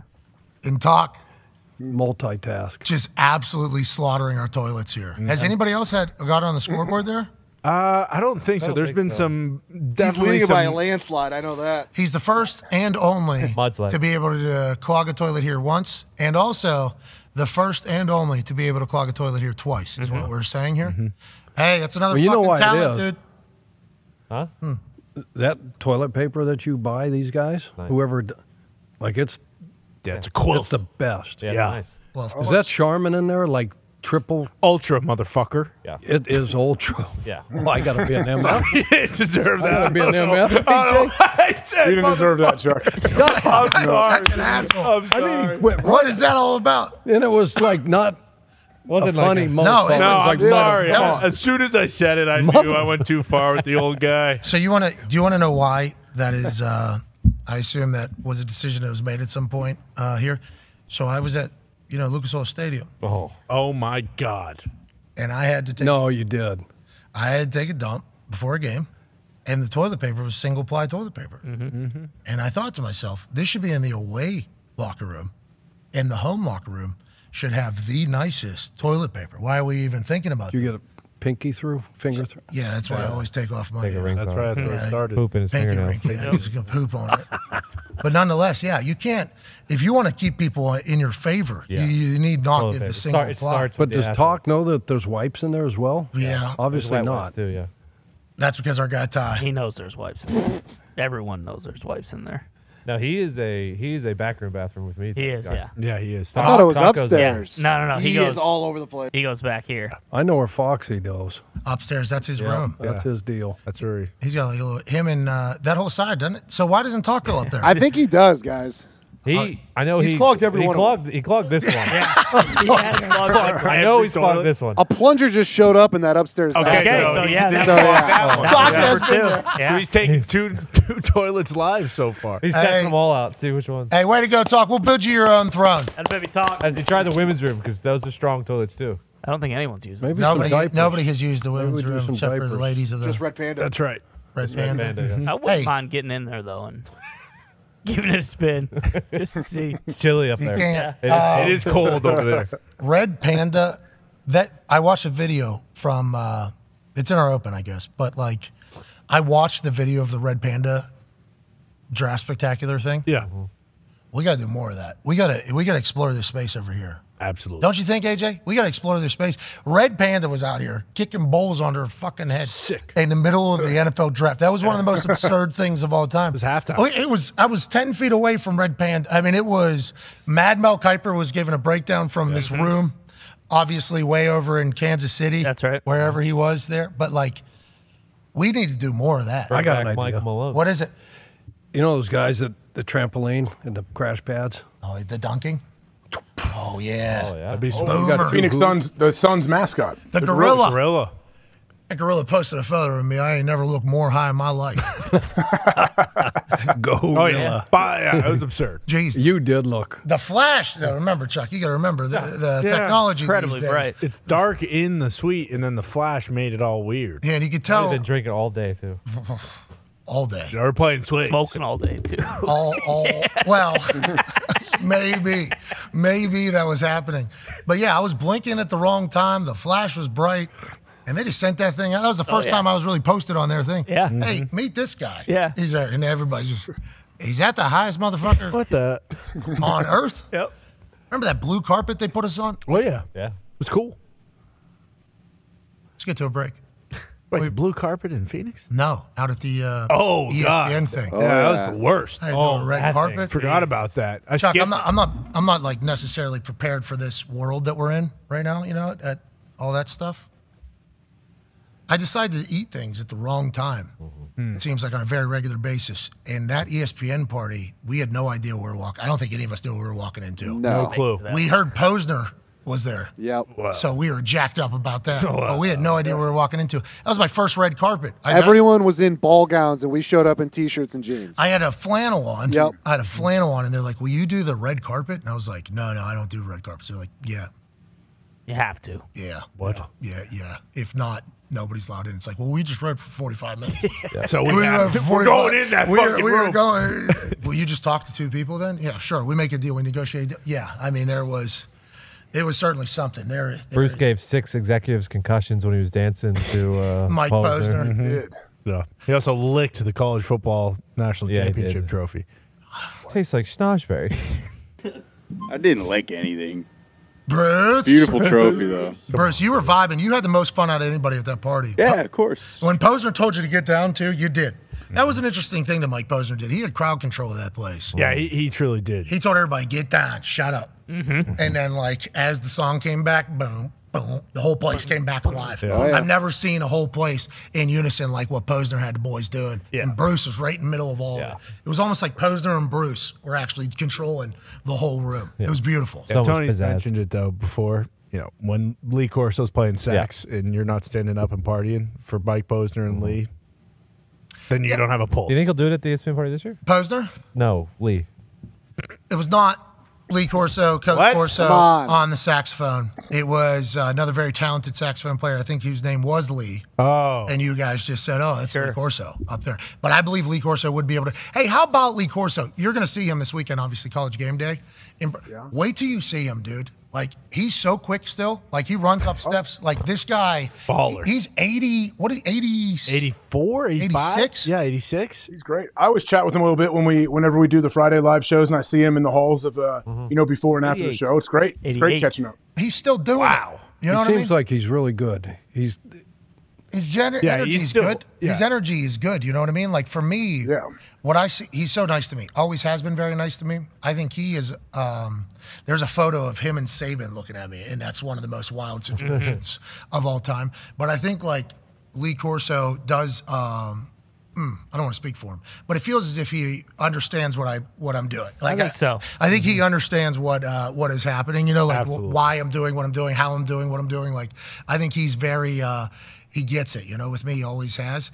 But, like, you watch him kind of just operate, and he'll still drop, like, a little piece of advice to me. Like, he'll come up to me and, like, coach me up on something. It's, like, really cool. Like, it's a really cool interaction with him, He's the first my grandparents all passed away. So, like, I don't really have relationships with, like, older folks in my life. My wife's grandma, I've got a chance to chat with and everything like that. Boy. They've lived it, what I mean? Like we were just talking about, everything that happened in 2020. It's like the amount of shit that they've kind of been through and seen. So anytime you can get like a nice little advice or, it's got to feel so good, right? Yeah, it is. It's super cool. Super cool. He's still working though. I've told him 100 times. I'm like, I would not be. First of all, people are going to kick my ass out of this whole thing in no time. But also, I don't know aren't we working too, man? You enjoy the hell out of it. Keep doing whatever the fuck you're doing. I do not have it. It's like Tom Moore. I mean, that's unbelievable. How old is he? 70 what? He's 83. He's 80.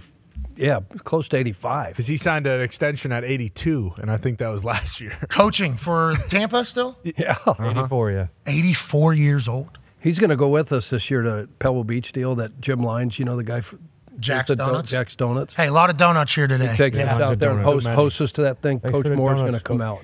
How's his golf game? He can hit the. I mean, the guys are. I get my ass kicked by 80-year-olds at the course that does right down the middle. They're never in trouble and they can chip and putt like Moe's. Is Tom one of those guys? Probably. Oh, you think he stinks? Probably. Okay. No, I didn't mean that. You snuck in. No, he doesn't. He's going to hear this. Yep. He's going to hear this. He's still talking shit. But the stories. Yeah. Just been there, done that with everything. He backed up Johnny Unitas. Yeah. He backed up Johnny Unitas. That's nuts. And now he's still coaching in the NFL. You guys remember Holcomb, right? Kelly Holcomb? Yes. Legend. We had him at the Browns when Couch was our quarterback, and then he got hurt, and then the playoff game that we came, and he threw for 1,000,000 yards, and touchdown Tommy Maddox threw for 1,000,000 yards. And come back. He told the greatest story. He's like, how come you're always yelling at me and you never yell at Peyton? When he was at the Colts with him in the late 90s. And you're always MFing me, and you never yell at Peyton. Why is that, Tom? And he goes, because he's my boss.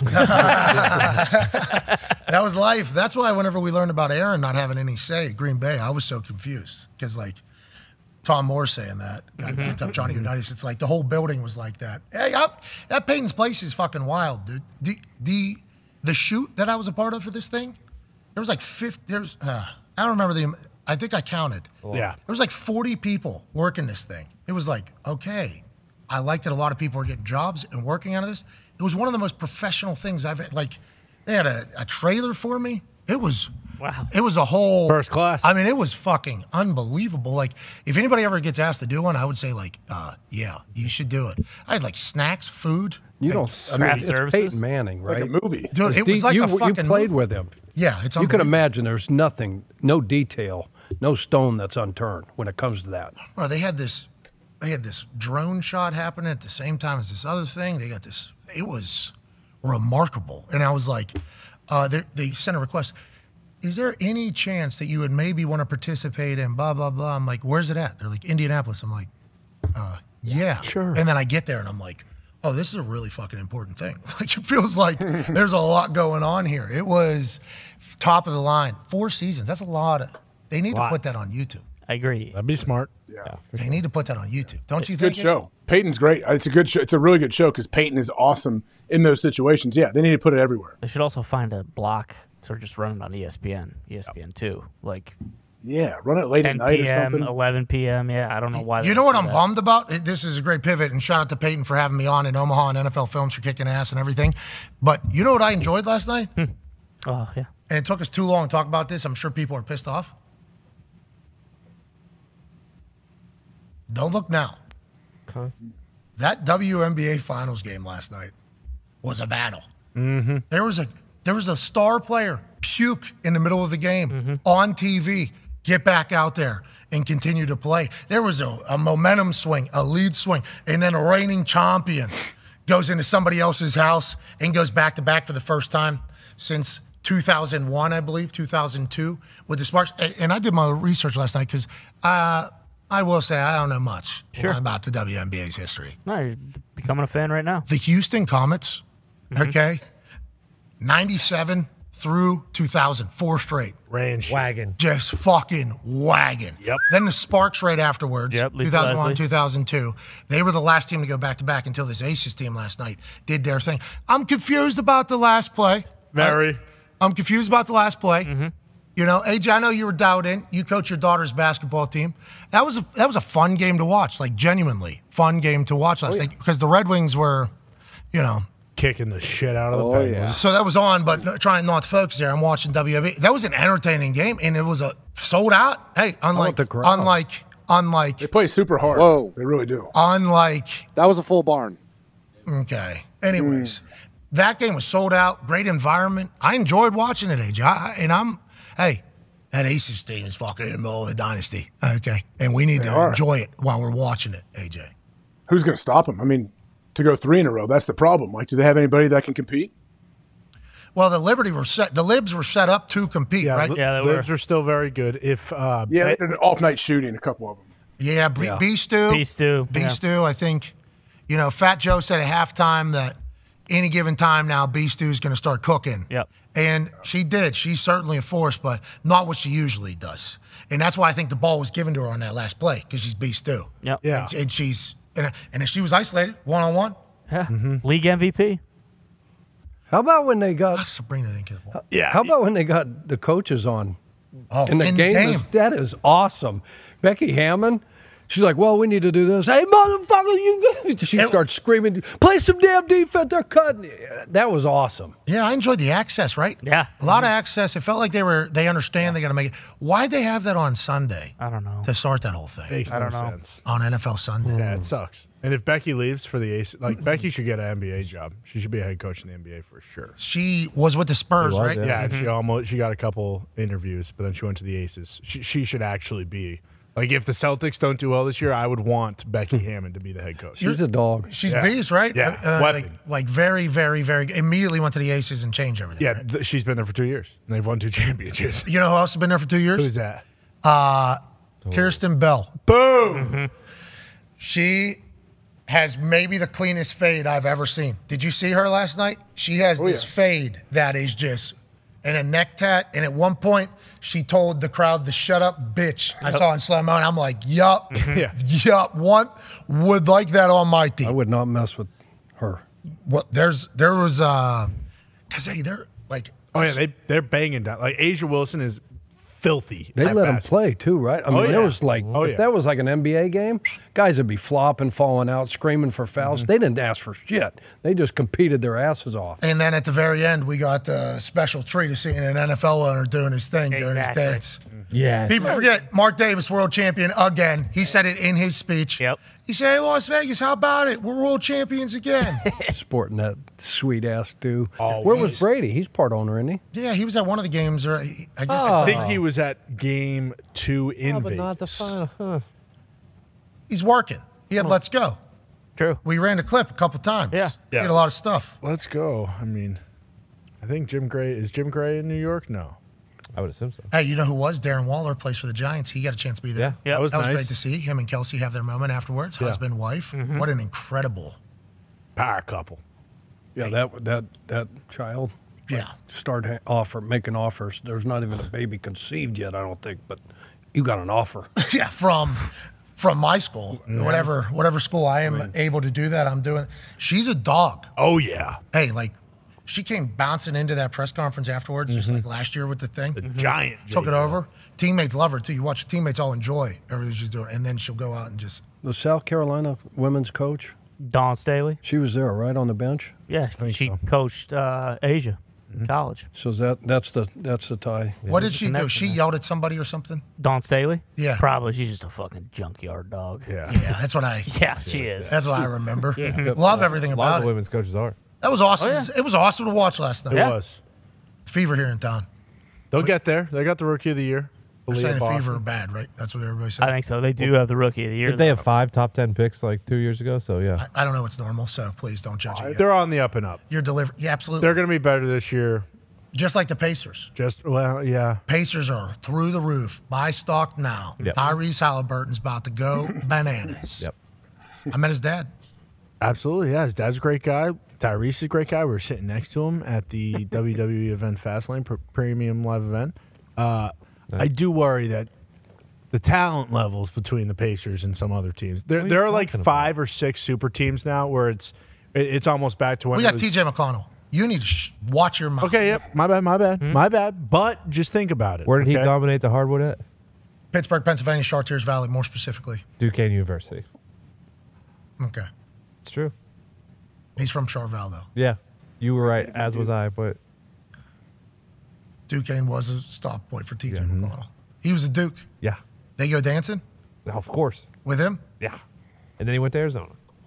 What years? This is a lot of years for him. He's been in for a while, yeah. Might be 10 plus. Bruce, didn't you he's a get vet. into a verbal altercation with this guy and then get a yellow card in the arena? Yeah, he's the man. I mean, he did almost get a technical foul for talking shit to me, and then said, well, he's talking shit to me, and then I got a technical foul myself, basically. but now we're boys. He's in the stands. Yeah. Knicks were taking on the Pacers. He's in town. He gets rather close seats, right? I mean, you were pretty. Yeah. I was like maybe 3 rows up, and I was just letting TJ know that he couldn't guard the guy that he was guarding. He was incapable of doing so, and I decided to let him know. And I got him right at that perfect moment before the ball's inbounded, where the place just gets real quiet for a second. It was nice. Did you get any pops from the crowd? No, not really. Stuff thrown at you? The second Knicks game I went to versus the Pacers, I did have some other Pacers fans kind of getting in my face, like, hey, shut the fuck up. Yeah, because you are like obnoxious at these games, right? I mean, that's like kind of your thing. Does not back down. Oh, yeah. Yeah, because he's a Colts fan now, so we Is he get to boozed? experience it a little bit. So you get boozed up? You get boozed up, Bruce? He'll have a couple beers. Wide. He'll have a couple beers every once in a while. But yeah, he gets loud. It's good to see him for the Colts. And I think the reason why is because he's betting a handsome amount on the Colts, and he's at the Colts game. Right. So in his mind, it's like, need to be invested in the Colts. And I've appreciated watching it because he is like a passionate fan.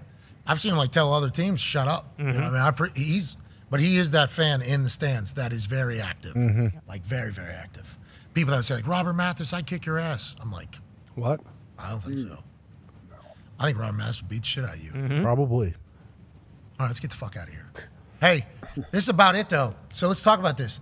These live shows in front of people, we haven't been able to really, because the crowds normally take it over. Yep. You know, I mean, that's just matter of fact. And with my attention span, I feel obligated for the people that show up to kind of do stuff for them. Yes. So tomorrow, certainly covering tonight's Thursday night football game. Sure. Certainly making all our picks for the weekend. Sure. But I do believe we're going to have some, Ryan Day's on the show tomorrow. Here we go. Okay, head coach of Ohio State, Ryan Day will be on the program tomorrow. Hell yeah. Marvin Harrison Jr. will be on the program Heard of him? tomorrow. Go. Love that. The General Bob Carpenter will be live in person. Okay. Yes. Of course. Okay, that's going to be must watch. Can't wait for that for his top 5. AQ Shipley, AQ? I believe, is going to be live in person. Remember, he's one of Penn State's most famous alums. Right. Oh, absolutely. AQ. and I think some other surprises as well. Rascal Flats guy? Nah, he's got another gig, unfortunately. Oh, man. Midday on a Friday? Really?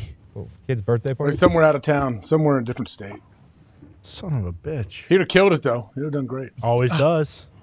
Us saying we had Rascal Flats guy on the show, too, like, that's hilarious. Yeah. Don't you think? Yeah, hey. He'll come on. He'll do it. But you just said He you just won't. said he's not going to. Not this one. Not this exact one. I guess I probably should have given him a little more Next one. lead time. Tell him to jump on the highway and come on down. He wants to ride it. Yeah. I wanna ride it all night long. Yeah. He has a buttery voice. Oh, yeah. That's the one, right? Not the other one? Yeah, Gary, the lead singer. Yeah, he loves butter. Rascal or Flats? Do you have to like to get a buttery? I don't know. Is he born with that? Yes. Yeah. Yes. Just born with a... Who came up with buttery voice? Well, because it's like a savory. Yeah. You think about butter, you think about like just putting it over a nice toasted Hawaiian roll. No, I like who first said that? Probably Chris Fowler. Sun Tzu, probably. He came in with his buttery voice and just I don't know if Sun Tzu said that. Did he? commanded him. He might have. Sun Tzu said a lot. He did. did. I don't know if he ever. It might have been in there. Isn't it crazy they were able to keep his... When did he die? What did they say? What was how many years back? 1982. BC, I think. Oh. But 1982 BC. That's a long time ago. Long time ago. That's how you know his words are important. Amen. That's where we'll end it today in the church of what's happening now. Love that. Saban was awesome. He was. Unbelievable. Always is. He was sweet today. Yes. He had a good vibe, didn't he? Oh, yeah. Great vibe. He loves. I mean, Love he loves you. Loves No, no. coming on here. Loves all the. I mean, I think he doesn't like that. he would not. There's no way he'd do that if he didn't. I mean, Yeah, I assume because and you're paying him fucking $1 million. yeah. I mean, he will be God he will be forbid. properly paid for his time with us, but also like he's done it all, dude. He's done everything. Oh, yeah. I think he owns a Ferrari dealership. Him say, Beast. I think Mercedes dealership as well. him say, couple let's relax. condos, I had a- couple. Yeah. That's that super business stuff. You know what I mean? That's like John Elway. He has like a bunch of those car dealerships out there. It's like, that's a lot to manage. It's like, well, I don't. What are we talking I about? don't know fucking shit. But yeah. No, he's never said that. I assume No. he's very hands-on. Right. But it's like those types of guys, their entire days are like boom, boom, boom. Mapped. Need to be out by this exact point. Like Peyton, we definitely kept him probably 2-3 minutes over. I have no idea what we interrupted. Probably some sort of very important thing. Did he call with the DOJ or something? I mean, potentially. Maybe changing some stuff. Maybe he's up for Speaker of the House. I mean, I Could heard be. that's Makes happening over there. sense. Nice. Hey, figure it out, by the way. What are we doing? Come on. They won't. I don't know what your thing is over there, but you guys should figure something out. I think their thing is not figuring stuff out. Yeah. Oh, see, that feels like that would be something you say, but I think everybody says that. Yeah, exactly. I'm I think not. it's what This isn't everybody a. Put Fetterman in there and be done with it. Boom. Just solved it for you. Pittsburgh guy, bro. Yeah. Pittsburgh guy. Yep. We followed that story from the beginning. Oh, yeah. Yeah. It's been fun, too. Well, I have not kept up since. Aside from the health troubles, yeah, it's been pretty fun. You're a maniac. Let's not worry about that. Let's watch tonight's game, and we'll be back tomorrow live from Columbus, Ohio. AJ, let's crush it tomorrow, pal. Should be fun, man. It should be a great time. Why are you motivating for the classy signs? Yeah, what is? I'm not motivated. I'm just telling people. I was trying to promote the program. That's all I'm doing. Expectation. All right. I like interaction. I like the fan interaction we have. You're an influencer. We appreciate that. All right, we'll see everybody tomorrow. You're the best. Be a friend, tell a friend something nice. It might change their life. Goodbye.